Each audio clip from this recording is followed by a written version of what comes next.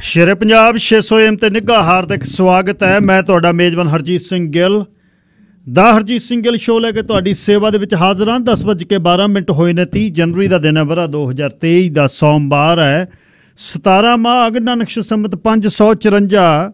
निघा हार्दिक स्वागत है जी। लांगे पंजाब नूं देश पंजाब दे झरोखे च सरदार नवकिरन सिंह पत्ती नाल होएगी गलबात। खास खबरां तो बाद अज सरदार गुरचरण सिंह सेखों स्टूडियो दे विच आउणगे। उन्होंने एक किताब लिखी है श्री दसम ग्रंथ जी दे बारे कि शंके की ने, उन्होंने समाधान की ने, दोने पासे दियां आपां गल्लां सुनियां ने। की है श्री दसम ग्रंथ दे विच जानकारी, क्योंकि बहुतात दे विच सानूं पता नहीं, असीं आले दुआले सुन के एक्ट करदे हां। जे किसी ने गुरु ग्रंथ साहिब जी ते दसम ग्रंथ साहिब नूं पढ़िया नहीं, जद तक उहदा पता नहीं लगता उहदे विच की है। सो उन्हां दी किताब ते केंद्रित ये गलबात होएगी। 12 तो 1 बजे तक ऊबर कंपनी दे एक मैनेजर साहब नूं बेनती कीती है कि कंपनी दे बारे पता करिए कि कंपनी यह किवें है, किस तरह चलदी है, किवें ड्राइवर नूं रखदी है, ड्राइवरां नूं की इहदे विचों कमाई हुंदी है। क्योंकि 70-80% की 90% लोग इस दे नाल गलबात कर रहे हैं भी ऊबर सानू बहुत फायदा, कईयां नूं तजर्बे माड़े ने, कईयां दे चंगे ने। सो उन्हां नाल गलबात होएगी। 604-204-0600 ऑन-एयर नंबर रहेगा। 6042040600 ये ऑन-एयर नंबर है। तो 604-729-1224 WhatsApp ते टैक्सट लई नंबर है मेरा 6047291224। दिता तुहानूं इसलिए है कि कोई भी भाईचारे का मसला है जिहड़ा मेरे ध्यान गोचरे तुसीं लियाउणा चाहो, प्लीज़ इस नंबर ते सुनेहा भेजना 6047291224। एक बेनती, सवेरे हनेरा बहुत हुंदा, जिहड़े तुर के जांदे ने कम्मां ते $1.5-2 की एक वैसट आउंदी आ धारियां वाली, लोकल किसी स्टोर तो तुसीं लै लो। रात दिने जां हनेरे च तुरे जाने हो, कपड़े काले हुंदे ने, उहनूं उप्पर जरूर पाओ। बजुर्गों नूं भी कहो हनेरे दे विच किते जा जांदी हो जू गड्डी, कोई सवेरे विच लगनी आके, क्योंकि कई बार लैफ्ट राइट टर्न करते पता नहीं लगता पेडेस्ट्रीयन हनेरे दे विच, खास तौर पर जब मींह हुंदा। सो वैसट जरूर पाओ तो जाके जब काम ते पहुँचते उन्होंने इकट्ठा करके अपनी लंच किट दे विच पा लो। ये जरूर चाहिदी है। अज सवेरे एक दुर्घटना होणों बच गई। कारण सी हनेरा बहुत सी ते उपरों काली जैकेट पाई हुई, काली वो दस्तार, पता नहीं लग्या। वैसट जरूर उपर दी पाओ। शब्द पीर पत्थे तकदीर होए, जाप चौपई आद जुगाद गूंजे। तेरी सोहबत मिली जद नेत्रा नूं, साहां सुरत च इश्क दे नाद गूंजे। कीने ठल्लणे वेग अकीदतां दे, डक्के बुल्लियां कदों औकाब बाबा। हुसन मत्थिया ते तेरी तेग दा है, बज्जे देहां च तेरी रबाब बाबा। चढ़े हुसन हौसले जज्बियां नूं, सुच्चे इश्क दा जद प्रकाश होया। मत्थे चमके सिदक दी बात चली, अरपत दीन नूं हर स्वास होया। ब्रह्मंड बिराग च लीन होए, तेरे हत्थां छूहे जद आब बाबा। हुसन मत्थियां ते तेरी तेग दा है, बज्जे देहां च तेरी रबाब बाबा। उड्डी महक तेरी रबाब विचों ढलके, तेगां च निरा जमाल होई। जोश गए तराशे आण पंध उत्ते, बंदगी होर दी होर कमाल होई। वाक बाणियां दे तरन पाणियां ते, गाथा इश्क दी गाए पंजाब बाबा। हुसन मत्थियां ते तेरी तेग दा है, बज्जे देहां च तेरी रबाब बाबा। निरभौ निर्वैर दे हुक्म होए, मिटे फासले मजहब ते जात वाले। रत विच चंडी दा वास होया, पीते घुट तेरी जद दात वाले। बरसे मेघ जीकण असमान विचों, रची सिदकां च ऐसी ताब बाबा। हुसन मत्थियां ते तेरी तेग दा है, बज्जे देहां च तेरी रबाब बाबा। हुसन मत्थियां ते तेग दा है, बज्जे देहां च तेरी रबाब बाबा। नवाब खान लिखदे ने अकीदत च। सरदार नवकिरन सिंह पत्ती जी स्वागत है, सत श्री अकाल। शुक्रिया जी गिल साहब। सब तो पहला तुहानू ते सारे ਸਰੋਤਿਆਂ ਨੂੰ प्यार भरी सत श्री अकाल जी गिल साहब। ਵਿਜੀਲੈਂਸ ਕਾਹਦੀ ਆ, ਹੜੰਬਾ ਹੀ ਬਣਾਇਆ ਪਿਆ। ਹੁਣ ਨਵੀਂ ਲਿਸਟ ਕੱਢੀ ਫਿਰਦੇ ਨੇ ਹੋਰ। ਜੀ ਗਿੱਲ ਸਾਹਿਬ, ਵਿਜੀਲੈਂਸ ਦੇ ਵੱਲੋਂ ਅੱਜ ਸਾਬਕਾ ਉਪ ਮੁੱਖ ਮੰਤਰੀ ਜਾਂ ਸਾਬਕਾ ਸਿਹਤ ਮੰਤਰੀ ਕਹਿ ਲਈਏ OP ਸੋਨੀ, ਅੰਮ੍ਰਿਤਸਰ ਸਾਹਿਬ ਵਾਲੇ OP ਸੋਨੀ ਦੀ ਰਿਹਾਇਸ਼ ਦੀ ਫਰਮਾਇਸ਼ ਕੀਤੀ ਗਈ ਹੈ। ਗਿੱਲ ਸਾਹਿਬ, ਪਤਾ ਇਹ ਲੱਗਿਆ ਕਿ ਏਅਰਪੋਰਟ ਰੋਡ ਦੇ ਉੱਤੇ ਇੱਕ ਬੜੀ ਆਲੀਸ਼ਾਨ ਕੋਠੀ ਬਣਵਾਈ ਜਾ ਰਹੀ ਹੈ। ਕੋਠੀ ਕਾਹਦੀ, ਮਹਿਲ ਹੀ ਹੈ, ਔਰ ਉਹਨੂੰ ਬਣਵਾਉਣ ਲੱਗੇ ਨੂੰ ਕਈ ਮਹੀਨੇ ਹੋ ਗਏ। ਅੱਜ ਵਿਜੀਲੈਂਸ ਵਾਲੇ ਫੀਤੇ ਚੱਕੀ ਫਿਰਦੇ ਸੀ, ਕਿਤੇ ਤਾਹਾਂ ਚੜ ਜਾਣ, ਕਿਤੇ ਥੱਲੇ ਉਤਰ ਆਉਣ। ਉਹਦੀ ਇੰਨੀ ਲੰਬਾਈ ਚੜਾਈ ਗਿੱਲ ਸਾਹਿਬ, ਫੀਤਾ ਮੁੱਕ ਗਿਆ, ਕਹਿੰਦੇ ਦੁਬਾਰੇ ਫੀਤਾ ਲਾਉਣਾ ਪਿਆ। ਸੋ ਇਹ ਇੱਕ ਨੰਬਰ ਦੀਆਂ ਕਮਾਈਆਂ ਦੇ ਵਿੱਚੋਂ ਨਹੀਂ ਹੋ ਸਕਦਾ ਕਿ ਇੰਨੀ ਵੱਡੀ ਆਲੀਸ਼ਾਨ ਮਹਿਲ ਜਿਹੜੇ ਨੇ ਉਹ ਬਣਾਉਣੇ ਸ਼ੁਰੂ ਕਰ ਦੇਣ। ਇਹ ਨਹੀਂ ਹੈ ਕਿ ਕਈ ਵਾਰ ਇਹ ਵੀ ਹੁੰਦਾ ਵੀ ਮੁਲਾਜ਼ਮ ਸਾਰੀ ਉਮਰ ਨੌਕਰੀ ਕਰਦੇ ਨੇ, ਜਦੋਂ 30-35 ਸਾਲ ਬਾਅਦ ਰਿਟਾਇਰ ਹੁੰਦੇ ਨੇ, ਫਿਰ ਜਾ ਕੇ ਕਿਸੇ ਸ਼ਹਿਰ ਦੇ ਖੂੰਜੇ 'ਚ ਕੋਠੀ ਪਾਉਂਦੇ ਨੇ। ਇਹਨਾਂ ਦੀਆਂ ਤਾਂ ਇਦੋਂ ਪਹਿਲਾਂ ਇਹੋ ਜਿਹੇ ਪਤਾ ਨਹੀਂ ਕਿੰਨੇ ਆਲੀਸ਼ਾਨ ਬੰਗਲੇ ਹੋਣਗੇ। ਇਹਦੇ ਤੇ ਕਈ ਤਰ੍ਹਾਂ ਦੇ ਦੋਸ਼ ਲੱਗੇ ਨੇ। ਜਦੋਂ ਕਾਂਗਰਸ ਦੀ ਸਰਕਾਰ ਸੀ ਉਸ ਵਕਤ ਇਹ ਪੰਜਾਬ ਦਾ ਸਿਹਤ ਮੰਤਰੀ ਸੀ, ਔਰ ਕੋਵਿਡ ਦੇ ਦੌਰਾਨ ਸੈਨੇਟਾਈਜ਼ਰਾਂ ਦੇ ਮਸਲਾ ਬਹੁਤ ਉੱਠਿਆ ਸੀ ਪੰਜਾਬ ਦੇ ਵਿੱਚ। ਹਾਲਾਂਕਿ ਉਹ ਮਸਲਾ ਬਾਅਦ 'ਚ ਦਾ ਉੱਠਿਆ। ਸੋ ਅੱਜ ਆਮਦਨ ਤੋਂ ਵੱਧ ਜਾਇਦਾਦ ਬਣਾਉਣ ਦੇ ਮਸਲੇ ਦੇ ਵਿੱਚ OP ਸੋਨੀ ਦੀ ਇਸ ਕੋਠੀ ਦੀ ਫਰਮਾਇਸ਼ ਕੀਤੀ ਗਈ ਹੈ। ਤੋਂ ਪਹਿਲਾਂ ਵੀ ਇਹਦੇ ਕਈ ਦਫ਼ਤਰਾਂ ਤੇ ਹੋਰ ਵੱਖ-ਵੱਖ ਚੀਜ਼ਾਂ ਦੀ ਜਾਂਚ ਹੈ ਜਿਹੜੀ ਉਹ ਕੀਤੀ ਜਾਂਦੀ ਰਹੀ ਹੈਗੀ। ਇੱਕ ਮਸਲਾ ਵਿਜੀਲੈਂਸ ਕੋਲੇ ਪਿੱਛੇ ਜੇ ਇਹ ਵੀ ਪਹੁੰਚਿਆ ਸੀ ਕਿ ਜਦੋਂ ਇਹ ਸਿਹਤ ਮੰਤਰੀ ਸੀ ਉਸ ਵਕਤ ਸਿਹਤ ਵਿਭਾਗ ਦੇ ਵਿੱਚ ਬਦਲੀਆਂ ਕਰਾਉਣ ਤੇ ਹੋਰ ਬਹੁਤ ਸਾਰੇ ਮਸਲਿਆਂ ਦੇ ਵਿੱਚ ਮੰਤਰੀ ਸਾਹਿਬ ਦੀ ਜਾਂਚ ਹੈ ਜਿਹੜੀ ਉਹ ਚੱਲ ਰਹੀ ਸੀ। ਦੂਜਾ ਮਸਲਾ ਜਿਹੜਾ ਗਿੱਲ ਸਾਹਿਬ ਉਹ ਅੱਜ ਇਹ ਚੱਲਿਆ ਕਿ ਫਰੀਦਕੋਟ ਤੋਂ ਸਾਬਕਾ ਕਾਂਗਰਸੀ MLA ਕੁਸ਼ਲਦੀਪ ਸਿੰਘ ਕਿੱਕੀ ਢਿੱਲੋਂ, ਉਹਨੂੰ ਵਿਜੀਲੈਂਸ ਨੇ ਤਲਬ ਕੀਤਾ। ਕਿੱਕੀ ਤੋਂ ਵਿਜੀਲੈਂਸ ਅਧਿਕਾਰੀਆਂ ਨੇ ਸਵਾਲ ਜਵਾਬ ਕੀਤੇ। ਉਹਨੂੰ ਬੁਲਾਇਆ ਗਿਆ ਵਿਜੀਲੈਂਸ ਦੇ ਦਫ਼ਤਰ, ਔਰ ਉੱਥੇ DSP ਰੈਂਕ ਦੇ ਅਧਿਕਾਰੀ ਨੇ ਉਹ ਤੋਂ ਪੁੱਛਿਆ ਕਿੱਕੀ ਢਿੱਲੋਂ ਦੀ ਕੁੱਲ ਆਮਦਨ ਆ ਜਿਹੜੀ ਗਿੱਲ ਸਾਹਿਬ ਉਹ ਕਾਫੀ ਵੱਡੀ ਪੱਧਰ ਦੇ ਉੱਤੇ ਦੱਸੀ ਜਾ ਰਹੀ ਹੈ। ਉਹਨੇ ਦੱਸਿਆ ਕਿ 57,60,000 ਹੈ, ਔਰ ਦੇਣਦਾਰੀਆਂ ਵੀ ਨੇ ਮੇਰੀਆਂ, ਚੱਲ ਜਾਇਦਾਦ ਵੀ ਆ। ਵਿਜੀਲੈਂਸ ਵਾਲਿਆਂ ਨੇ ਇੱਕ ਪਰਫਾਰਮਾ ਦਿੱਤਾ ਕਿੱਕੀ ਢਿੱਲੋਂ ਨੂੰ, ਭਰ ਕੇ ਸਾਨੂੰ ਦੇ, ਤਾਂ ਆਉਣ ਵਾਲੇ ਦਿਨਾਂ 'ਚ ਇਹਨੂੰ ਦੁਬਾਰੇ ਵੀ ਤਲਬ ਕੀਤਾ ਜਾ ਸਕਦਾ। ਕਿੱਕੀ ਢਿੱਲੋਂ ਦੀ ਵੀ ਆਮਦਨ ਤੋਂ ਵੱਧ ਜਾਇਦਾਦ ਬਣਾਉਣ ਦੇ ਮਸਲੇ ਜਾਂਚ ਚੱਲ ਰਹੀ ਆ। ਉਧਰ ਇਹ ਵੀ ਪਤਾ ਲੱਗਿਆ ਕਿ ਵਿਜੀਲੈਂਸ ਜਾਂਚ ਦਾ ਘੇਰਾ ਗਾ ਜਿਹੜਾ ਉਹ ਸਾਬਕਾ ਖਿਡਾਰੀ ਤੇ ਸਾਬਕਾ MLA ਪ੍ਰਗਟ ਸਿੰਘ ਤੱਕ ਜਾ ਸਕਦਾ ਹੈ। ਪ੍ਰਗਟ ਸਿੰਘ ਦੇ ਮਸਲੇ ਦੇ ਵਿੱਚ ਗਿੱਲ ਸਾਹਿਬ ਇਹ ਮਸਲਾ ਚੱਲ ਰਿਹਾ ਕਿ ਜਦੋਂ ਖੇਡ ਮੰਤਰੀ ਸੀ ਉਸ ਵਕਤ ਖੇਡ ਕਿੱਟਾਂ ਦੇ ਮਸਲੇ ਦੇ ਵਿੱਚ ਕਾਫੀ ਕੁਝ ਚੱਲਿਆ ਸੀ। ਇੱਕ ਇਹ ਵੀ ਗੱਲ ਹੋਈ ਸੀ ਕਿ ਖਿਡਾਰੀਆਂ ਨੂੰ ਰਾਸ਼ੀ ਪਹਿਲਾਂ ਉਹਨਾਂ ਦੇ ਖਾਤਿਆਂ 'ਚ ਪਾ ਦਿੱਤੀ ਗਈ ਸੀ, ਬਾਅਦ 'ਚ ਚੈੱਕਾਂ ਦੇ ਰਾਹੀਂ ਉਹਨਾਂ ਤੋਂ ਵਾਪਸ ਲੈ ਲਈ ਗਈ ਸੀ। ਉਹ ਮਸਲਾ ਵੀ ਵਿਜੀਲੈਂਸ ਕੋਲੇ ਚੱਲਦਾ ਹੈ। ਇੱਧਰ ਇਕੱਲੇ ਕਾਂਗਰਸੀਆਂ ਪਿੱਛੇ ਨਹੀਂ ਵਿਜੀਲੈਂਸ ਪਈ। ਪਤਾ ਇਹ ਵੀ ਲੱਗਿਆ ਗਾ ਕਿ ਅਕਾਲੀ ਦਲ ਵੇਲੇ ਜਿਹੜਾ ਘਟਾਲਾ ਇੱਕ ਹੋਇਆ ਸੀ ਉਹ ਅਜੇ ਤੱਕ ਅਕਾਲੀ ਦਲ ਦਾ ਖਹਿੜਾ ਨਹੀਂ ਛੱਡ ਰਿਹਾ ਸਿੰਜਾਈ ਮਹਿਕਮੇ ਦੇ ਵਿੱਚ। ਔਰ ਪੰਜਾਬ ਵਿਜੀਲੈਂਸ ਬਿਊਰੋ ਨੇ ਪੰਜਾਬ ਸਿੰਜਾਈ ਘਟਾਲੇ ਦੀ ਜਾਂਚ ਦੇ ਵਿੱਚ ਤੇਜ਼ੀ ਲਿਆਉਂਦਿਆਂ 2 ਸਾਬਕਾ ਮੰਤਰੀਆਂ ਜਨਮੇਜਾ ਸਿੰਘ ਸੇਖੋਂ ਤੇ ਸ਼ਰਨਜੀਤ ਸਿੰਘ ਢਿੱਲੋਂ ਨੂੰ 3 ਰਿਟਾਇਰਡ IAS ਅਫਸਰਾਂ ਸਰਵੇਸ਼ ਕੌਸ਼ਲ, KVS ਸਿੱਧੂ ਤੇ ਕਾਹਨ ਸਿੰਘ ਪੰਨੂ ਸਮੇਤ 5 ਨੂੰ ਮੁੜ ਪੁੱਛਗਿੱਛ ਲਈ ਸੱਦ ਲਿਆ। ਔਰ ਇਹ ਜਿਹੜੇ ਪੁੱਛਗਿੱਛ ਲਈ ਸੱਦੇ ਗਏ ਨੇ 3 ਸਾਬਕਾ IAS ਅਫਸਰ ਔਰ 2 ਸਾਬਕਾ ਅਕਾਲੀ ਮੰਤਰੀ ਸ਼ਰਨਜੀਤ ਢਿੱਲੋਂ ਤੇ ਜਨਮੇਜਾ ਸਿੰਘ ਸੇਖੋਂ। ਡੇਟਾਂ ਵੀ ਵੱਖੋ ਵੱਖਰੀਆਂ ਗਿੱਲ ਸਾਹਿਬ। ਇਹਨਾਂ ਦੇ ਵਿੱਚੋਂ ਕੁਛ ਵਿਅਕਤੀਆਂ ਤੋਂ 1 ਫਰਵਰੀ ਨੂੰ, ਕੁਛ ਤੋਂ 2 ਫਰਵਰੀ ਨੂੰ ਤੇ ਕੁਛ ਤੋਂ 3 ਫਰਵਰੀ ਨੂੰ ਪੁੱਛਗਿੱਛ ਕੀਤੀ ਜਾਣੀ ਹੈ। ਕਾਹਨ ਸਿੰਘ ਪੰਨੂ ਤੇ ਸ਼ਰਨਜੀਤ ਢਿੱਲੋਂ ਨੂੰ 1 ਫਰਵਰੀ ਨੂੰ ਬੁਲਾਇਆ, ਸਰਵੇਸ਼ ਕੌਸ਼ਲ ਤੇ ਜਨਮੇਜਾ ਸਿੰਘ ਸੇਖੋਂ ਨੂੰ 2 ਫਰਵਰੀ ਨੂੰ ਬੁਲਾਇਆ, ਸਾਬਕਾ IAS ਅਫਸਰ KVS ਸਿੱਧੂ ਨੂੰ 3 ਫਰਵਰੀ ਨੂੰ ਜਾਂਚ 'ਚ ਸ਼ਾਮਲ ਹੋਣ ਦੇ ਲਈ ਵਿਜੀਲੈਂਸ ਨੇ ਬੁਲਾਇਆ ਗਿਆ।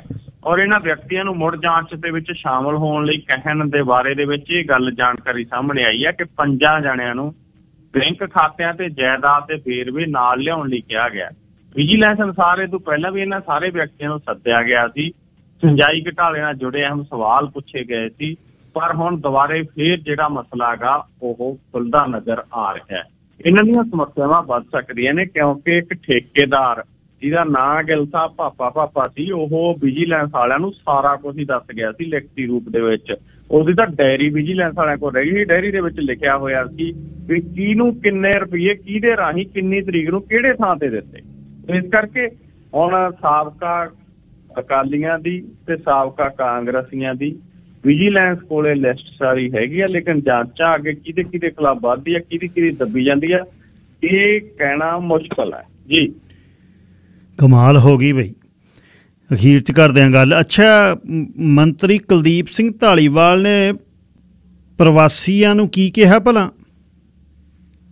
ਗਿੱਲ ਸਾਹਿਬ ਦੇਖੋ, ਕੁਲਦੀਪ ਸਿੰਘ ਧਾਲੀਵਾਲ ਕੋਲੇ ਪ੍ਰਵਾਸੀ ਪੰਜਾਬੀਆਂ ਦਾ ਮਹਿਕਮਾ ਵੀ, NRIਆਂ ਬਾਰੇ ਮੰਤਰੀ ਵੀ ਨੇ ਉਹ, ਔਰ ਉਹਨਾਂ ਦਾ ਕਹਿਣਾ ਇਹ ਹੈਗਾ ਕਿ NRIਆਂ ਦੇ ਬਹੁਤੇ ਮਸਲੇ ਉਹਨਾਂ ਨੇ ਹੱਲ ਕੀਤੇ। ਉਹਦਾ ਕਹਿਣਾ ਕਿ ਪ੍ਰਵਾਸੀ ਪੰਜਾਬੀਆਂ ਦਾ ਮਿਲਣੀ ਪ੍ਰੋਗਰਾਮ ਸੀ, ਮਿਲਣੀ ਪ੍ਰੋਗਰਾਮ ਦੌਰਾਨ ਕਹਿੰਦਾ ਜਿਹੜੀਆਂ ਸ਼ਿਕਾਇਤਾਂ ਪ੍ਰਾਪਤ ਹੋਈਆਂ ਉਹਨਾਂ 'ਚੋਂ 40% ਸ਼ਿਕਾਇਤਾਂ ਦਾ ਅਸੀਂ ਹੱਲ ਕਰਤਾ, ਬਾਕੀਆਂ ਦਾ ਹੱਲ ਛੇਤੀ ਹੋ। ਪੰਜਾਬ 'ਚ ਨਵੀਆਂ ਫਾਸਟ ਟਰੈਕ NRI ਅਦਾਲਤਾਂ ਸਥਾਪਿਤ ਕਰਾਂਗੇ, 150 NRI ਥਾਣਿਆਂ ਦੀ ਕਾਕਲਪ ਕਰਾਂਗੇ, 150 ਹੋਰ ਪੁਲਿਸ ਮੁਲਾਜ਼ਮ ਨੇ ਜਿਹੜੇ ਇਹਨਾਂ 'ਚ ਤਾਇਨਾਤ ਕਰਾਂਗੇ।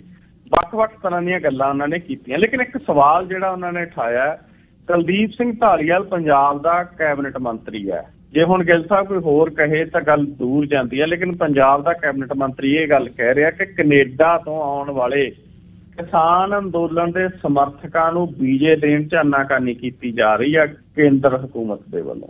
ਉਹ ਕਹਿੰਦੇ ਨੇ ਕਿ ਅਸੀਂ ਕੇਂਦਰ ਸਰਕਾਰ ਕੋਲੇ ਮਸਲਾ ਉਠਾਵਾਂਗੇ ਕਿ ਜਿਹੜੇ ਲੋਕਾਂ ਨੇ, ਖਾਸ ਕਰਕੇ ਕੈਨੇਡਾ ਦਾ ਜ਼ਿਕਰ ਉਹਨਾਂ ਨੇ ਕੀਤਾ, ਉਂਝ ਪੂਰੇ ਵਿਦੇਸ਼ਾਂ ਦਾ ਜ਼ਿਕਰ ਕਰਦੇ ਨੇ ਉਹ, ਕਿ ਜਿਹੜੇ ਲੋਕਾਂ ਨੇ ਕਿਸਾਨ ਅੰਦੋਲਨ ਦੀ ਹਮਾਇਤ ਕੀਤੀ ਔਰ ਉਹਨਾਂ ਲੋਕਾਂ ਦੇ ਨਾਲ ਕਿਹੜਾਂ ਕੱਢੀਆਂ ਜਾ ਰਹੀਆਂ, ਉਹਨਾਂ ਨੂੰ ਵੀਜ਼ੇ ਦੇਣ ਦੇ ਵਿੱਚ ਦੇਰੀ ਕੀਤੀ ਜਾ ਰਹੀ ਆ। ਉਹ ਕਹਿੰਦੇ ਇਹ ਮਸਲਾ ਸਾਡੇ ਕੋਲੇ NRI ਸੰਮੇਲਨ ਦੌਰਾਨ ਸਾਹਮਣੇ ਆਇਆ ਔਰ ਪ੍ਰਵਾਸੀ ਪੰਜਾਬੀਆਂ ਨੇ ਇਸ ਗੱਲ ਨੂੰ ਉਠਾਇਆ। ਹੁਣ ਆਉਣ ਵਾਲੇ ਦਿਨਾਂ ਦੇ ਵਿੱਚ ਉਹ ਕਹਿੰਦੇ ਅਸੀਂ ਇਸ ਮਸਲੇ ਨੂੰ ਸੈਂਟਰ ਕੋਲੇ ਉਠਾਵਾਂਗੇ ਜੀ।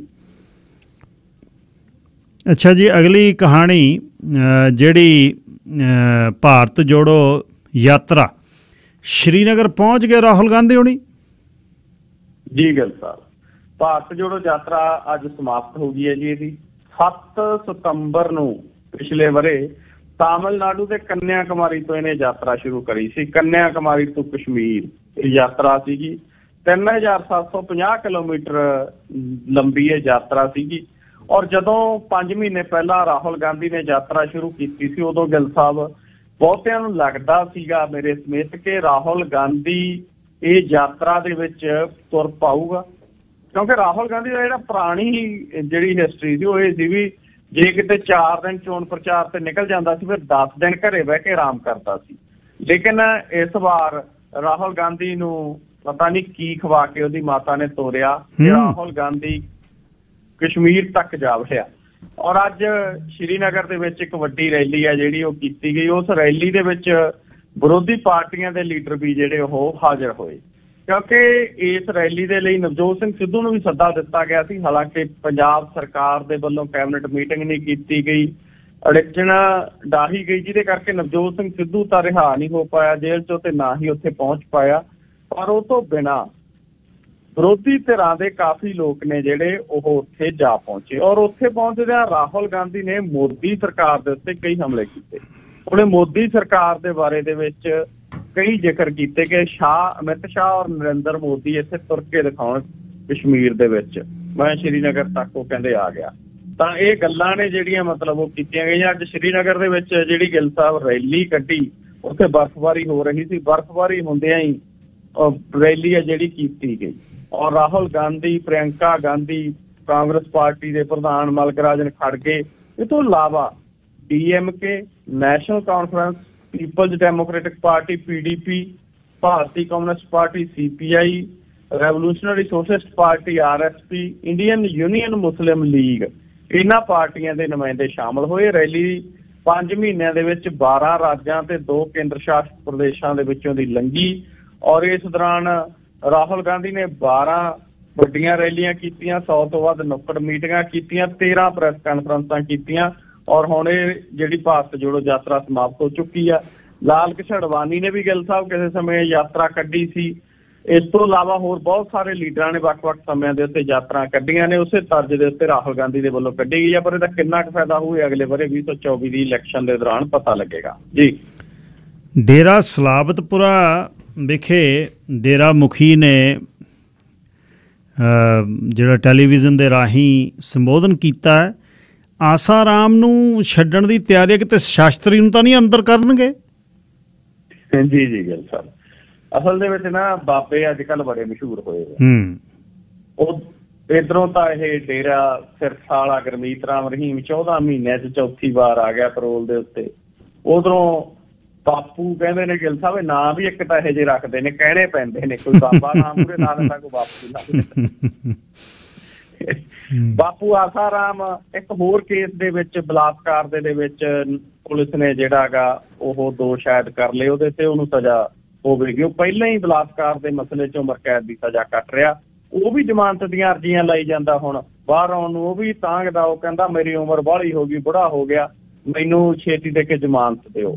ਉਧਰੋਂ ਇੱਕ ਬਾਬੇ ਦੀ ਆਪਾਂ ਪਿਛਲੇ ਦਿਨੀ ਗੱਲ ਕੀਤੀ ਸੀ, ਜਿਹੜਾ ਸਾਈਕਲ ਤੋਂ ਆਪਦੇ ਜੈਟ ਜਹਾਜ਼ਾਂ ਤੱਕ ਜਾ ਪਹੁੰਚਿਆ। ਅੱਜ ਕੱਲ੍ਹ ਉਹਦੀ ਬੜੀ ਚੜ੍ਹਾਈ ਹੈ। ਇੰਦਰਜੀਤ ਨਿੱਕੂ ਉਹਦੇ ਕੋਲੇ ਬੈਠਾ ਸੀ, ਉਦੋਂ ਪੰਜਾਬੀਆਂ ਦੇ ਵਿੱਚ ਬੜਾ ਚਰਚਾ ਦਾ ਵਿਸ਼ਾ ਬਣਿਆ ਸੀ। ਉਹ ਕਹਿੰਦਾ ਤੂੰ ਸੋਚਦਾ ਕੀ ਆ ਮੂਹਰਲੇ ਨੂੰ, ਮੈਂ ਉਹ ਦੱਸ ਦੂੰ ਤੇਰੇ ਦਿਮਾਗ 'ਚ ਕੀ ਹੈ। ਖੈਰ ਇਹ ਬਾਬਿਆਂ ਦੀ ਚੜ੍ਹਾਈ ਦੇ ਦਰਮਿਆਨ ਡੇਰਾ ਸਿਰਸਾ ਮੁਖੀ ਗੁਰਮੀਤ ਰਾਮ ਰਹੀਮ ਨੇ ਗਿੱਲ ਸਾਹਿਬ ਪਿਛਲੇ ਦਿਨੀ ਇੱਕ ਬਹੁਤ ਵੱਡੀ ਸਤਸੰਗ ਆ ਜਿਹੜੀ ਉਹ ਕੀਤੀ ਆਨਲਾਈਨ, ਔਰ ਪੰਜਾਬ ਦੇ ਵਿੱਚ ਪਹਿਲਾ ਵੱਡਾ ਇਕੱਠ, ਇਹ ਪਿਛਲੇ ਲੰਬੇ ਸਮੇਂ ਦੇ ਬਾਅਦ ਵਿਵਾਦ ਤੋਂ ਬਾਅਦ ਪਹਿਲਾ ਵੱਡਾ ਇਕੱਠ ਹੈਗਾ ਜਿਹੜਾ ਉਹ ਪੰਜਾਬ ਦੇ ਸਲਾਦਪੁਰਾ ਦੇ ਵਿੱਚ ਕੀਤਾ ਗਿਆ। ਉਸ ਇਕੱਠ ਦੇ ਵਿੱਚ ਵੱਡੀ ਗਿਣਤੀ ਦੇ ਵਿੱਚ ਡੇਰਾ ਪ੍ਰੇਮੀ ਸ਼ਾਮਲ ਹੋਏ। ਗਿਣਤੀ ਬਹੁਤ ਜ਼ਿਆਦਾ ਸੀ ਗਿੱਲ ਸਾਹਿਬ, ਗਿਣਤੀ ਤਾਂ ਇੰਨੀ ਸੀ ਕਹਿੰਦੇ ਕਿ ਸਕਰੀਨ ਬਾਹਰ ਵੀ ਲਾਉਣੀ ਪਈ ਪੰਡਾਲ। ਲੇਕਿਨ ਸਿੱਖ ਜਥੇਬੰਦੀਆਂ ਨੇ ਔਰ ਪੰਜਾਬ ਦੇ ਲੋਕਾਂ ਨੇ, ਖਾਸ ਕਰਕੇ ਬਾਈਬਲ ਕਲਾਂ, ਬੇਅਦਬੀ ਇਨਸਾਫ ਮੋਰਚਾ ਤੇ ਉਹ ਜਿੱਥੇ ਲੱਗਿਆ ਹੋਇਆ ਮੋਰਚਾ ਉਹਦੇ ਆਸ ਪਾਸ ਦੇ ਪਿੰਡਾਂ ਦੇ ਲੋਕਾਂ ਨੇ ਬਠਿੰਡਾ ਅੰਮ੍ਰਿਤਸਰ ਸਾਹਿਬ ਜਿਹੜਾ ਨੈਸ਼ਨਲ ਹਾਈਵੇ ਨੰਬਰ 54 ਉੱਥੇ ਬੱਸਾਂ ਰੋਕ ਲਈਆਂ ਇਹਨਾਂ ਦੀਆਂ ਆਉਂਦਿਆਂ ਦੀਆਂ। ਬੱਸਾਂ ਰੋਕ ਕੇ ਗਿੱਲ ਸਾਹਿਬ ਸ਼ਾਂਤਮਈ ਤਰੀਕੇ ਦੇ ਨਾਲ ਬੱਸਾਂ ਦੇ ਵਿੱਚ ਕੁਛ ਨੌਜਵਾਨ ਸਿੱਖ ਨੌਜਵਾਨ ਚੜੇ ਔਰ ਉਹਨਾਂ ਨੇ ਬੱਸਾਂ ਦੇ ਵਿੱਚ ਅਪੀਲ ਕੀਤੀ ਕਿ ਭਾਈ ਨਾ ਜਾਓ, ਬਹੁਤ ਕੁਛ ਹੋ ਗਿਆ। ਔਰ ਇਸ ਮਸਲੇ ਦੇ ਵਿੱਚ ਉਹਨਾਂ ਨੇ ਕਈ ਗੱਲਾਂ ਨੇ ਜਿਹੜੀਆਂ ਉਹ ਸਮਝਾਉਣ ਦੀ ਕੋਸ਼ਿਸ਼ ਕੀਤੀ, ਪਰ ਫਿਰ ਵੀ ਪੁਲਿਸ ਨੇ ਵਿੱਚ ਪਈ ਔਰ ਉਸ ਤੋਂ ਬਾਅਦ ਉਹਨਾਂ ਦੀਆਂ ਬੱਸਾਂ ਨੇ ਜਿਹੜੀਆਂ ਰਵਾਨਾ ਕੀਤੀਆਂ ਗਈਆਂ। ਜਲਾਲ ਦੇ ਨੇੜੇ ਵੀ ਸਿੱਖ ਜਥੇਬੰਦੀਆਂ ਨਾਲ ਜੁੜੇ ਕੁਝ ਕਾਰਕੁਨਾਂ ਨੇ ਸੜਕ ਜਾਮ ਕਰਨ ਦੀ ਕੋਸ਼ਿਸ਼ ਕੀਤੀ, ਪਰ ਭਾਰੀ ਪੁਲਿਸ ਬਲ ਬੁਲਾ ਕੇ ਉਹਨਾਂ ਨੂੰ ਜਿਹੜਾ ਸੜਕ ਤੋਂ ਪਾਸੇ ਕੀਤਾ ਗਿਆ। ਤੋ ਇਹ 2015 ਦੇ ਵਿੱਚ ਗਿੱਲ ਸਾਹਿਬ ਜਦੋਂ ਬੇਅਦਬੀ ਦੀਆਂ ਘਟਨਾਵਾਂ ਵਾਪਰੀਆਂ ਸੀ, ਉਦੋਂ ਤੋਂ ਲੈ ਕੇ ਡੇਰੇ ਦੇ ਪ੍ਰਤੀ ਕਾਫੀ ਗੁੱਸਾ ਗਾ ਜਿਹੜਾ, ਖਾਸ ਕਰਕੇ ਉਸ ਤੋਂ ਪਹਿਲਾਂ ਵੀ ਜਦੋਂ ਪੋਸ਼ਾਕ ਆ ਜਿਹੜੀ ਉਹ ਡੇਰਾ ਮੁਖੀ ਦੇ ਵੱਲੋਂ ਪਹਿਨੀ ਗਈ ਸੀ, ਉਦੋਂ ਤੋਂ ਇਹ ਮਸਲਾ ਚੱਲਦਾ ਆ ਰਿਹਾ। ਉਸ ਤੋਂ ਬਾਅਦ ਇਹ ਪਹਿਲੀ ਵੱਡੀ ਇਕੱਠ ਆ ਜਿਹੜਾ ਪੰਜਾਬ ਦੇ ਵਿੱਚ ਕੀਤਾ ਗਿਆ। ਇਹ ਅਸਲ ਦੇ ਵਿੱਚ ਮਾਹੌਲ ਨੂੰ ਪੰਜਾਬ ਦੇ ਨੂੰ ਗਿੱਲ ਸਾਹਿਬ ਖਰਾਬ ਖੁਦ ਸਰਕਾਰਾਂ ਕਰਵਾ ਰਹੀਆਂ ਨੇ। ਹੁਣ ਐਡੀ ਵੱਡੀ ਗਿਣਤੀ ਦੇ ਵਿੱਚ ਪੁਲਿਸ ਲਾ ਕੇ ਜਿਹੜਾ ਇਕੱਠ ਕਰਵਾਇਆ ਗਿਆ, ਪਹਿਲਾਂ ਤਾਂ ਜਿਹੜਾ ਵਿਅਕਤੀ ਬਲਾਤਕਾਰ ਔਰ ਕਤਲ ਦੇ ਦੋਸ਼ਾਂ ਦੇ ਵਿੱਚ ਜੇਲ੍ਹ ਦੇ ਵਿੱਚ ਬੰਦ ਆ, ਉਹਨੂੰ ਇੰਨੀ ਛੇਤੀ ਪੈਰੋਲ ਦੇਣ ਦਾ ਕੀ ਮਤਲਬ। ਦੂਜਾ ਇਹ ਕਿ ਜੇ ਉਹਨੂੰ ਇਹਨਾਂ ਨੇ ਬਲਾਤਕਾਰ ਔਰ ਕਤਲ ਦੇ ਦੋਸ਼ਾਂ 'ਚ ਬੰਦ ਬੰਦੇ ਨੂੰ ਪੈਰੋਲ ਦੇ ਉੱਤੇ ਬਾਹਰ ਭੇਜ ਵੀ ਦਿੱਤਾ, ਤਾਂ ਉਹ ਲੋਕਾਂ ਨੂੰ ਉਪਦੇਸ਼ ਕਿਉਂ ਦੇ ਰਿਹਾ? ਕੀ ਸਰਕਾਰ ਇਸ ਵਿਸ਼ੇ ਦੇ ਵਿੱਚ ਸਖਤੀ ਨਹੀਂ ਕਰ ਸਕਦੀ? ਹੋਰ ਮਸਲਿਆਂ ਦੇ ਵਿੱਚ ਤਾਂ ਗਿੱਲ ਸਾਹਿਬ ਸਰਕਾਰ ਬੜਾ ਕਹਿੰਦੀ ਹੈ ਕਿ ਲੋਕਾਂ ਦੀਆਂ ਭਾਵਨਾਵਾਂ ਭੜਕ ਗਈਆਂ। ਕਈ ਥਾਵਾਂ ਦੇ ਉੱਤੇ ਏਦਾਂ ਦੇ ਕੇਸ ਪੁਲਿਸ ਬਣਾਉਂਦੀ ਹੈ ਵੀ ਇਹ ਫਲਾਨੀ ਚੀਜ਼ ਦੀ ਪਲੈਨਿੰਗ ਕਰ ਰਹੇ ਸੀ, ਯੋਜਨਾ ਘੜ ਰਹੇ ਸੀ। ਲੇਕਿਨ ਇਹੋ ਜਿਹੇ ਮਸਲਿਆਂ ਦੇ ਵਿੱਚ ਜਦੋਂ ਲੋਕਾਂ ਨੂੰ ਕੋਈ ਬਲਾਤਕਾਰ ਦੇ ਦੋਸ਼ਾਂ ਦਾ ਵਿੱਚ ਜੇਲ੍ਹ 'ਚ ਬੰਦ ਬੰਦਾ ਉਹ ਤੇ ਪ੍ਰੂਵ ਹੋ ਚੁੱਕਿਆ, ਕਤਲ ਦੇ ਪ੍ਰੂਵ ਹੋ ਚੁੱਕੇ ਨੇ, ਉਹ ਆ ਕੇ ਉਪਦੇਸ਼ ਦਿੰਦਾ, ਤਾਂ ਇਹ ਪੰਜਾਬ ਦਾ ਮਾਹੌਲ ਖਰਾਬ ਕਰਾਉਣ ਵਾਲੀ ਗੱਲ ਹੈ ਜੀ। 24 ਦੀਆਂ ਇਲੈਕਸ਼ਨਾਂ ਆ ਰਹੀਆਂ ਨੇ ਜੀ, ਖਿਆਲ ਰੱਖਿਓ। ਹਿੰਡਨਬਰਗ ਵਾਲਿਆਂ ਨੇ ਜਿਹਦੇ ਵੀ ਸੰਦੂਕ ਨੂੰ ਹੱਥ ਪਾਇਆ ਕੁੜਤੀ ਝੋਨਾ ਖੰਡਾ ਕੇ ਰੱਖਤਾ, ਤੇ ਹੁਣ ਅਡਾਨੀ ਨੂੰ ਸੁੱਝੀ ਤਾਂ ਕੋਈ ਹੈ ਨਾ। ਉਹਨੇ ਦੇਸ਼ ਨਾਲ ਆਪਣੇ ਆਪ ਨੂੰ ਜੋੜਤਾ ਵੀ ਭਾਰਤ ਦੇ ਖਿਲਾਫ ਸਾਜ਼ਿਸ਼ ਆ, ਅਸੀਂ ਤਰੱਕੀ ਕਰ ਰਹੇ ਹਾਂ। ਹਿੰਡਨਬਰਗ ਦੇ ਲਾਏ ਹੋਏ ਦੋਸ਼ਾਂ ਦਾ ਕੋਈ ਵੀ ਜਵਾਬ ਨਹੀਂ ਸੀ ਅਡਾਨੀ ਦੇ ਕੋਲ। ਕੀ ਗੱਲ ਚੱਲ ਰਹੀ ਹੈ ਜੀ ਗਿੱਲ ਸਾਹਿਬ? ਇਸ ਮਸਲੇ ਦੇ ਵਿੱਚ ਅਡਾਨੀ ਹੋਰਾਂ ਦੀ ਇੱਕ ਤਾਂ ਇਕੋਨਮੀ ਹੈ ਜਿਹੜੀ ਉਹ ਡਿੱਗ ਰਹੀ ਹੈ ਲਗਾਤਾਰ, ਕਿਉਂਕਿ ਉਹ ਦੁਨੀਆ ਦਾ ਚੌਥੇ ਨੰਬਰ ਦੇ ਉੱਤੇ ਅਮੀਰ ਬੰਦਿਆਂ ਦੀ ਲਿਸਟ ਦੇ ਵਿੱਚ ਸੀਗਾ, ਹੁਣ 7ਵੇਂ 8ਵੇਂ ਦੇ ਉੱਤੇ ਖਿਸਕਦਾ ਜਾਂਦਾ। ਉਹਦੀ ਇਕੋਨਮੀ ਲਗਾਤਾਰ ਡਿੱਗ ਰਹੀ ਹੈ। ਔਰ ਦੂਸਰਾ ਇਹ ਕਿ ਹਿੰਡਨਬਰਗ ਰਿਸਰਚ ਨੇ ਇਸ ਮਸਲੇ 'ਚ ਜੋ ਸਟੈਂਡ, ਜੋ ਦਲੇਰੀ ਦਿਖਾਈ ਹੈ, ਉਹ ਆਪਣੇ ਆਪ ਦੇ ਵਿੱਚ ਕਾਬਿਲ ਤਾਰੀਫ ਹੈ। ਕਿਉਂਕਿ ਇਹਨੇ ਬਥੇਰਾ ਗਿੱਲ ਸਾਹਿਬ ਇਹ ਕਿਹਾ ਕਿ ਭਾਰਤ ਦਾ ਮਸਲਾ ਹੈ, ਲੋਕਤੰਤਰ ਦਾ ਮਸਲਾ। ਉਹ ਕਹਿੰਦੇ ਆਪਣੇ ਗੁਨਾਹਾਂ ਨੂੰ ਰਾਸ਼ਟਰਵਾਦ ਦੇ ਵਿੱਚ ਲੁਕੋ ਰਿਹਾ ਹੈ ਬੰਦਾ। ਔਰ ਹਿੰਡਨਬਰਗ ਰਿਸਰਚ ਦੇ ਦੋਸ਼ਾਂ ਦੇ ਜਵਾਬ ਦੇ ਵਿੱਚ ਇਹਨੇ ਇੱਕ ਸਪਸ਼ਟੀਕਰਨ ਵੀ ਅਡਾਨੀ ਗਰੁੱਪ ਨੇ ਜਾਰੀ ਕੀਤਾ। ਉਹਦੇ ਤੇ ਹਿੰਡਨਬਰਗ ਰਿਸਰਚ ਨੇ ਕਿਹਾ ਹੈਗਾ ਕਿ ਉਹ ਮੰਨਦੇ ਨੇ ਕਿ ਭਾਰਤ ਇੱਕ ਵੱਡਾ ਲੋਕਤੰਤਰ ਹੈ ਤੇ ਉੱਭਰਦੀ ਮਹਾਂਸ਼ਕਤੀ ਹੈ, ਪਰ ਅਡਾਨੀ ਸਮੂਹ ਕਹਿੰਦੇ ਭਾਰਤ ਦੇ ਭਵਿੱਖ ਨੂੰ ਯੋਜਨਾਬੱਧ ਢੰਗ ਦੇ ਨਾਲ ਲੁੱਟ ਕੇ ਇਹ ਸਾਰੇ ਕਾਹੇ ਨੂੰ ਰੋਕ ਰਿਹਾ ਹੈਗਾ। ਹਿੰਡਨਬਰਗ ਨੇ ਅਡਾਨੀ ਸਮੂਹ ਦੇ ਉਹ ਦੋਸ਼ ਰੱਦ ਕੀਤੇ ਨੇ ਔਰ ਉਹਨਾਂ ਦਾ ਕਹਿਣਾ ਇਹ ਹੈ ਕਿ ਧੋਖਾਧੜੀ ਨੂੰ ਰਾਸ਼ਟਰਵਾਦ ਜਾਂ ਵਧਾ ਚੜਾ ਕੇ ਪ੍ਰਤੀਕਰਮ ਰਾਹੀਂ ਢਕਿਆ ਨਹੀਂ ਜਾ ਸਕਦਾ। ਸੋ ਇਹ ਦੇਖੋ ਹੁਣ ਕਰਨਾ ਤਾਂ ਭਾਰਤ ਦੀਆਂ ਏਜੰਸੀਆਂ ਨੇ ਸੀ। ਜਦੋਂ ਸਬੂਤ ਮਿਲਦੇ ਨੇ ਹਿੰਡਨਬਰਗ ਨੇ ਸਾਰਾ ਕੁਛ ਗਿੱਲ ਸਾਹਿਬ ਸਬੂਤਾਂ ਸਮੇਤ ਤੱਥਾਂ ਸਮੇਤ ਸਾਹਮਣੇ ਰੱਖਤਾ ਔਰ ਦੁਨੀਆ ਭਰ ਦੇ ਵਿੱਚ ਇਸ ਮਸਲੇ ਨੇ ਖਲਬਲੀ ਮਚਾ ਰੱਖੀ ਆ। ਲੇਕਿਨ ਸਦਕੇ ਜਾਈਏ ਭਾਰਤ ਦੀਆਂ ਏਜੰਸੀਆਂ ਦੇ ਜਿਹੜੀਆਂ ਮਾੜੇ ਜਿਹੇ ਮਸਲੇ ਤੇ ਇੱਥੇ ਪੰਜਾਬ 'ਚ ਛੂਕਦੀਆਂ ਫਿਰਦੀਆਂ ਛਾਪੇ ਮਾਰਨ ਨੂੰ, ਇਸ ਮਸਲੇ ਤੇ ਜਾਂਚ ਅੱਗੇ ਨਹੀਂ ਵਧਾ ਰਹੀਆਂ, ਇਸ ਮਸਲੇ ਤੇ ਕੋਈ ਸਟੇਟਮੈਂਟ ਨਹੀਂ ਦੇ ਰਹੀਆਂ ਜੀ।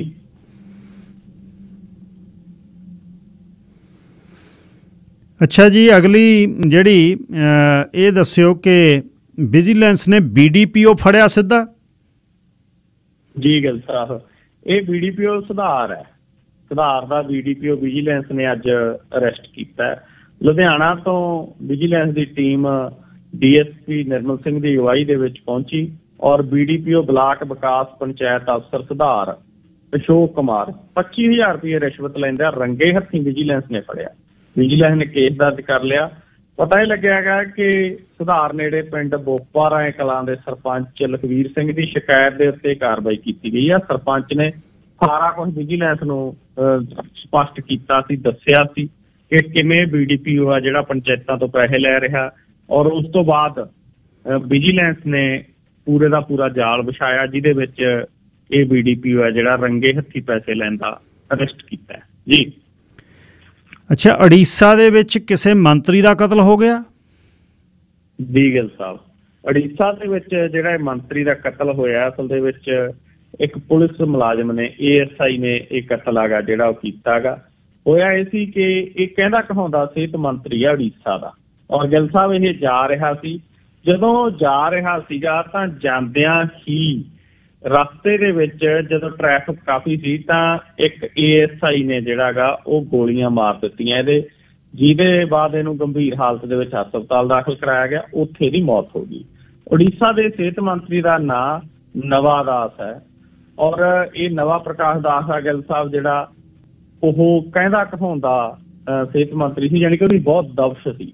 ਲੇਕਿਨ ਦੂਜੇ ਪਾਸੇ ਜਿਸ ਪੁਲਿਸ ਮੁਲਾਜ਼ਮ ਨੇ ਇਸ ਨੂੰ ASI ਨੇ ਗੋਲੀ ਮਾਰੀ ਆ, ਗੋਪਾਲ ਦਾਸ ਉਹਦਾ ਨਾਂ ਹੈਗਾ ਜਿਹਨੇ ਗੋਲੀ ਚਲਾਈ ਆ, ਗੋਪਾਲ ਦਾਸ ਨੂੰ 14 ਵਾਰ ਸਨਮਾਨਿਤ ਕੀਤਾ ਜਾ ਚੁੱਕਿਆ ਵਧੀਆ ਡਿਊਟੀ ਕਰਨ ਦੇ ਬਦਲੇ। ਗੋਪਾਲ ਦਾਸ ਜਿਹੜਾ ASI ਆ ਕਾਂਸਟੇਬਲ ਭਰਤੀ ਹੋਇਆ ਸੀਗਾ ਔਰ ਉਹਨੂੰ 7 ਵਾਰ ਤਾਂ ਨਗਦ ਪੁਰਸਕਾਰ ਹੈਗਾ ਜਿਹੜਾ ਸਟੇਟ ਗੌਰਮੈਂਟ ਦੇ ਵੱਲੋਂ ਦਿੱਤਾ ਗਿਆ। ਉਹਦੀ ਡਿਊਟੀ ਦੇ ਵਿੱਚ ਗਿੱਲ ਸਾਹਿਬ ਜਿਹੜਾ ਉਹਦਾ ਸਰਵਿਸ ਰਜਿਸਟਰ ਆ ਉਹਦੇ ਵਿੱਚ ਹਮੇਸ਼ਾ ਚੰਗੀ ਸਰਵਿਸ ਕਰਕੇ ਹੀ ਜਿਹੜਾ ਨੋਟ ਕੀਤਾ ਗਿਆ ਹੈਗਾ। ਲੇਕਿਨ ਉਸਨੇ ਇਹ ਗੋਲੀਆਂ ਕਿਉਂ ਮਾਰੀਆਂ ਉੜੀਸਾ ਦੇ ਸਿਹਤ ਮੰਤਰੀ ਦੇ ਜਿਹਦੇ ਨਾਲ ਉਹਦੀ ਮੌਤ ਹੋਈ ਆ, ਉਹ ਅਜੇ ਤੱਕ ਸਪਸ਼ਟ ਨਹੀਂ ਹੋ ਸਕਿਆ। ਹਾਲਾਂਕਿ ਉਹਦੀ ਪਤਨੀ ਕਹਿੰਦੀ ਹੈ ਕਿ ਮਾਨਸਿਕ ਤਣਾਅ ਦੇ ਵਿੱਚ ਸੀਗਾ, ਪਰ ਪੁਲਿਸ ਨੇ ਜਿਹੜੀ FIR ਦਰਜ ਕੀਤੀ ਉਹ 'ਚ ਕਿਤੇ ਉਹਦੀ ਮਾਨਸਿਕ ਪਰੇਸ਼ਾਨੀ ਜਾਂ ਮਾਨਸਿਕ ਤਣਾਅ ਦਾ ਜ਼ਿਕਰ ਹੈ ਨਹੀਂ ਗਾ। ਪੁਲਿਸ ਇਸ ਮਸਲੇ ਦੀ ਜਾਂਚ ਕਰ ਰਹੀ ਹੈ, ਉਹਨੂੰ ਰਿਮਾਂਡ ਦੇ ਉੱਤੇ ਲਿਆ ਗਿਆ, ਸਸਪੈਂਡ ਕਰ ਦਿੱਤਾ ਗਿਆ। ਪਰ ਇਹ ਕਾਫੀ ਲੰਬੇ ਸਮੇਂ ਬਾਅਦ ਗਿੱਲ ਸਾਹਿਬ ਏਦਾਂ ਦੀ ਘਟਨਾ ਵਾਪਰੀ ਹੈ ਕਿ ਭਾਰਤ ਦੇ ਵਿੱਚ ਕਿਸੇ ਮੰਤਰੀ ਜਾਂ ਸਿਆਸਤਦਾਨ ਨੂੰ ਕਿਸੇ ਪੁਲਿਸ ਮੁਲਾਜ਼ਮ ਦੇ ਵੱਲੋਂ ਗੋਲੀਆਂ ਮਾਰ ਕੇ ਮਾਰ ਦਿੱਤਾ ਗਿਆ ਜੀ। ਕੌਮੀ ਇਨਸਾਫ ਮੋਰਚਾ ਮੈਨੂੰ ਲੱਗਦਾ ਮੋਹਾਲੀ ਵਾਲਾ ਵੱਡਾ ਹੋ ਜਾਣਾ, ਇੱਕ ਤਾਂ ਪੰਜਾਬ ਦੇ ਵਿੱਚ ਹੈ ਤੇ ਵੱਡਾ ਇਕੱਠ ਹੋ ਜਾਣਾ ਛੇਤੀ ਲੱਗਦਾ ਜੀ। ਅੱਜ ਕੌਮੀ ਇਨਸਾਫ ਮੋਰਚਾ ਨੂੰ ਮੋਹਾਲੀ ਦੇ ਵਿੱਚ ਸੰਬੋਧਨ ਕਰਨ ਦੇ ਲਈ ਅੰਮ੍ਰਿਤਪਾਲ ਸਿੰਘ ਪਹੁੰਚੇ ਹੋਏ ਸੀ ਔਰ ਉੱਥੇ ਅੰਮ੍ਰਿਤਪਾਲ ਸਿੰਘ ਨੇ ਸਪੀਚ ਦਿੱਤੀ। ਕਾਫੀ ਗਿਣਤੀ ਦੇ ਵਿੱਚ ਨੌਜਵਾਨ ਨੇ ਜਿਹੜੇ ਉਹ ਵੀ ਉੱਥੇ ਪਹੁੰਚੇ ਹੋਏ ਸੀ ਔਰ ਅੰਮ੍ਰਿਤਪਾਲ ਸਿੰਘ ਹੋਰਾਂ ਨੇ ਬੰਦੀ ਸਿੰਘਾਂ ਦੀ ਰਿਹਾਈ ਦਾ ਮਸਲਾ ਹੈਗਾ ਜਿਹੜਾ ਜ਼ੋਰ ਸ਼ੋਰ ਦੇ ਨਾਲ ਉਠਾਇਆ। ਇਸ ਤੋਂ ਇਲਾਵਾ ਪੰਜਾਬ ਦੀਆਂ ਕਿਸਾਨ ਜਥੇਬੰਦੀਆਂ ਲਗਭਗ ਸਾਰੀਆਂ ਉੱਥੇ ਜਾ ਚੁੱਕੀਆਂ ਨੇ। ਆਉਣ ਵਾਲੇ ਦਿਨਾਂ ਦੇ ਵਿੱਚ ਹੋਰ ਕਿਸਾਨ ਜਥੇਬੰਦੀਆਂ ਵੀ ਜਿਹੜੀਆਂ ਜਾ ਰਹੀਆਂ। ਸੋ ਇਹ ਦਿੱਲੀ ਦੇ ਮੋਰਚੇ ਦੀ ਤਰ੍ਹਾਂ ਗਿੱਲ ਸਾਹਿਬ ਇੱਕ ਸਰਬ ਸਾਂਝਾ ਮੋਰਚਾ ਬਣ ਰਿਹਾ ਕੌਮੀ ਇਨਸਾਫ ਮੋਰਚਾ ਔਰ ਇਸ ਮੋਰਚੇ ਦੇ ਵਿੱਚ ਹਰ ਵਰਗ, ਹਿੰਦੂ ਭਾਈਚਾਰੇ ਦੇ ਲੋਕ ਵੀ ਜਾ ਰਹੇ ਨੇ, ਕਿਸਾਨ ਜਥੇਬੰਦੀਆਂ ਵੀ ਜਾ ਰਹੀਆਂ, ਖੱਬੇ ਪੱਖੀ ਵੀ ਜਾ ਰਹੇ ਨੇ। ਇਸ ਤੋਂ ਇਲਾਵਾ ਗਿੱਲ ਸਾਹਿਬ ਸਿੱਖ ਜਥੇਬੰਦੀਆਂ ਦੇ ਸਾਰੇ ਧੜੇ ਨੇ ਜਿਹੜੇ ਲਗਭਗ ਉਹ ਉਹਦੇ 'ਚ ਸ਼ਮੂਲੀਅਤ ਕਰ ਰਹੇ ਨੇ। ਔਰ ਉੱਥੋਂ ਇਹ ਮੰਗ, ਇਹ ਮੁੱਢ ਜਿਹੜਾ ਵੱਧ ਚੁੱਕਿਆ ਕਿ ਬੰਦੀ ਸਿੰਘਾਂ ਨੂੰ ਰਿਹਾ ਕੀਤਾ ਜਾਵੇ। ਇਹ ਜੇ ਉੱਥੋਂ ਮੁੱਢ ਬੰਨਿਆ ਤਾਂਹੀਓ ਸ਼੍ਰੋਮਣੀ ਗੁਰਦੁਆਰਾ ਪ੍ਰਬੰਧਕ ਕਮੇਟੀ ਹੁਣ ਜ਼ੋਰ ਲਾ ਰਹੀ ਹੈ, ਤਾਂਹੀਓ ਸ਼੍ਰੋਮਣੀ ਗੁਰਦੁਆਰਾ ਪ੍ਰਬੰਧਕ ਕਮੇਟੀ ਨੇ ਐਲਾਨ ਕੀਤਾ ਕਿ 9 ਬੰਦੀ ਸਿੰਘਾਂ ਨੂੰ ਜਿਹੜਾ 20,000 ਰੁਪਏ ਮਹੀਨਾ ਸਨਮਾਨ ਭੱਤਾ ਦੇ ਵਜੋਂ ਦਿੱਤਾ ਜਾਊਗਾ। ਇਹ ਤਾਂਹੀਓ ਹੁਣ ਸੈਂਟਰ ਦੇ ਮਿਨਿਸਟਰਾਂ ਨੂੰ ਪ੍ਰੋਫਾਰਮਿਆਂ ਦੇ ਉੱਤੇ ਦਸਤਖਤ ਕਰਨੇ ਪੈ ਰਹੇ ਨੇ। ਕੋਈ ਮਸਲਾ ਆਉਣ ਵਾਲੇ ਦਿਨਾਂ ਦੇ ਵਿੱਚ ਹੋਰ ਵੀ ਵੱਡੀ ਪੱਧਰ ਦੇ ਉੱਤੇ ਉੱਠੂਗਾ। ਜੀ ਗਿੱਲ ਸਾਹਿਬ। ਅੱਛਾ, ਆਮ ਗੱਲ ਦੇ ਵਿੱਚ ਮੈਂ ਅੱਜ ਵਿਜੀਲੈਂਸ ਦੀ ਗੱਲ ਕਰਨੀ ਚਾਹੁੰਦਾ। ਪਿਛਲੇ ਸਮੇਂ ਤੋਂ 2 ਤੋਂ 7 ਦੇ ਵਿੱਚ ਜਦ ਅਮਰਿੰਦਰ ਆਇਆ ਤਾਂ ਉਹਨੇ ਬੜੀਆਂ ਗੱਲਾਂ ਕੀਤੀਆਂ ਬਈ ਮੈਂ ਡਾਂਗ ਫੇਰੂ ਜੀ, ਮੈਂ ਆਹ ਫੇਰੂ। 7 ਤੋਂ ਲੈ ਕੇ 17 ਤੱਕ ਬਾਦਲ ਰਹੇ। ਬਾਦਲਾਂ ਦੇ ਸਮੇਂ ਵਿਜੀਲੈਂਸ ਵੱਧ ਘੱਟ ਖੋਲ੍ਹਦਾ, ਕਾਂਗਰਸ ਬਹੁਤ ਖੋਲ੍ਹਦੀ ਹੈ। ਇਹ ਵਿਜੀਲੈਂਸ ਦਾ ਜਦ ਨੂੰ ਸਰਕਾਰ ਬਦਲ ਜਾਂਦੀ ਹੈ, ਇਹਦਾ ਦਾ ਕੋਈ ਫਾਇਦਾ ਹੁੰਦਾ ਕਿ ਫੀਤੇ ਹੀ ਲਈ ਫਿਰਦੇ ਨੇ ਬਸ? ਜੀ ਗੱਲ ਸਾਹਿਬ, ਦੇਖੋ ਇਹ ਹੈ ਤਾਂ ਇਹ ਕਿ ਵਿਜੀਲੈਂਸ ਦੀ ਕੋਈ ਵੱਖਰੀ ਭਰਤੀ ਤਾਂ ਹੁੰਦੀ ਨਹੀਂ ਜਾਂ ਵਿਜੀਲੈਂਸ ਦੇ ਵਿੱਚ ਭਰਤੀ ਕਰ ਲਈ ਹੈ ਤਾਂ ਉਹੀ ਪੁਲਿਸ ਵਾਲੇ ਨੇ, ਉਹਨਾਂ ਨੂੰ ਹੀ ਜਿਹੜਾ ਹੈਗਾ ਉਹ ਇੱਧਰ ਸ਼ਿਫਟ ਕੀਤਾ ਜਾਂਦਾ ਹੈਗਾ। ਔਰ ਜਿਹੜਾ ਕਰਪਸ਼ਨ ਦਾ ਮਸਲਾ ਹੈਗਾ, ਕਰਪਸ਼ਨ ਦਾ ਮਸਲਾ ਸਾਰੇ ਵਿਭਾਗਾਂ 'ਚ ਆ ਪੁਲਿਸ ਸਮੇਤ।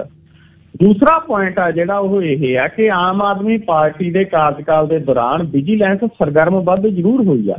ਵਿਜੀਲੈਂਸ ਦੇ ਵੱਲੋਂ ਛਾਪੇਮਾਰੀਆਂ, ਗ੍ਰਿਫਤਾਰੀਆਂ ਜਾਂ ਜਾਂਚਾਂ ਨੇ ਜਿਹੜੀਆਂ ਉਹ ਬਹੁਤ ਕੀਤੀਆਂ ਜਾ ਰਹੀਆਂ ਨੇ।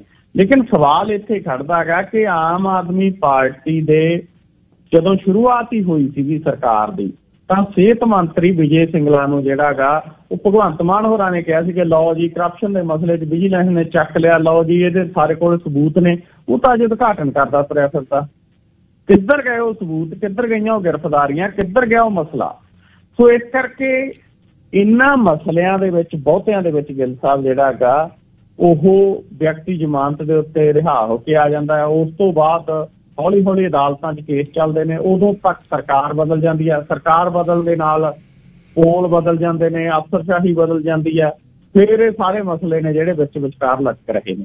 ਸਵਾਲ ਤਾਂ ਇਹ ਹੈ ਕਿ ਜੇ ਹੁਣ ਅੱਜ BDPO ਫੜਿਆ 25,000 ਰੁਪਏ ਰਿਸ਼ਵਤ ਲੈਂਦਾ, ਇਹਦਾ ਮਤਲਬ ਸਰਕਾਰ ਬਣੀ ਨੂੰ 10 ਮਹੀਨੇ ਦੇ ਲਗਭਗ ਹੋ ਗਏ ਕਿ ਅਜੇ ਤੱਕ ਵੀ ਅਫਸਰਸ਼ਾਹੀ ਇਸ ਗੱਲ ਦੇ ਉੱਤੇ ਨਹੀਂ ਆਈ ਕਿ ਮੁੱਖ ਮੰਤਰੀ ਸਾਹਿਬ ਨੇ ਆਨਲਾਈਨ ਕਰ ਦਿੱਤਾ ਸ਼ਿਕਾਇਤਾਂ ਦੇ ਲਈ ਫੋਨ ਨੰਬਰ ਦੇ ਜਾਰੀ ਕਰਤਾ ਰਿਸ਼ਵਤਖੋਰੀ ਦੇ ਖਿਲਾਫ, ਪਰ ਫਿਰ ਵੀ ਰਿਸ਼ਵਤ ਚੱਲ ਰਹੀ ਹੈ। ਇਹਦਾ ਮਤਲਬ ਇਹ ਹੈਗਾ ਕਿ ਕਰਪਸ਼ਨ ਆ ਜਿਹੜੀ ਉਹ ਘਰ ਕਰ ਚੁੱਕੀ ਆ ਔਰ ਇਹਨੂੰ ਰੋਕਣ ਦੇ ਲਈ ਇੱਕ ਬਹੁਤ ਵੱਡੀ ਮੁਹਿੰਮ ਦੀ ਲੋੜ ਆ। ਸਿਰਫ ਇੰਨੇ ਕੁ ਨਾਲ ਗੱਲ ਨਹੀਂ ਬਣਦੀ।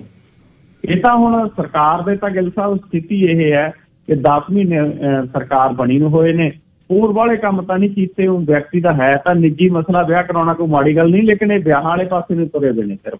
ਜੀ ਬਿਲਕੁਲ ਜੀ, ਜਿਵੇਂ ਕਰਜ਼ਾ ਹੈ ਸੂਬੇ ਤੇ 3 ਲੱਖ ਕਰੋੜ ਦਾ, ਤਾਂ ਉਹਦੇ ਹਿਸਾਬ ਨਾਲ 50 ਅਰਬ ਡਾਲਰ ਬਣਦਾ ਕੈਨੇਡੀਅਨ।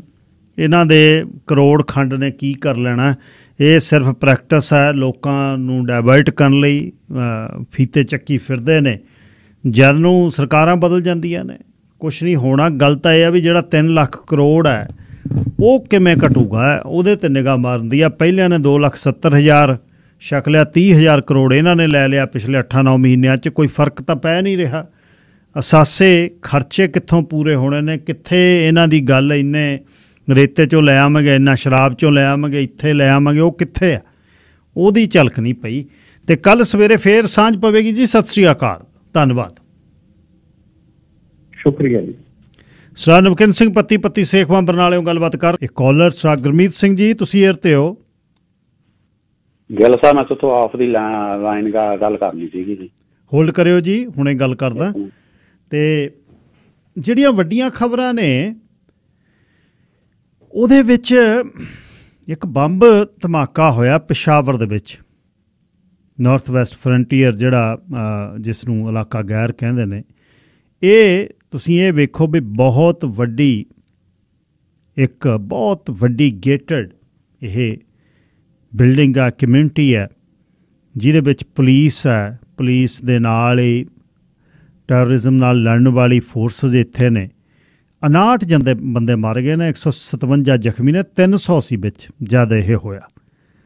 ਤਹਿਰੀਕੇ ਤਾਲਿਬਾਨ ਨੇ, TTP ਨੇ, ਇਹਦੀ ਪਾਕਿਸਤਾਨ ਦਾ ਤਾਲਿਬਾਨ ਜਿਹੜਾ ਗਰੁੱਪ ਹੈ, ਸਰਵਕਫ ਮੁਹੰਮਦ ਜਿਹੜਾ ਕਮਾਂਡਰ ਆ ਉਹਨੇ ਜ਼ਿੰਮੇਵਾਰੀ ਲਈ ਹੈ।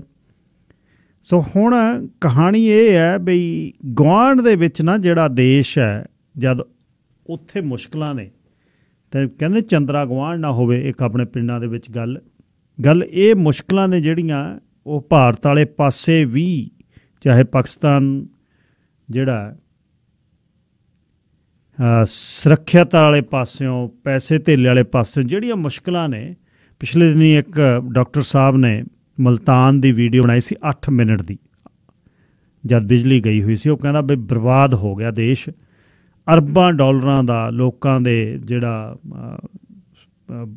ਕੋਲਡ ਸਟੋਰੇਜ ਸਮਾਨ ਪਿਆ, ਪਤਾ ਹੀ ਨਹੀਂ ਕੀ ਖਰਾਬ ਹੋਣਾ ਇਹਦੇ ਨਾਲ। ਹਸਪਤਾਲ ਬੰਦ ਹੈ, ਸਾਰਾ ਬੰਦ ਹੈ। ਤੁਸੀਂ ਨਿਊਕਲੀਅਰ ਵੈਪਨ ਜੀ, ਪਰਮਾਣੂ ਬੰਬ ਜੀ, ਕਿੱਧਰ ਨੂੰ ਅਸੀਂ ਤੁਰੇ ਹੋਏ ਹਾਂ? ਜਦ ਤੱਕ ਤੁਸੀਂ ਆਪਣੇ ਆਵਾਮ ਨੂੰ ਮੁੱਢਲੀ ਜ਼ਰੂਰਤਾਂ ਨਹੀਂ ਪੂਰੀਆਂ ਕਰਦੇ, ਕੀ ਕਰਨਗੇ ਨਿਊਕਲੀਅਰ ਵੈਪਨ ਤੁਹਾਡੇ? ਸੋ ਮੁਸ਼ਕਲ ਦੇ ਵਿੱਚ ਘਿਰ ਰਿਹਾ। ਅਤੇ ਜੇ ਤੁਸੀਂ ਪਿਛਲੇ 30-40 ਸਾਲਾਂ ਤੋਂ ਜ਼ਿਆਉਲ ਹੱਕ ਤੋਂ ਜਦ ਤੋਂ ਭੁੱਟੋ ਨੂੰ ਫਾਂਸੀ ਦਿੱਤੀ ਹੈ, ਜਿਹੜੇ ਹਾਲਾਤ ਦੇਖਦੇ ਹੋ, ਹਰ ਵਕਤ ਫੌਜ ਦਾ ਜ਼ੋਰ ਹੈ ਅਤੇ ਫੌਜ ਦੇ ਹਿਸਾਬ ਦੇ ਨਾਲ ਇਹ ਸਰਕਾਰਾਂ ਚੱਲਦੀਆਂ ਨੇ। ਹੁਣ ਇਲੈਕਸ਼ਨ ਹੋਣੀ ਹੈ ਆਉਣ ਵਾਲੇ ਸਮੇਂ 'ਚ 2 ਸੂਬਿਆਂ 'ਚ ਵੱਡਿਆਂ 'ਚ, ਅਤੇ ਚੜ੍ਹਤ ਜਿਹੜੀ ਹੈ ਉਹ ਇਮਰਾਨ ਖਾਨ ਦੀ ਦੱਸੀ ਜਾ ਰਹੀ ਹੈ। ਸੋ ਇਹ ਜਿਹੜੀ ਮੁਸ਼ਕਲ ਹੈ, ਅਡਾਨੀ ਦੇ ਬਾਰੇ 65 ਅਰਬ ਡਾਲਰ ਅਡਾਨੀ ਦੀਆਂ ਫਰਮਾਂ ਲੂਜ਼ ਕਰ ਗਈਆਂ ਅਤੇ ਹਿੰਡਨਬਰਗ ਨੂੰ ਹਾਲੇ ਤੱਕ ਚੈਲੰਜ ਨਹੀਂ। ਹਿੰਡਨਬਰਗ ਦੇ ਦੋਸ਼ਾਂ ਦਾ ਜਵਾਬ ਨਹੀਂ ਅਡਾਨੀ ਵੱਲੋਂ ਮਿਲਿਆ, ਸਿਰਫ ਇਹੀ ਮਿਲਿਆ ਕਿ ਸਾਡੇ ਦੇਸ਼ ਅਤੇ ਸਾਡੀ ਆਰਥਿਕਤਾ ਅਤੇ ਦੇਸ਼ ਦਾ ਅਤੇ ਅਡਾਨੀ ਦਾ ਕੀ ਮਤਲਬ। ਅਡਾਨੀ ਇੱਕ ਵਪਾਰੀ ਆ, ਦੇਸ਼ ਦੇ ਵਿੱਚ ਅਡਾਨੀ ਵਰਗੇ ਬਹੁਤ ਵਪਾਰੀ ਨੇ। ਉਹ ਦੇਖਦੇ ਆ ਅਗਲਾ ਜਿਹੜਾ ਸਮਾਂ ਕੀ ਹੋਏਗਾ। ਵਰਲਡ ਦੀਆਂ ਹੋਰ ਖਬਰਾਂ 'ਚ ਫਿਨਲੈਂਡ ਅਤੇ ਸਵੀਡਨ ਨੈਟੋ ਦਾ ਮੈਂਬਰ ਬਣ ਰਿਹਾ, ਤੁਰਕੀ ਵਿਰੋਧ ਕਰ ਰਿਹਾ। ਫਿਨਲੈਂਡ ਨੂੰ ਤਾਂ ਉਹ ਕਹਿੰਦੇ ਤੁਸੀਂ ਤਾਂ ਬਣ ਜਾਓ, ਪਰ ਅਸੀਂ ਸਵੀਡਨ ਨੂੰ ਨਹੀਂ ਬਣ ਦੇਣਾ, ਕਿਉਂਕਿ ਸਵੀਡਨ ਦੇ ਵਿੱਚ ਜਿਹੜੇ ਨਸਲਵਾਦੀ ਨੇ ਉਹਨਾਂ ਨੇ ਮੁਸ਼ਕਲਾਂ ਕੀਤੀਆਂ। ਪਿਛਲੇ ਦਿਨੀ ਤੁਰਕੀ ਦੀ ਅੰਬੈਸੀ ਦੇ ਬਾਹਰ ਉਹਨਾਂ ਨੇ ਕੁਰਾਨ ਸ਼ਰੀਫ ਨੂੰ ਸਪੁਰਦੇ ਖਾਕ ਕੀਤਾ, ਜਿਹੜਾ ਬਹੁਤ ਮਾੜਾ। ਜਦ ਤੁਸੀਂ ਇੱਕ ਧਰਮ ਨੂੰ ਟਾਰਗੇਟ ਕਰਦੇ ਹੋ, ਚਾਰਲੀ ਹਿਬਡੋ ਨੇ ਮੁਸ਼ਕਲਾਂ ਕੀਤੀਆਂ ਸੀ ਨਾ ਫਰਾਂਸ ਦੇ ਵਿੱਚ, ਉਹ ਇਹ ਦੇਖੋ ਵੀ ਉੱਥੇ ਫਿਰ ਆਮ ਲੋਕਾਂ ਦੀ ਮੁਸ਼ਕਲ ਹੋਈ। ਸੋ ਇਹੀ ਜਿਹੜਾ ਇਹਨਾਂ ਨੂੰ ਰੋਕਣਾ ਚਾਹੀਦਾ। ਦੂਜਾ ਪਾਸੇ ਜੇ ਮਿਡਲ ਈਸਟ ਵਾਲੇ ਪਾਸੇ ਦੇਖਦੇ ਹਾਂ, ਨੈਤਨਯਾਹੂ ਦੀ ਰਾਈਟ ਵਿੰਗ ਜਿਹੜੀ ਉਹਦੀ ਸਰਕਾਰ ਹੈ, ਉਹਦਾ ਤਸ਼ੱਦਦ ਆਕੂਪਾਈਡ ਵੈਸਟ ਬੈਂਕ ਅਤੇ ਆਕੂਪਾਈਡ ਜਿਹੜਾ 67 ਦੀ ਜੰਗ ਤੋਂ ਬਾਅਦ ਫਲਸਤੀਨ ਦਾ ਇਲਾਕਾ ਰੋਕਿਆ, ਉਹਨੂੰ ਆਕੂਪਾਈਡ ਵੈਸਟ ਬੈਂਕ ਕਹਿੰਦੇ ਨੇ, ਅਤੇ ਗਾਜ਼ਾ ਉਹਨੂੰ ਕਹਿੰਦੇ ਨੇ, ਜਿਹੜਾ ਫਲਸਤੀਨਾਂ ਦੀ ਜਗ੍ਹਾ ਪਰ ਕੰਟਰੋਲ ਉਹਦੇ 'ਤੇ ਹੈਗਾ ਇਜ਼ਰਾਈਲ ਦਾ। ਪਿਛਲੇ ਦਿਨੀ ਸਿਨਾਗੋਗ 'ਚ 7 ਬੰਦੇ ਆਮ ਲੋਕ ਮਾਰੇ ਗਏ, ਫਲਸਤੀਨੀ ਵੱਲੋਂ ਕਿਸੇ ਫਲਸਤੀਨੀਆਂ ਦੇ ਕਿਸੇ ਗਰੁੱਪ ਵੱਲੋਂ ਹਮਲਾ ਬੋਲਿਆ ਗਿਆ, 7 ਇਜ਼ਰਾਈਲੀ ਮਾਰੇ ਗਏ। ਅਤੇ ਹੁਣ ਕੈਂਪ ਜਨੀਨ ਰਿਫਿਊਜੀ ਕੈਂਪ ਆ ਜਿਹੜਾ ਆਕੂਪਾਈਡ ਵੈਸਟ ਬੈਂਕ ਦੇ ਥੱਲੇ, ਉਹਨੂੰ ਢਾਇਆ ਜਾ ਰਿਹਾ, ਲੋਕਾਂ ਦੇ ਘਰ ਢਾਏ ਜਾ ਰਹੇ ਨੇ। ਤੋ ਇਹ ਜਿਹੜੀਆਂ ਮੁਸ਼ਕਲਾਂ ਨੇ ਇਹ ਦੁਨੀਆ ਦੇ ਦੀਆਂ ਹੀ ਮੁਸ਼ਕਲਾਂ ਨੇ। ਦੁਨੀਆ ਦੇ ਵਿੱਚ ਇਸ ਮੁਸ਼ਕਲਾਂ ਕਰਕੇ ਹੋਰ ਅਰਾਜਕਤਾ ਫੈਲੇਗੀ। ਖਬਰਾਂ ਤੋਂ ਬਾਅਦ ਆਉਂਦੇ ਹੀ ਸਰਦਾਰ ਗੁਰਚਰਨ ਸਿੰਘ ਸਿੱਖ ਹੋਣਾ ਨਾਲ ਗੱਲਬਾਤ ਅੱਜ ਹੋਏਗੀ ਖਾਸ। ਅੱਜ ਦਾ ਜਿਹੜਾ ਵਿਸ਼ਾ ਹੈ ਉਹ ਮੈਂ ਬਹੁਤ ਵਿਚਾਰਾਂ ਬਾਅਦ ਇਸ 'ਤੇ ਗੱਲਬਾਤ ਕਰਨੀ ਮੁਨਾਸਬ ਸਮਝੀ। ਤੁਸੀਂ ਬਹੁਤ ਇਹਦੇ 'ਤੇ ਬਾਰੇ ਧਿਰਾਂ ਵਾਲੇ ਪਾਸਿਓਂ ਸੁਣਿਆ ਇਹਨੂੰ, ਅਤੇ ਇੱਕ ਹੱਕ ਵਾਲੇ, ਇੱਕ ਅਗੇਂਸਟ ਵਾਲੇ। ਮੇਰਾ ਇਹ ਅੱਜ ਦਾ ਮੁੱਦਾ ਨਹੀਂ ਹੈ। ਮੈਂ ਇੱਕ ਆਪ ਵਿਦਿਆਰਥੀ ਦੇ ਤੌਰ 'ਤੇ ਸ਼੍ਰੀ ਦਸਮ ਗ੍ਰੰਥ ਦੇ ਬਾਰੇ ਜਾਣਨਾ ਚਾਹੁੰਦਾ ਕਿ ਦਸਮ ਗ੍ਰੰਥ ਹੈ ਕੀ। ਹੁਣ ਦੁੱਖ ਕਮਿਊਨਿਟੀ ਦੇ ਵਿੱਚ ਇਹ ਆ ਵੀ 90% ਨੇ ਤਾਂ ਹਾਲੇ ਗੁਰੂ ਗ੍ਰੰਥ ਸਾਹਿਬ ਜੀ ਵੀ ਨਹੀਂ ਪੜ੍ਹੇ। ਅਸੀਂ ਸਵੇਰ ਦੀਆਂ ਅਤੇ ਆਥਣ ਵਾਲੀਆਂ ਬਾਣੀਆਂ ਪੜ੍ਹ ਕੇ ਆਪਣਾ ਬੁੱਤਾ ਲਾਉਂਦੇ ਹਾਂ ਜ਼ਿੰਦਗੀ ਦੀ ਭੱਜ ਨੌਟ, ਕਿਉਂਕਿ ਇਹ ਬੜੀ ਸਾਧਨਾ ਹੈ। ਮੈਨੂੰ ਯਾਦ ਹੈ ਟੈਕਸੀ ਜਦ ਚਲਾਉਂਦੇ ਹੁੰਦੇ ਸੀ ਤਾਂ ਸਾਡੇ ਬਾਈ ਜੀ ਹੋਣੀ ਧਾਲੀਵਾਲ ਟੂਸਿਆਂ ਵਾਲੇ, ਉਹਨਾਂ ਨੇ ਸ਼ੁਰੂ ਕੀਤੀ ਦਸਮ ਗ੍ਰੰਥ ਸਾਹਿਬ ਪੜ੍ਹਨਾ ਸ਼ੁਰੂ ਕੀਤਾ। ਮਤਲਬ ਘੰਟਿਆਂ ਵੱਧੀ, ਦੂਜੇ ਦਿਨ ਆ ਕੇ ਕਹਿਣਾ ਵੀ 2 ਹੀ ਪੱਤਰੇ ਮੇਰੇ 'ਤੇ ਪੜ੍ਹ ਹੋਏ ਨੇ ਹਲੇ। ਅਤੇ ਸਾਨੂੰ ਹੁਣ ਨਹੀਂ ਪਤਾ, ਅੱਜ ਤੱਕ ਵੀ ਨਹੀਂ ਪਤਾ, ਪੜ੍ਹੇ ਨਹੀਂ। ਪਰ ਇੱਕ ਕਿਤਾਬ ਪਿਛਲੇ ਦਿਨੀ ਮੈਂ ਪੜ੍ਹੀ ਸਰਦਾਰ ਗੁਰਚਰਨ ਸਿੰਘ ਸੇਖੋਂ ਹੋਣਾ ਦੀ, ਸੰਤ ਸਿਪਾਹੀ ਸ਼੍ਰੀ ਗੁਰੂ ਗੋਬਿੰਦ ਸਿੰਘ ਸਾਹਿਬ ਦੀ ਸ਼ਬਦ ਮੂਰਤ ਸ਼੍ਰੀ ਗੁਰੂ ਗ੍ਰੰਥ ਸਾਹਿਬ ਜੀ, ਸ਼੍ਰੀ ਗੁਰੂ ਦਸਮ ਗ੍ਰੰਥ ਜੀ ਸ਼ੰਕੇ ਅਤੇ ਸਮਾਧਾਨ। ਅਤੇ ਸੇਖੋਂ ਸਾਹਿਬ ਹੋਣੀ ਉਹਨਾਂ ਦੇ ਬਾਰੇ ਜਾਣਿਆ, ਮੇਰੇ ਪਿੰਡਾਂ ਦੇ ਨੇ, ਉਹਨਾਂ ਨੂੰ ਸੱਦਿਆ ਅੱਜ ਸਟੂਡੀਓ ਦੇ ਵਿੱਚ ਸਿਰਫ ਅਤੇ ਸਿਰਫ ਇੱਕ ਪਿੱਠ ਭੂਮੀ ਦੇ ਵਿੱਚ ਗੱਲ ਕਰਨ ਲਈ ਵੀ ਦਸਮ ਗ੍ਰੰਥ ਹੈ ਕੀ, ਇਹ ਬਾਣੀ ਕੀ ਹੈ, ਇਹ ਸ਼ੰਕੇ ਕਿਉਂ ਨੇ, ਓਰੀਜਨ ਕੀ ਹੈ। ਦਸਮ ਦੀ ਜਿਹੜੀ ਬਾਣੀ ਹੈ, ਅਕਾਲੀ ਫੌਜਾਂ ਨੇ ਜਿਹੜੀਆਂ, ਉਹ ਕਹਿੰਦੇ ਇਹਦੀ ਬਾਣੀ ਬਿਨਾਂ, ਦਸਮ ਦੀ ਬਾਣੀ ਬਿਨਾਂ ਹੈ ਹੀ ਕੱਖ ਨਹੀਂ। ਖਾਲਸੇ ਦਾ ਜਿਹੜਾ ਰੂਪ ਆ, ਜਿਹੜੇ ਅਕਾਲੀ ਯੋਧੇ ਨੇ ਸਾਡੇ ਨਿਹੰਗ ਸਿੰਘ ਨੇ, ਉਹ ਦਸਮ ਦੀ ਬਾਣੀ ਬਿਨਾਂ, ਉਹ ਕਹਿੰਦੇ ਇਹਦੇ ਬਿਨਾਂ ਤਾਂ ਸਾਡਾ ਹੈ ਹੀ ਨਹੀਂ। ਸਾਡੇ ਨੰਦੇੜ ਸਾਹਿਬ ਦੇ ਵਿਖੇ ਉੱਥੇ ਪਾਠ ਲਗਾਤਾਰ ਚੱਲਦੇ ਨੇ। ਇਸ ਵਾਰ ਜਦ ਮੈਂ ਗਿਆ ਪੰਜਾਬ ਦਰਸ਼ਨ ਕਰਕੇ ਆਇਆ ਉੱਥੇ। ਸੋ ਇਹ ਮਤਲਬ ਇਹਨੂੰ ਪਲੀਜ਼ ਕੋਈ ਵਾਦ ਵਿਵਾਦ ਨਹੀਂ, ਨਾ ਹੀ ਮੈਂ ਇਹ 'ਚ, ਕਿਉਂਕਿ ਮੇਰੀ ਉਹ ਔਕਾਤ ਨਹੀਂ, ਨਾ ਮੈਂ ਪੜ੍ਹਿਆ, ਨਾ ਮੈਨੂੰ ਧਰਮ ਦਾ ਹਾਲੇ ਗਿਆਨ ਹੈ। ਸੋ ਮੈਂ ਤਾਂ ਸਿਰਫ ਸੇਖੋਂ ਸਾਹਿਬ ਉਹਨਾਂ ਨੂੰ ਇਸ ਕਿਤਾਬ ਦੇ ਬਾਰੇ ਗੱਲਬਾਤ ਕਰਨ ਲਈ ਕੋਲ ਸੱਦਿਆ ਅਤੇ ਸਿਰਫ ਇੱਕ ਬੇਸਿਕ ਇਨਫੋਰਮੇਸ਼ਨ ਤੁਹਾਨੂੰ ਦਿੱਤੀ ਜਾਵੇ ਕਿ ਦਸਮ ਗ੍ਰੰਥ ਸਾਹਿਬ ਹੈ ਕੀ, ਇਹ ਬਾਣੀ ਕੀ ਹੈ। 6ਵੇਂ 7ਵੇਂ 8ਵੇਂ ਪਾਤਸ਼ਾਹ ਦੀ ਬਾਣੀ ਜਿਹੜੀ ਹੈ ਉਹ ਗੁਰੂ ਗ੍ਰੰਥ ਸਾਹਿਬ ਦੇ ਵਿੱਚ ਜਿਸ ਤਰ੍ਹਾਂ ਕਿਹਾ ਹੈ ਨਹੀਂ। 10ਵੇਂ ਪਾਤਸ਼ਾਹ ਨੇ ਆਪ ਦਮਦਮੇ ਦੀ ਬੀੜ ਕੋਲ ਬੈਠ ਕੇ ਆਪ ਲਿਖਾਈ ਤਾਂ ਆਪਣੀ ਬਾਣੀ ਉਸ ਦੇ ਵਿੱਚ ਨਾ ਪਾਈ। ਅਲੱਗ ਦਸਮ ਗ੍ਰੰਥ ਸਾਹਿਬ ਇੱਕ ਪੂਰਾ ਗ੍ਰੰਥ ਹੈ। ਸੋ ਸੇਖੋਂ ਸਾਹਿਬ ਦਾ ਧੰਨਵਾਦ ਬਹੁਤ ਬਹੁਤ ਬਾਈ ਜੀ, ਸਵਾਗਤ ਬਹੁਤ ਬਹੁਤ, ਧੰਨਵਾਦ ਬਹੁਤ ਬਹੁਤ, ਸਤਿ ਸ਼੍ਰੀ ਅਕਾਲ। ਸਤਿ ਸ਼੍ਰੀ ਅਕਾਲ ਜੀ। ਸਭ ਤੋਂ ਪਹਿਲਾਂ ਤਾਂ ਉਸ ਅਕਾਲ ਪੁਰਖ ਦਾ ਸ਼ੁਕਰਾਨਾ ਜੀ, ਫਿਰ ਤੁਹਾਡੇ ਰੇਡੀਓ ਦਾ ਜਿੰਨਾ ਕਾਰਨ ਇਹ ਮੈਸੇਜ ਸੰਗਤ ਤੱਕ ਪਹੁੰਚ ਰਿਹਾ ਜੀ, ਅਤੇ ਆਪਣੇ ਦਰਮਿਆਨ ਸੰਪਰਕ ਕਾਇਮ ਕਰਨ ਵਾਲੇ ਗੁਰਮੁਖ ਸਿੰਘ ਬਿਲਕੁਲ ਜੀ ਦਾ ਧੰਨਵਾਦ ਬਹੁਤ ਬਹੁਤ। ਹਾਂਜੀ ਹਾਂਜੀ। ਅੱਛਾ ਸੇਖੋਂ ਸਾਹਿਬ, ਹੁਣ ਤੁਹਾਨੂੰ ਜਦ ਮੈਂ ਵੇਖ ਰਿਹਾ, ਮੇਰੇ ਸਾਹਮਣੇ ਬੈਠੇ ਹੋ ਤੁਸੀਂ, ਹਾਂਜੀ, ਮੇਰੇ ਵਾਂਗੂ ਆਮ ਆਰਡੀਨਰੀ ਕੁਛ ਇਸ ਤਰ੍ਹਾਂ ਨਹੀਂ, ਪ੍ਰਚਾਰਕ ਨਹੀਂ, ਨਾ ਤੁਸੀਂ ਪ੍ਰਚਾਰਕ ਦੇ ਰੂਪ 'ਚੋਂ, ਨਾ ਹਲੇ ਸਾਬਤ ਸੂਰਤ ਦੇ ਵਿੱਚੋਂ। ਹਾਂਜੀ, ਇਹ ਬਹੁਤ ਵੱਡਾ ਇੱਕ ਮੁੱਦਾ ਹੈ। ਹਾਂਜੀ, ਮੈਂ ਇਸ ਗੱਲ ਦਾ ਧਾਰਨੀ ਆ, ਇਸ ਗੱਲ ਦਾ ਮੈਂ ਪੱਕਾ ਇਸ 'ਤੇ ਆ ਵੀ ਸਾਹਿਬ ਨੇ ਜਦ ਕਿਰਪਾ ਕਰਨੀ ਆ ਕਿਸੇ ਦੇ ਸਿਰ 'ਤੇ, ਹਾਂਜੀ, ਉਹ ਫਿਰ ਬਾਕੀ ਗੱਲਾਂ ਨਹੀਂ, ਉਹ ਤਾਂ ਫਿਰ ਭਾਈ ਬਚਿੱਤਰ ਸਿੰਘ 5 ਫੁੱਟ ਦਾ ਬੰਦਾ ਜੇ ਹੋਵੇ, ਉਹਦੇ ਤੋਂ ਫਿਰ ਹਾਥੀ ਦੇ ਮਸਤਕ ਉਹ ਪੜਵਾ ਸਕਦੇ ਆ ਅਤੇ ਦੁਨੀ ਚੰਦ ਵਰਗੇ ਭੱਜ ਸਕਦੇ ਆ, ਸੱਪ ਲੜ ਕੇ ਮਰਦੇ ਆ। ਹਾਂਜੀ। ਸੋ ਇਹ ਸ਼ੁਰੂਆਤ ਕਿਵੇਂ ਹੋਈ, ਐਂ ਦੱਸੋ। ਇਹ ਬਚਪਨ ਦੇ ਵਿੱਚ ਤਾਂ ਮੈਂ ਤਕਰੀਬਨ 8-9 ਸਾਲ ਦੀ ਉਮਰ ਸੀ ਜਦ, ਉਦੋਂ ਜਪਜੀ ਸਾਹਿਬ, ਰਹਿਰਾਸ ਸਾਹਿਬ ਅਤੇ ਕੀਰਤਨ ਸੋਹਿਲਾ ਮੂੰਹ ਜਵਾਨੀ ਯਾਦ ਹੋ ਗਈ ਸੀ। 12.5 ਸਾਲ ਦੀ ਉਮਰ 'ਚ ਮੈਂ ਇੱਥੇ ਆ ਗਿਆ। ਬਹੁਤ ਛੋਟੇ ਸੀ। ਹਾਂਜੀ। ਸੋ ਇੱਥੇ ਆ ਕੇ ਫਿਰ ਜਦੋਂ ਸਕੂਲ ਦੇ ਵਿੱਚ ਖੇਡਾਂ 'ਚ ਮਸਤ ਹੋਏ, ਸਾਰਾ ਕੁਝ ਭੁੱਲ ਗਏ। ਬਾਅਦ 'ਚ ਕੰਮ 'ਚ ਪੈ ਗਏ, ਘਰ 'ਚ ਆਪਦਾ ਸ਼ੁਗਲ ਮੇਲਾ, ਬਸ ਇੱਥੇ ਤੱਕ ਸੀਮਿਤ ਰਹਿ ਗਏ। ਗੁਰਬਾਣੀ ਤੋਂ ਟੁੱਟ ਗਏ। ਗੁਰਦੁਆਰਿਆਂ 'ਚ ਉਦੋਂ ਹੀ ਜਾਂਦੇ ਸੀ ਜਦੋਂ ਸੱਦਾ ਪੱਤਰ ਆਉਂਦਾ ਸੀ। ਕੋਈ ਆਪਦੇ ਆਪ ਨੂੰ ਨਾ ਤਾਂ ਪੋਲੀਟਿਕਸ 'ਚ ਇਨਵੋਲਵ ਕੀਤਾ, ਜਿਹਦੇ ਵਿੱਚ ਈਵਨ ਵੋਟਾਂ ਵੀ ਨਹੀਂ ਸੀ ਪਾਉਂਦੇ, ਫੈਡਰਲ ਵੋਟਾਂ, ਪ੍ਰੋਵਿੰਸ਼ੀਅਲ, ਸਾਰਾ ਕੁਝ ਦੀਆਂ, ਗੁਰਦੁਆਰੇ ਦੀਆਂ ਵੋਟਾਂ। ਹਾਂਜੀ। ਕੇਵਲ ਇੱਕ ਵਾਰ ਇੱਥੇ ਮੈਂ ਉਹ ਵੀ ਯਾਰਾਂ ਦੋਸਤਾਂ ਜ਼ਿਆਦਾ ਪ੍ਰੈਸ਼ਰ ਪਾਉਣ ਦੇ ਵੋਟ ਪਾਈ ਸੀ, ਅਤੇ ਵੈਸੇ ਇਸ ਪਾਸਿਓਂ ਬਿਲਕੁਲ ਬਾਹਰ ਸੀ। ਅਤੇ 1984 ਤੋਂ ਬਾਅਦ 'ਚ ਜੋ ਬੀਤਿਆ ਉਹ ਵੀ ਕੋਈ ਖਾਸ ਨੌਲੇਜ ਨਹੀਂ ਸੀਗੀ। ਉਹਨੇ ਇਫੈਕਟ ਵੀ ਨਾ ਕੀਤਾ ਕਿਉਂਕਿ ਛੋਟੇ ਹੀ ਸੀ ਤੁਸੀਂ ਜਦ। ਨਹੀਂ, ਦੇਖੋ ਕਈ ਗੱਲਾਂ ਤਾਂ ਤੁਹਾਨੂੰ ਇਫੈਕਟ ਕਰਦੀਆਂ, ਜਦੋਂ ਅਟੈਕ ਤੁਹਾਨੂੰ ਇਫੈਕਟ ਕਰਦਾ, ਸਾਰਾ ਕੁਝ ਉਹ ਚੀਜ਼ਾਂ ਤਾਂ ਕਰਦੀਆਂ ਆ, ਪਰ ਕਈ ਵਾਰ ਮੈਨੂੰ ਲੱਗਦਾ ਵੀ ਗੁਰੂ ਸਾਹਿਬ ਮੈਨੂੰ ਆਪ ਹੀ ਦੂਰ ਰੱਖ ਰਹੇ ਸੀਗੇ। ਕਿਉਂਕਿ ਜਦੋਂ ਮੈਂ ਹੁਣ ਇਹ ਗੱਲ 'ਚ ਪੈ ਕੇ ਦੇਖਿਆ, ਉਹਨਾਂ ਨੇ ਸੇਵਾ ਲੈਣੀ ਹੁੰਦੀ ਹੈ, ਅਤੇ ਜੋ ਮੇਰੇ ਤੋਂ ਸੇਵਾ ਲੈ ਰਹੇ ਨੇ, ਇਹ ਗੱਲ ਦਾ ਮੈਂ ਯਕੀਨ ਮੰਨਦਾ ਕਿ ਉਹ 2 ਸਾਲ ਦੇ ਬੱਚੇ ਤੋਂ ਲੈ ਸਕਦੇ ਆ। ਸੋ ਹੁਣ ਇਹ ਚੀਜ਼ਾਂ ਤਾਂ ਮੈਨੂੰ ਬਿਲਕੁਲ ਕਲੀਅਰ ਨੇ, ਹੈ ਨਾ। ਅਤੇ ਇੱਥੇ ਫਿਰ ਦੁਬਾਰੇ ਕੀ ਹੁੰਦਾ, ਕਿਉਂਕਿ ਪੰਜਾਬੀ ਸੰਗੀਤ ਨਾਲ ਮੈਂ ਜੁੜਿਆ ਰਿਹਾ। ਅੱਛਾ ਜੀ। ਅਤੇ ਉਹਦੇ ਨਾਲ ਜਿਉਂ-ਜਿਉਂ ਉਮਰ ਵਧੀ, ਗਹਿਰੀ ਸ਼ਬਦਾਵਲੀ ਟੁੰਬਣ ਲੱਗ ਪਈ। ਅਤੇ ਇੱਕ ਦਿਨ ਗੁਰਦੁਆਰਾ ਸਾਹਿਬ ਗਏ, ਉੱਥੇ ਜਿਹੜਾ ਕੀਰਤਨੀ ਜਥਾ ਸੀਗਾ ਉਹ ਵਧੀਆ ਕੀਰਤਨ ਕਰਦਾ ਸੀ। ਸੋ ਮੈਂ ਕਿਹਾ ਵੀ ਚਲੋ 5-7 ਮਿੰਟ ਬਹਿਣਾ, ਵੀ ਕਿਉਂ ਨਾ ਬਾਣੀ ਵੱਲ ਧਿਆਨ ਦੇਈਏ, ਕੁਛ ਸਮਝ ਲੱਗੇ ਜੇ। ਉਹ 2 ਪੰਗਤੀਆਂ ਸਮਝ ਲੱਗ ਗਈਆਂ ਜੀ, ਉਹ ਆਪਦਾ ਅਸਰ ਕਰ ਗਈ। ਫਿਰ ਗੀਤਾਂ ਤੋਂ ਸੁਣਨਾ ਘਟ ਗਿਆ, ਦੂਸਰੇ ਪਾਸੇ ਸੁਣਨਾ ਵੱਧ ਗਿਆ। ਪਰ ਮੇਰਾ ਇੱਕ ਸੀਗਾ, ਮੈਂ ਅਰਥ ਸਿੱਖਣ ਦੀ ਕੋਸ਼ਿਸ਼ ਕਰਦਾ ਸੀ ਵੀ ਸ਼ਬਦ ਦੇ ਅਰਥ ਕੀ ਨੇ। ਅੱਛਾ ਜੀ। ਫਿਰ ਜਦੋਂ ਇੱਥੇ ਪਤਾ ਲੱਗਿਆ ਸਾਰਿਆਂ ਨੂੰ, ਜਿਹੜੇ ਮੇਰੇ ਯਾਰ ਦੋਸਤ ਸੀਗੇ, ਵੀ ਬੰਦੇ ਸ਼ਬਦ ਸੁਣਦਾ, ਉਹਨਾਂ ਨੇ ਫਿਰ ਮੈਨੂੰ ਕਹਿਣਾ ਪ੍ਰੋਫੈਸਰ ਦਰਸ਼ਨ ਸਿੰਘ ਨੂੰ ਸੁਣਿਆ ਕਰ, ਉਹ ਬਹੁਤ ਮਹਾਨ ਨੇ। ਹੁਣ ਮੈਂ ਜਦੋਂ ਉਹਨਾਂ ਨੂੰ ਸੁਣਨਾ, ਜਿਹੜਾ ਉਹਨਾਂ ਦਾ ਅੰਦਾਜ਼ ਸੀ, ਆਵਾਜ਼ ਘਰੋੜ ਕੇ, ਉਹ ਮੈਂ ਪਸੰਦ ਨਹੀਂ ਸੀ ਕਰਦਾ। ਬਾਕੀ ਉਹਨਾਂ ਦੇ ਜਿਹੜੇ ਮੁੱਦਿਆਂ 'ਤੇ ਗੱਲ ਕਰਦੇ ਸੀ, ਹੁਣ ਮੁੱਦਿਆਂ ਦਾ ਪਤਾ ਨਹੀਂ ਸੀ ਹੁੰਦਾ, ਜਿੰਨਾ ਚਿਰ ਪਤਾ ਨਹੀਂ ਤੁਸੀਂ ਜੁੜ ਨਹੀਂ ਸਕਦੇ ਜੀ। ਪਰ ਇੱਕ ਮਨ 'ਚ ਛਾਪ ਛਪ ਗਈ ਵੀ ਉਹ ਮਹਾਨ ਨੇ। ਹਾਂਜੀ।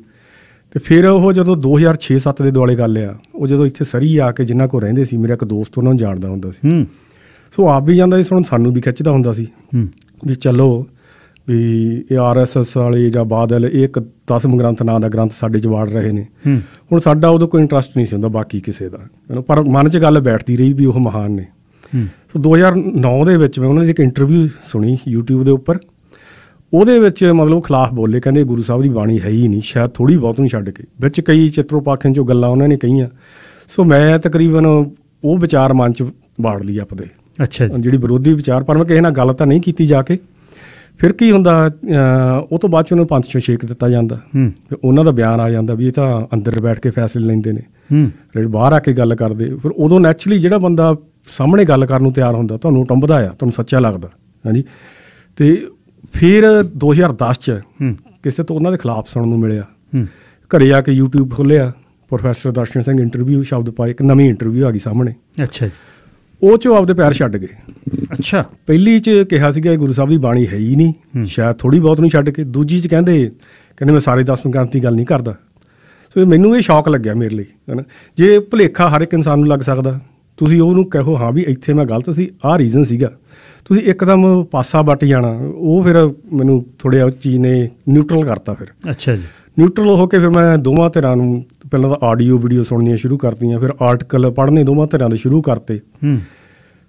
ਪ੍ਰੋਬਲਮ ਇਹ ਸੀਗੀ ਵੀ ਜਿਹਨੂੰ ਸੁਣਦਾ ਸੀ ਉਹੀ ਸਹੀ ਲੱਗਦਾ ਸੀ, ਅਕਸਰ ਜਿਵੇਂ ਲੱਗਦਾ। ਹਾਂਜੀ ਹਾਂਜੀ, ਕਿਉਂਕਿ ਪਿੱਛੇ ਨੌਲੇਜ ਹੈ ਨਹੀਂ ਸੀ ਕੋਈ। ਫਿਰ ਆਮ ਲੋਕ ਇੱਥੇ ਛੱਡ ਦਿੰਦੇ ਆ, ਮੈਨੂੰ ਫਿਰ ਗੁਰੂ ਸਾਹਿਬ ਨੇ ਛੱਡਣ ਨਹੀਂ ਦਿੱਤਾ। ਇੰਟਰਨੈਟ ਤੋਂ ਰਤਨ ਸਿੰਘ ਜੱਗੀ ਦਾ ਟੀਕਾ ਮਿਲ ਗਿਆ, ਹੌਸਲਾ ਨਹੀਂ ਪਿਆ ਪਹਿਲਾਂ ਸਾਰਾ ਪੜ੍ਹਨ ਨੂੰ। ਛੋਟੀਆਂ ਬਾਣੀਆਂ ਪੜ੍ਹੀਆਂ ਅਤੇ ਮੂਲ ਵੀ ਨਾਲ ਪੜ੍ਹਦਾ ਰਿਹਾ ਮੈਂ, ਇਕੱਲੇ ਅਰਥ ਨਹੀਂ। ਅਤੇ ਲੰਮੀਆਂ ਬਾਣੀਆਂ ਦੇ ਸ਼ੁਰੂ 'ਚੋਂ, ਵਿੱਚੋਂ, ਫਿਰ ਐਂਡ ਤੋਂ, ਇਸ ਤਰੀਕੇ ਮੈਂ ਪੜ੍ਹਦਾ ਰਿਹਾ। ਹਨ ਬਹੁਤੀਆਂ ਸ਼ੰਕਾਵਾਂ ਇੱਥੇ ਦੂਰ ਹੋ ਗਈਆਂ। ਫਿਰ ਵਿਚਾਰ ਚਰਚਾ ਸ਼ੁਰੂ ਕਰਤੀ ਆਲੇ ਦੁਆਲੇ ਵਾਲਿਆਂ ਨਾਲ। ਉਹਨਾਂ ਦਾ ਪਹਿਲੀ ਚੀਜ਼ ਮੈਂ ਇਹ ਨੋਟ ਕੀਤੀ ਵੀ ਚਲੋ ਮੈਂ ਤਾਂ ਚੌਥਾ ਪੰਜਵਾਂ ਹਿੱਸਾ ਪੜ੍ਹਿਆ ਹਾਂ, ਇਹ ਤਾਂ ਬਿਲਕੁਲ ਕੋਰੇ ਨੇ, ਸੁਣੀ ਸੁਣਾਈ ਹਾਂਜੀ ਗੱਲ ਕਰਦੇ ਨੇ। ਕਈਆਂ ਨਾਲ ਬਹਿਸ ਹੋਈ, ਕਿਸੇ ਨਾਲ ਸੁਲਝੇ ਤਰੀਕੇ ਨਾਲ ਚਰਚਾ ਹੋਈ। ਇੱਕ ਮੇਰੇ ਦੋਸਤ ਦੇ ਬ੍ਰਦਰ ਮੈਨੂੰ ਕਹਿੰਦੇ ਵੀ ਪਹਿਲਾਂ ਆਦਿ ਗੁਰੂ ਗ੍ਰੰਥ ਸਾਹਿਬ ਜੀ ਦਾ ਪਾਠ ਕਰ ਪ੍ਰੋਫੈਸਰ ਸਾਹਿਬ ਸਿੰਘ ਦੇ ਟੀਕੇ ਤੋਂ। ਹੁਣ ਉਹ ਵੀ ਝੱਟ ਮੈਨੂੰ ਇੰਟਰਨੈਟ ਤੋਂ ਮਿਲ ਗਿਆ ਟੀਕਾ, ਪਰ ਮੇਰੇ ਜਦੋਂ ਵਿਚਾਰ ਪਹਿਲੀ ਪੌੜੀ 'ਤੇ ਥੋੜ੍ਹੇ ਜਿਹੇ ਅਲੱਗ ਹੋ ਗਏ ਪ੍ਰੋਫੈਸਰ ਸਾਹਿਬ ਸਿੰਘ ਨਾਲੋਂ। ਅਤੇ ਫਿਰ ਮੈਂ ਭਾਈ ਮੋਹਨ ਸਿੰਘ ਦਾ ਟੀਕਾ ਨਾਲ ਰੱਖ ਲਿਆ ਉਹਨੂੰ, ਅਤੇ ਪਾਠ ਕਰਦਾ ਗਿਆ। ਪਰ ਉਹ ਗੱਲਾਂ ਜਿਹੜੀਆਂ ਜਿੱਥੇ ਵਿਚਾਰ ਨਹੀਂ ਸੀ ਮਿਲਦੇ, ਉਹ ਮਨ 'ਚ ਘੁੰਮੀ ਜਾਂਦੀਆਂ ਸੀ। ਉਹ ਫਿਰ ਫਰੀਦਕੋਟ ਵਾਲੇ ਟੀਕੇ ਨੇ ਉੱਥੇ ਮਦਦ ਕੀਤੀ।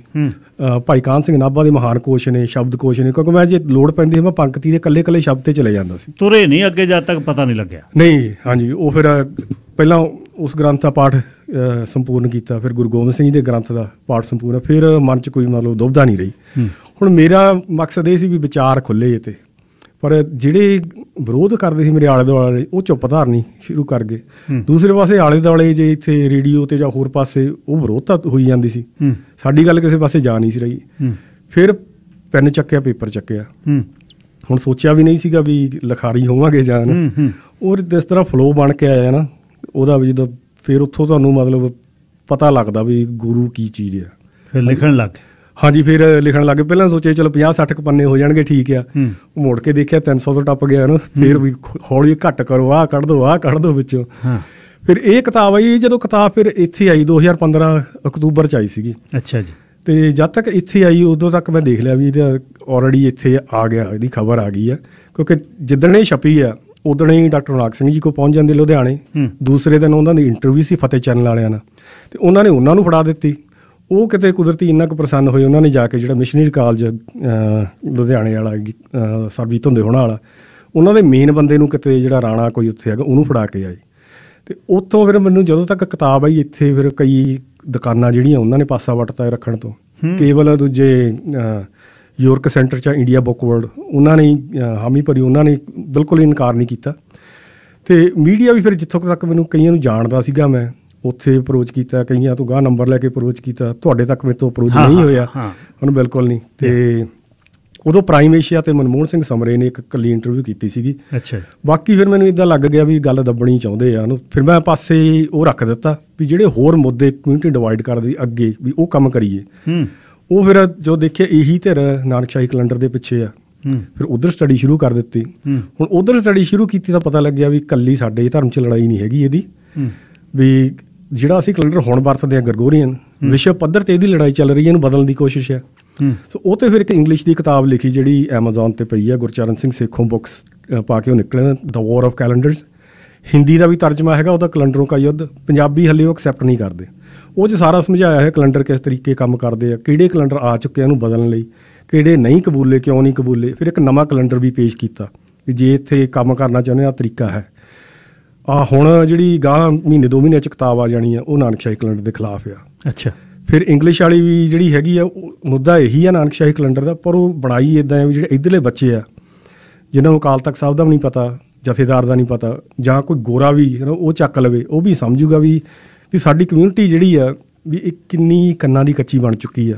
ਇਹ ਵੀ ਗੱਲ ਸਮਝੇ ਕਿਸ ਤਰ੍ਹਾਂ ਸਾਡੇ ਧਾਰਮਿਕ ਆਗੂ ਜਾਂ ਹੋਰ ਜਿਹੜੇ ਹੈਗੇ ਆ ਉਹ ਕਮਿਊਨਿਟੀ ਨੂੰ ਗੁੰਮਰਾਹ ਕਰਦੇ ਨੇ, ਅਤੇ ਤਕਰੀਬਨ ਡਰ ਪਿਆ ਵੀ ਆਦਿ ਗੁਰੂ ਗ੍ਰੰਥ ਸਾਹਿਬ ਜੀ ਦਾ ਤਿਆਗਿਆ ਹੋਇਆ ਕਿ ਜੋ ਕੁਝ ਮੈਂ ਸੁਣ ਚੁੱਕਿਆ। ਅੱਛਾ ਸੇਖੋਂ ਸਾਹਿਬ, ਦਸਮ ਗ੍ਰੰਥ ਦੇ ਬਾਰੇ ਹੁਣ ਓਰੀਜਨ ਦੇ ਬਾਰੇ ਜੇ ਗੱਲ ਕਰਨੀ ਹੈ, ਹਾਂਜੀ, ਸਾਹਿਬ ਦੀ ਬਾਣੀ, ਜਿਵੇਂ ਮੈਂ ਪੁਰਾਤਨ ਬੰਦਿਆਂ ਦੇ ਵਿੱਚੋਂ ਜੇ ਮੈਂ 18ਵੀਂ ਸਦੀ ਦਾ ਇਤਿਹਾਸ, ਮੈਨੂੰ ਰਤਨ ਸਿੰਘ ਭੰਗੂਣੀ ਬਹੁਤ ਪਸੰਦ ਨੇ, ਮੈਂ ਉਹਨਾਂ ਨੂੰ ਸੁਣ ਵੀ ਰਿਹਾ ਗਿਆਨੀ ਸ਼ੇਰ ਸਿੰਘ ਦੇ ਰਾਹੀਂ, ਮੈਨੂੰ ਵਧੀਆ ਲੱਗਦਾ।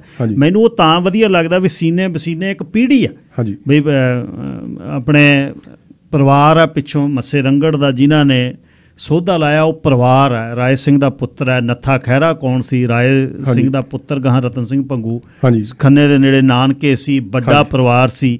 ਅਤੇ ਉਹ ਕੈਪਟਨ ਮਰੇ ਨੇ ਕਿਵੇਂ ਜਿਹੜਾ ਇਹਨੂੰ ਸ਼ੁਰੂ ਕੀਤਾ, ਮਹਿਤਾਬ ਸਿੰਘ ਦਾ ਪੋਤਰਾ ਸੀ ਬਈ, ਉਹ ਸੀਨਾ ਬਸੀਨਾ ਚੀਜ਼ ਅੱਗੇ ਆ ਗਈ। ਸਾਹਿਬ ਦੀ ਇਹ ਬਾਣੀ ਜਿਹੜੀ ਦਸਮ ਗ੍ਰੰਥ ਦੀ ਬਾਣੀ ਹੈ, ਇਹ ਸਾਹਿਬ ਨੇ ਕਦ ਉਚਾਰੀ ਅਤੇ ਇਹਨੂੰ ਫਿਰ ਇਕੱਠਿਆ ਕਿਵੇਂ ਕੀਤਾ? ਇਹ ਤੁਹਾਡਾ ਸਵਾਲ ਬਹੁਤ ਵਧੀਆ, ਪਰ ਮੇਰਾ ਖਿਆਲ ਹੈ ਜੇ ਲੋਕਾਂ ਨੂੰ ਇਹ ਸਮਝਾ ਦਿੱਤਾ ਜਾਵੇ ਵੀ ਉਚਾਰੀ ਕਿਉਂ ਆ, ਗ੍ਰੰਥ ਉਚਾਰਿਆ ਕਿਉਂ ਆ, ਕਿਉਂਕਿ ਇਹ ਨਹੀਂ ਹੈਗਾ ਵੀ ਅਲੱਗ-ਅਲੱਗ ਸਮੇਂ, ਇਹ ਜਦੋਂ ਸ਼ੁਰੂ ਹੋ ਜਾਂਦਾ ਫਿਰ ਤਰਤੀਬਵਾਰ ਤੁਰਿਆ ਹੀ ਆਉਂਦਾ। ਅਤੇ ਕੰਪਲੀਸ਼ਨ ਇਹਦੀ 1698 'ਚ ਕਰਕੇ ਗੁਰੂ ਸਾਹਿਬ ਨੇ, ਉਹ ਤੋਂ ਬਾਅਦ 'ਚ ਫਿਰ ਮਿੱਤਰ ਪਿਆਰੇ ਨੂੰ ਸ਼ਬਦ ਜਿਹੜਾ ਉਹ ਬਾਅਦ ਦਾ ਆ ਅਤੇ ਜ਼ਫਰਨਾਮਾ ਬਾਅਦ ਦਾ ਆਉਂਦਾ। ਮੈਜੋਰਟੀ ਇਹ ਸਾਨੂੰ ਕੰਪਲੀਸ਼ਨ ਡੇਟਾ ਅੰਦਰੋਂ ਮਿਲ ਜਾਂਦੀਆਂ ਨੇ।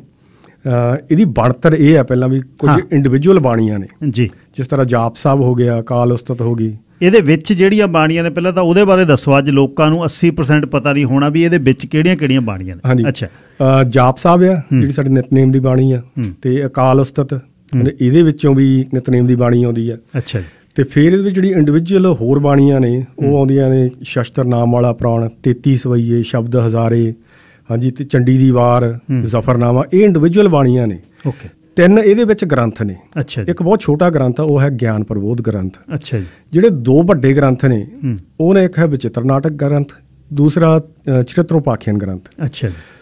ਇਹਨਾਂ ਦੇ ਵਿੱਚ ਸਾਨੂੰ ਦੋਵਾਂ ਨੂੰ ਕੰਪਲੀਸ਼ਨ ਦੀਆਂ ਸਾਨੂੰ ਤਰੀਕਾਂ ਦਿੱਤੀਆਂ ਹੋਈਆਂ ਨੇ। ਅੱਛਾ। ਗੁਰੂ ਸਾਹਿਬ ਚਰਿਤ੍ਰੋਪਾਖਿਆਨ ਗ੍ਰੰਥ ਬਾਰੇ ਫਰਮਾਉਂਦੇ ਨੇ ਕਿ ਸੰਮਤ 17 ਸਹਿਸ ਭਣਿਜ। ਅੱਛਾ। ਬਸ ਪਹਿਲਾਂ 1700 ਆਖੋ, ਅਰਧ ਸਹਿਸ, ਫਿਰ ਅੱਧਾ 100, ਉਹ 50 ਹੋ ਗਏ, ਪੁਨ 3 ਕਹਿਜ, ਅਤੇ 3 1750 ਅਤੇ 3 1753 ਬਿਕਰਮੀ ਬਣ ਜਾਂਦਾ, ਜਿਹੜਾ 1696 ਬਣ ਜਾਂਦਾ। ਹਾਂਜੀ। ਫਿਰ ਉਹ ਫਰਮਾਉਂਦੇ ਨੇ ਭਾਦਰੋਂ ਸੁਦੀ 57 ਮਾਈਨਸ ਕਰਨਾ ਬਿਕਰਮੀ ਤੋਂ ਈਸਵੀ ਬਣਾ। ਹਾਂਜੀ ਹਾਂਜੀ, ਠੀਕ। ਭਾਦਰੋਂ ਸੁਦੀ ਅਸ਼ਟਮੀ ਰਵੀਵਾਰ ਆ, ਤੀਰ ਸਤੋਦਰ ਗ੍ਰੰਥ ਸੁਧਾਰ। ਇਹ ਆਪਾਂ ਚੌਪਈ 'ਚ ਨਹੀਂ ਪੜ੍ਹਦੇ ਆਮ? ਹਾਂਜੀ, ਚੌਪਈ ਸਾਹਿਬ ਦਾ, ਕਿਉਂਕਿ ਚੌਪਈ ਸਾਹਿਬ ਫਿਰ ਇਹਦਾ ਜਿਹੜਾ ਉਹ ਚਰਿੱਤਰ ਆ ਨਾ, ਅਖੀਰਲਾ ਚਰਿੱਤਰ, ਉਹ ਬੜਾ ਕਮਾਲ ਦਾ ਚਰਿੱਤਰ ਆ। ਉਹ ਜੰਗ ਹੋ ਰਹੀ, ਲੇਕਿਨ ਦੁਨਿਆਵੀ ਜੰਗ ਨਹੀਂ ਹੈ, ਉਹ ਵਿਚਾਰਾਂ ਦੀ ਜੰਗ ਹੈ ਸਾਰੀ, ਵਿੱਚ ਨਿੱਕੇ ਨਿੱਕੇ ਇਸ਼ਾਰੇ ਪਾਏ ਹੋਏ ਗੁਰੂ ਸਾਹਿਬ ਦੇ। ਚੌਪਈ ਸਾਹਿਬ ਇੱਕ ਕਿਸਮ ਦੀ ਉਹ ਫਿਰ ਸੰਪੂਰਨਤਾ ਦੀ ਅਰਦਾਸ ਆ ਜਾਂਦੀ ਹੈ। ਉਹ ਜਿਹੜੇ ਦੁਸ਼ਟ ਵੀ ਹੈਗੇ ਉਹ ਸਾਡੇ ਅੰਦਰ ਲਈ ਆ ਸਾਰਾ ਕੁਛ। ਹਾਂਜੀ। ਅਤੇ ਇਹਦੇ ਫਿਰ ਜਿਹੜਾ ਕਿਹਾ ਵੀ ਭਾਦਰੋਂ ਸੁਦੀ ਅਸ਼ਟਮੀ ਦਿਨ, ਐਤਵਾਰ ਵਾਲੇ ਦਿਨ ਇਹ ਗ੍ਰੰਥ ਸੰਪੂਰਨ ਹੋਇਆ। ਹੁਣ ਜਿਹੜੀ ਵਿਰੋਧੀ ਧਿਰ ਆ ਉਹ ਕਹਿੰਦੀ ਆ ਵੀ ਐਤਵਾਰ ਨਹੀਂ ਸੀ, ਮੰਗਲਵਾਰ ਸੀ। ਪਾਲ ਸਿੰਘ ਪੁਰੇਵਾਲ ਦੀ ਗੱਲ ਨੂੰ ਮੰਨਦੇ ਆ। ਇਹ ਵੀ ਮੈਂ ਆਉਣ ਵਾਲੀ ਕਿਤਾਬ 'ਚ ਗੱਲ ਕੀਤੀ ਹੋਈ ਆ। ਹਕੀਕਤ ਦੇ ਵਿੱਚ ਕੈਲੰਡਰਾਂ 'ਚ ਬਹੁਤ ਤਬਦੀਲੀਆਂ ਹੋ ਜਾਂਦੀਆਂ ਨੇ। ਜਦੋਂ ਗਾਂਹ ਤੁਸੀਂ ਫਿਊਚਰ 'ਚ ਹਿਸਾਬ ਲਾਉਣੇ ਹੋ, ਉਹ ਜ਼ਰੂਰੀ ਨਹੀਂ ਉਹ ਐਗਜ਼ੈਕਟਲੀ ਉਹੀ ਆਉਣਾ। ਕੰਪਿਊਟਰ ਦੀਆਂ ਸੋਫਟਵੇਅਰਾਂ 'ਤੇ ਅੱਜ ਬਹੁਤ ਰਿਲਾਈ ਕਰਦੇ ਨੇ, ਪਰ ਕੰਪਿਊਟਰ ਦੀਆਂ ਸੋਫਟਵੇਅਰਾਂ ਬਣਾਈਆਂ ਇਨਸਾਨਾਂ ਨੇ। ਜਿਹੜਾ ਕੋਈ ਉਹਦੇ ਵਿੱਚ ਚੀਜ਼ ਮਿਸ ਹੋ ਗਈ, ਉਹ ਕੰਪਿਊਟਰ ਤੁਹਾਨੂੰ ਉਹਨੇ ਹੋਰ ਪਾਸੇ ਲੈ ਤੁਰਨਾ। ਹੁਣ ਨੋਰਵੇ ਦਾ ਕੈਲੰਡਰ, ਸਵੀਡਨ ਦਾ ਕੈਲੰਡਰ, ਉਹ 1708 ਦੇ ਵਿੱਚ ਉਹਨਾਂ ਦੇ ਫਰਵਰੀ ਮਹੀਨੇ ਦੇ 30 ਦਿਨ ਸੀ। ਤੁਸੀਂ ਹਿਸਾਬ ਲਾਵੋਗੇ ਗਲਤੀ ਖਾ ਜਾਓਗੇ। ਹਾਂਜੀ।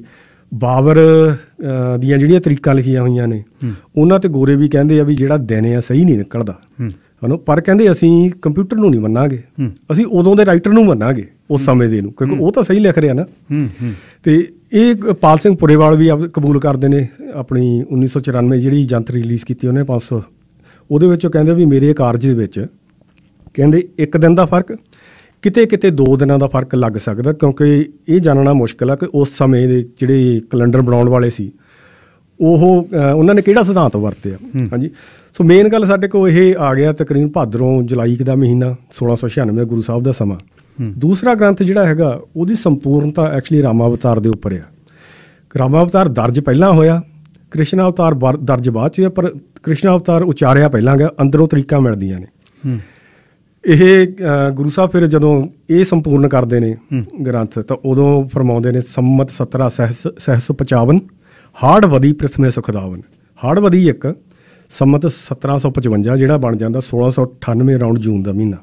ਹਾਂਜੀ, ਸੋ ਇਹ ਤਕਰੀਬਨ ਤਰੀਕਾਂ ਸਾਰੀਆਂ ਸਾਨੂੰ ਵਿੱਚੋਂ ਮਿਲਦੀਆਂ ਨੇ, ਅਤੇ ਤਰੀਕਾਂ ਨਾ ਵੀ ਹੋਣ ਅਸੀਂ ਤਾਂ ਵੀ ਸਮਾਂ ਕੱਢ ਲਈਦਾ, ਕਿਉਂਕਿ ਗੁਰੂ ਗ੍ਰੰਥ ਸਾਹਿਬ ਜੀ ਦੇ ਵਿੱਚ ਸਾਨੂੰ ਤਰੀਕਾਂ ਨਹੀਂ ਮਿਲਦੀਆਂ। ਵੈਸੇ ਤਾਂ ਤਰੀਕਾਂ ਸਨ, ਗੁਰੂ ਅਰਜਨ ਦੇਵ ਜੀ ਨੇ ਜਿਹੜਾ ਗ੍ਰੰਥ ਪਹਿਲਾਂ ਉਚਾਰਿਆ ਉਹਦੇ ਵਿੱਚ ਪਹਿਲੇ 4 ਗੁਰੂ ਸਾਹਿਬਾਂ ਨੇ ਜੋਤੀ ਜੋਤ ਸਮਾਉਣ ਦੀਆਂ ਸੰਮਤਾਂ ਸਨ, ਹੈ ਨਾ।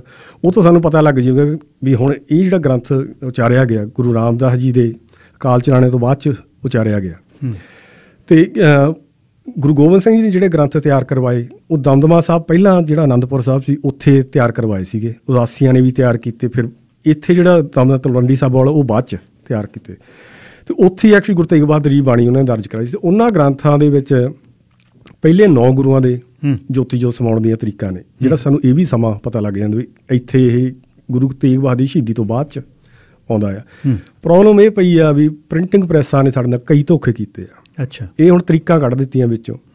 ਤਰੀਕਾਂ ਕੱਢਣ ਨਾਲ ਸਾਡੇ ਕੋਲ ਉਹ ਸਬੂਤ ਦੇਣਾ ਥੋੜ੍ਹਾ ਜਿਹਾ ਮੁਸ਼ਕਿਲ ਹੋ ਗਿਆ, ਪਰ ਅਸੰਭਵ ਨਹੀਂ ਹੈਗਾ।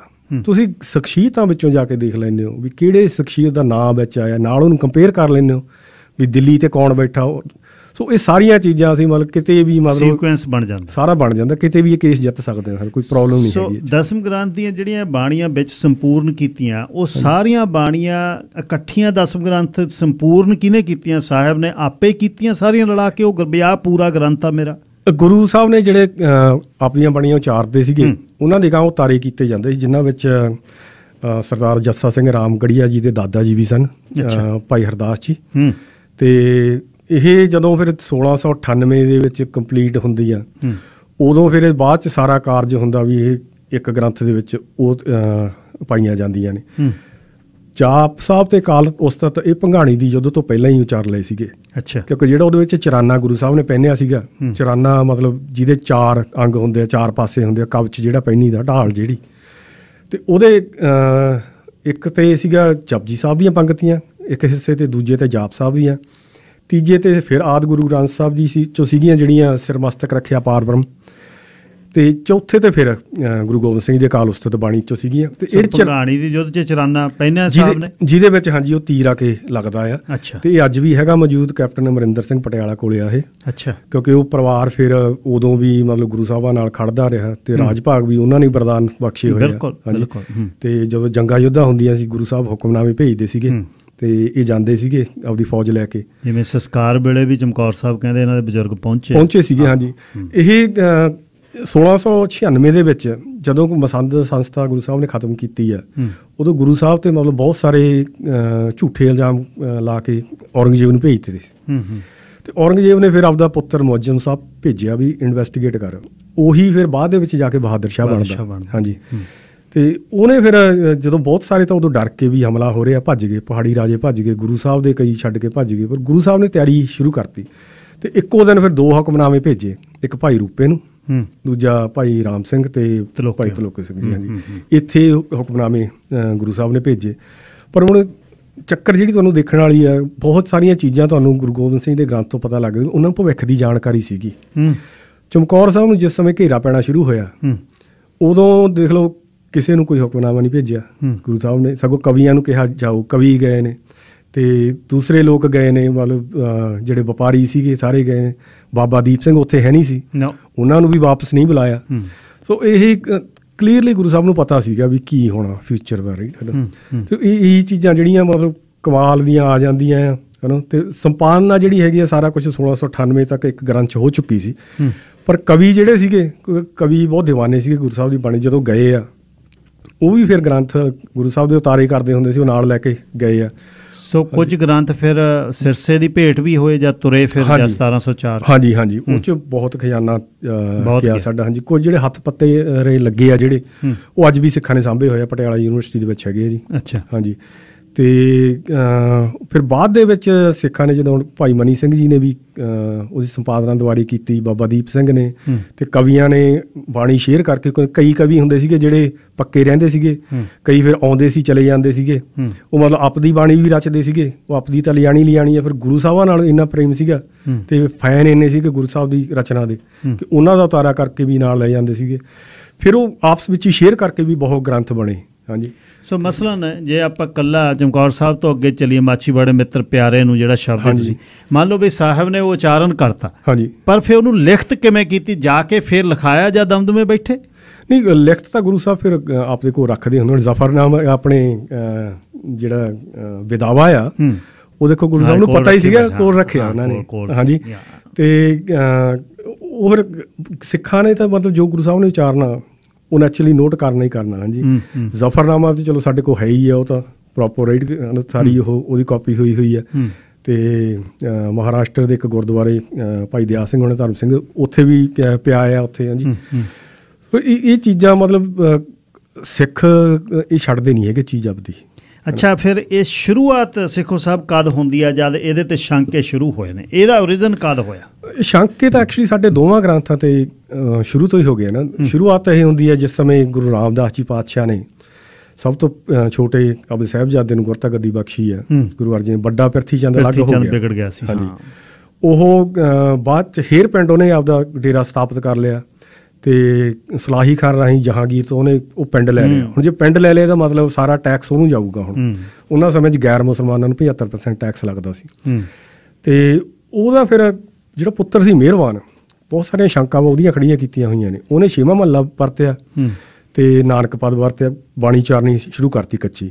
ਉਹਨਾਂ ਕਾਰਨ ਫਿਰ ਗੁਰੂ ਅਰਜਨ ਦੇਵ ਜੀ ਪਾਤਸ਼ਾਹ ਨੇ ਪਹਿਲਾਂ ਆਦਿ ਗੁਰੂ ਗ੍ਰੰਥ ਸਾਹਿਬ ਦੀ ਸੰਪਾਦਨਾ ਕੀਤੀ ਜੀ। ਉਹਦਾ ਮਿਹਰਬਾਨ ਦਾ ਪੁੱਤਰ ਸੀਗਾ ਹਰਜੂ, ਉਹਨੇ 7ਵਾਂ ਮਹੱਲਾ ਵਰਤਿਆ। ਉਹਦਾ ਪੁੱਤਰ ਸੀ ਚਤਰਭੁਜ, ਉਹਨੇ 8ਵਾਂ ਵਰਤਿਆ।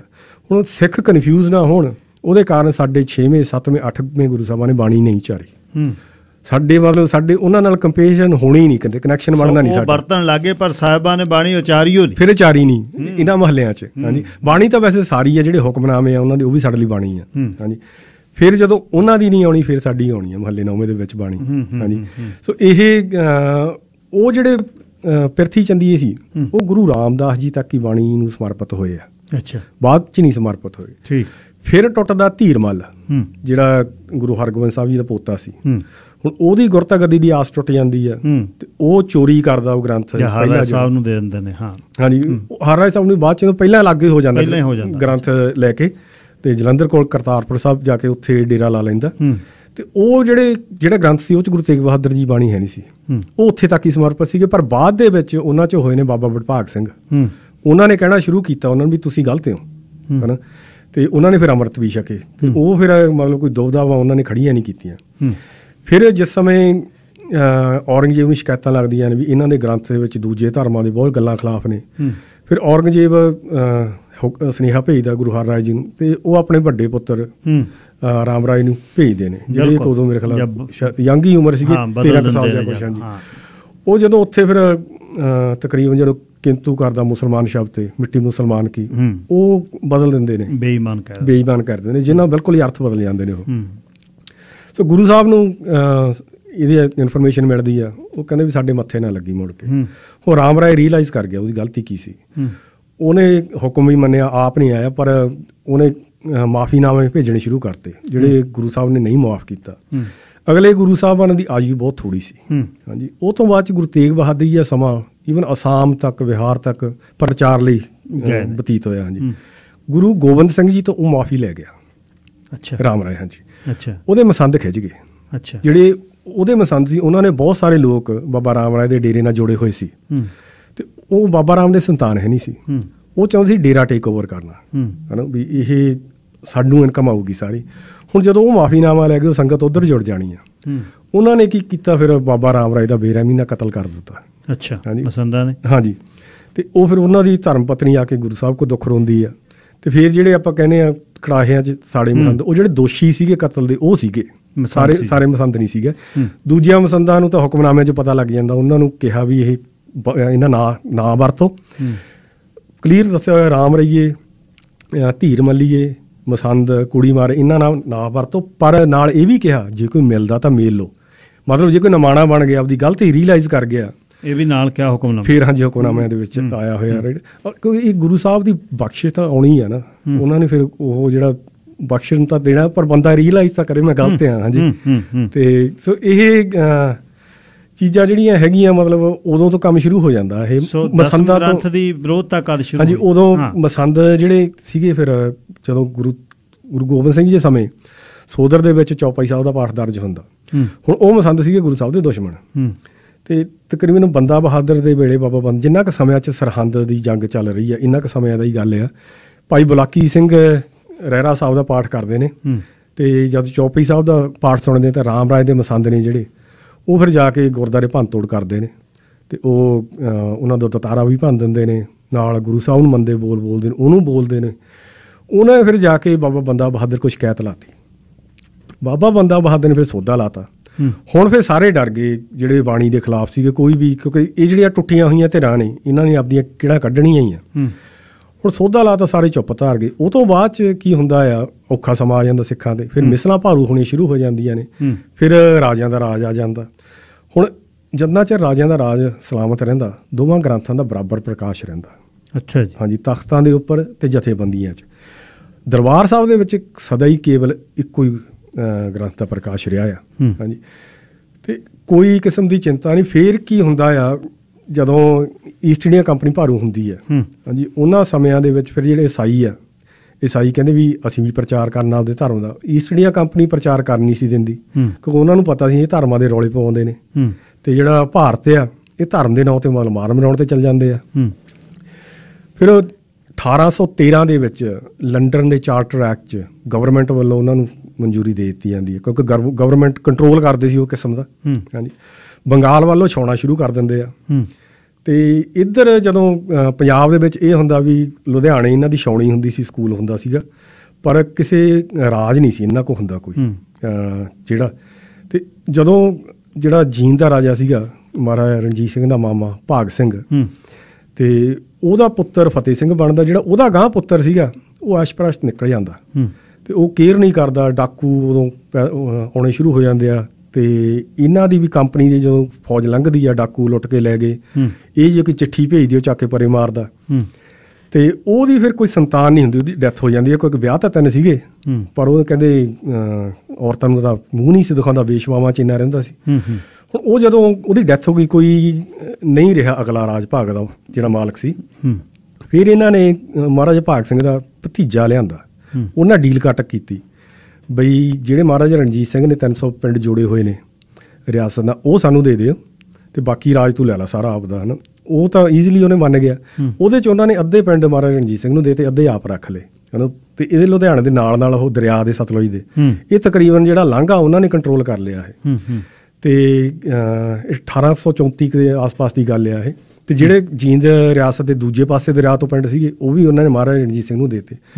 1834 ਦੇ ਵਿੱਚ ਅਮਰੀਕਾ ਤੋਂ ਇੱਕ ਰੈਵਨੈਂਟ ਜੌਨ ਸੀ ਲੌਰੀ ਨਾਮ ਦੇ ਵਿਅਕਤੀ ਨੂੰ ਭੇਜਿਆ ਜਾਂਦਾ। ਉਹਨੂੰ ਕਿਹਾ ਜਾਂਦਾ ਵੀ ਤੂੰ ਧਿਆਨ ਉੱਤਰੀ ਭਾਰਤ 'ਤੇ ਦੇਣਾ। ਉਹ ਪਹਿਲਾਂ ਬੰਗਾਲ ਆਉਂਦਾ, 1835 ਦੇ ਅਖੀਰ 'ਚ ਉਹ ਫਿਰ ਇੱਥੇ ਲੁਧਿਆਣੇ ਆ ਜਾਂਦਾ ਸਕੂਲ 'ਚ। 1837 ਦੇ ਸ਼ੁਰੂ 'ਚੋਂ ਚਲਿਆ ਜਾਂਦਾ, ਤੇ ਉਹ ਮਤਲਬ ਪਲੈਟਫਾਰਮ ਸੈੱਟ ਕਰ ਦਿੰਦਾ ਵੀ ਤੁਸੀਂ ਇੱਥੇ ਪ੍ਰਚਾਰ ਕਿਹੜੇ ਤਰੀਕੇ ਕਰਨਾ ਈਸਾਈ ਮਤ ਦਾ। ਤੇ 1839 'ਚ ਮਹਾਰਾਜਾ ਰਣਜੀਤ ਸਿੰਘ ਦੀ ਹੋ ਜਾਂਦੀ ਹੈ ਡੈਥ, ਤੇ ਰਾਜ 'ਚ ਖਲਾਰਾ ਪੈਣਾ ਸ਼ੁਰੂ ਹੋ ਜਾਂਦਾ। ਤੇ ਅਟੈਕ ਜਿਹੜਾ ਲਾਹੌਰ ਦਰਬਾਰ ਈਸਟ ਇੰਡੀਆ ਕੰਪਨੀ 'ਤੇ ਕਰ ਦਿੰਦਾ, ਜਿਹਦਾ ਅੱਜ ਕੱਲ੍ਹ ਕਿਹਾ ਜਾਂਦਾ ਵੀ ਨਹੀਂ ਗੋਰਿਆਂ ਨੇ ਅਟੈਕ ਕੀਤਾ। ਇਹ ਹਕੀਕਤ ਨਹੀਂ ਹੈਗੀ, ਸਭ ਤੋਂ ਮਤਲਬ ਕਿਤੇ ਵੀ ਇਹ ਸਿੱਧ ਨਹੀਂ ਕਰ ਹੋਣਾ। ਈਵਨ ਸ਼ਾਹ ਮੁਹੰਮਦ ਵੀ ਲਿਖਦੇ ਆ ਕਿ ਘਰੋਂ ਗਏ ਫਰੰਗੀ ਦੇ ਮਾਰਨੇ ਨੂੰ, ਬੇੜੇ ਤੋਪਾਂ ਦੇ ਸਭ ਗਵਾਏ, ਛੇੜ ਆਫਤਾਂ ਨੂੰ ਮਗਰ ਲਾਇਓ ਨਹੀਂ, ਸਗੋਂ ਆਪਣਾ ਆਪ ਖੁਆਏ, ਸੁਖੀ ਵਾਸਤਾ ਸ਼ਹਿਰ ਲਾਹੌਰ ਸਾਰਾ, ਸਗੋਂ ਕੁੰਜੀਆਂ ਹੱਥ ਫੜਾਏ। ਸ਼ਾਹ ਮੁਹੰਮਦ ਆ ਕਹਿੰਦੇ ਨੇ ਲੋਕ ਸਿੰਘ ਜੀ ਤੁਸੀਂ ਚੰਗੀਆਂ ਪੂਰੀਆਂ ਪਾਏ। ਸੋ ਇਹ ਹਕੀਕਤ ਆ, ਸਭ ਤੋਂ ਕਿਤੇ ਸਿੱਧ ਨਹੀਂ ਕਰ ਹੋਣਾ। ਸੋ ਉਦੋਂ ਪਹਿਲਾਂ ਜਦੋਂ ਜਾਂਦਾ, ਫਿਰ ਕਾਫੀ ਇਹਨਾਂ ਕੋਲ ਇਲਾਕਾ ਆ ਜਾਂਦਾ, ਜਿਹਦੇ ਵਿੱਚ ਜਲੰਧਰ, ਹੁਸ਼ਿਆਰਪੁਰ, ਦੁਆਬੇ ਦਾ ਇਲਾਕਾ ਆ ਜਾਂਦਾ, ਜਿੱਤ ਲੈਂਦੇ ਨੇ। ਹਾਂਜੀ, ਉਹ ਫਿਰ ਜੁਰਮਾਨੇ ਵਜੋਂ ਉਹਨਾਂ ਨੂੰ, ਪਰ ਉਦੋਂ ਉਹਨਾਂ ਦੀ ਮਨਸਾ ਹੈ ਨਹੀਂ ਸੀਗੀ ਰਾਜ ਦੀ ਐਕਚੁਅਲੀ। ਬਾਅਦ 'ਚ ਸਾਲਕ ਦੇ ਵਿੱਚ ਉਹਨਾਂ ਦਾ ਫਿਰ ਫਰਕ ਪੈ ਜਾਂਦਾ, ਉਹ ਮਤਲਬ ਆਪਣੀਆਂ ਚਲਾਉਣੀਆਂ ਸ਼ੁਰੂ ਕਰ ਦਿੰਦੇ ਆ। ਫਿਰ ਜਿਹੜੀ ਮੁਲਤਾਨ ਤੋਂ ਬਗਾਵਤ ਉੱਠਦੀ ਹੈ ਉਹਦੇ ਕਰਕੇ ਫਿਰ ਉਹ ਤੋਂ ਬਾਅਦ ਮਹਾਰਾਜਾ ਰਣਜੀਤ ਸਿੰਘ ਦਾ ਰਾਜ ਜਾਂਦਾ ਲੱਗਦਾ। ਇੱਕ ਵਪਾਰਕ ਸੰਦੇਸ਼ ਲੈ ਲਈਏ ਜੀ, ਫਿਰ ਸਮ ਅਪ ਕਰਦੇ ਹਾਂ। ਸੌਰੀ ਇੰਟਰਪਟ ਕਰਨ ਲਈ, ਮੈਂ ਕਰਨਾ ਤਾਂ ਚਾਹੁੰਦਾ ਨਹੀਂ ਸੀ ਪਰ ਮੈਨੂੰ ਕਰਨਾ ਪੈਣਾ ਹੁਣ। ਸਰਦਾਰ ਗੁਰਚਰਨ ਸਿੰਘ ਸੇਖੋਂ ਹੋਰਾਂ ਨੇ ਸ਼੍ਰੀ ਦਸਮ ਗ੍ਰੰਥ 'ਤੇ ਬਹੁਤ ਉਹਨਾਂ ਦੀ ਪੜ੍ਹਾਈ ਕੀਤੀ। ਇੱਕ ਕਿਤਾਬ ਜਿਹੜੀ ਉਹਨਾਂ ਦੀ ਸੰਤ ਸਿਪਾਹੀ ਗੁਰੂ ਗੋਬਿੰਦ ਸਿੰਘ ਸਾਹਿਬ ਜੀ ਦੀ ਸ਼ਬਦ ਮੂਰਤ ਸ਼੍ਰੀ ਗੁਰੂ ਦਸਮ ਗ੍ਰੰਥ ਸਾਹਿਬ, ਸ਼ੰਕੇ ਅਤੇ ਸਮਾਧਾਨ। ਬਿਲਕੁਲ ਠੀਕ ਆ ਜੀ, ਇਹੀ ਨਾਂ ਆ ਨਾ?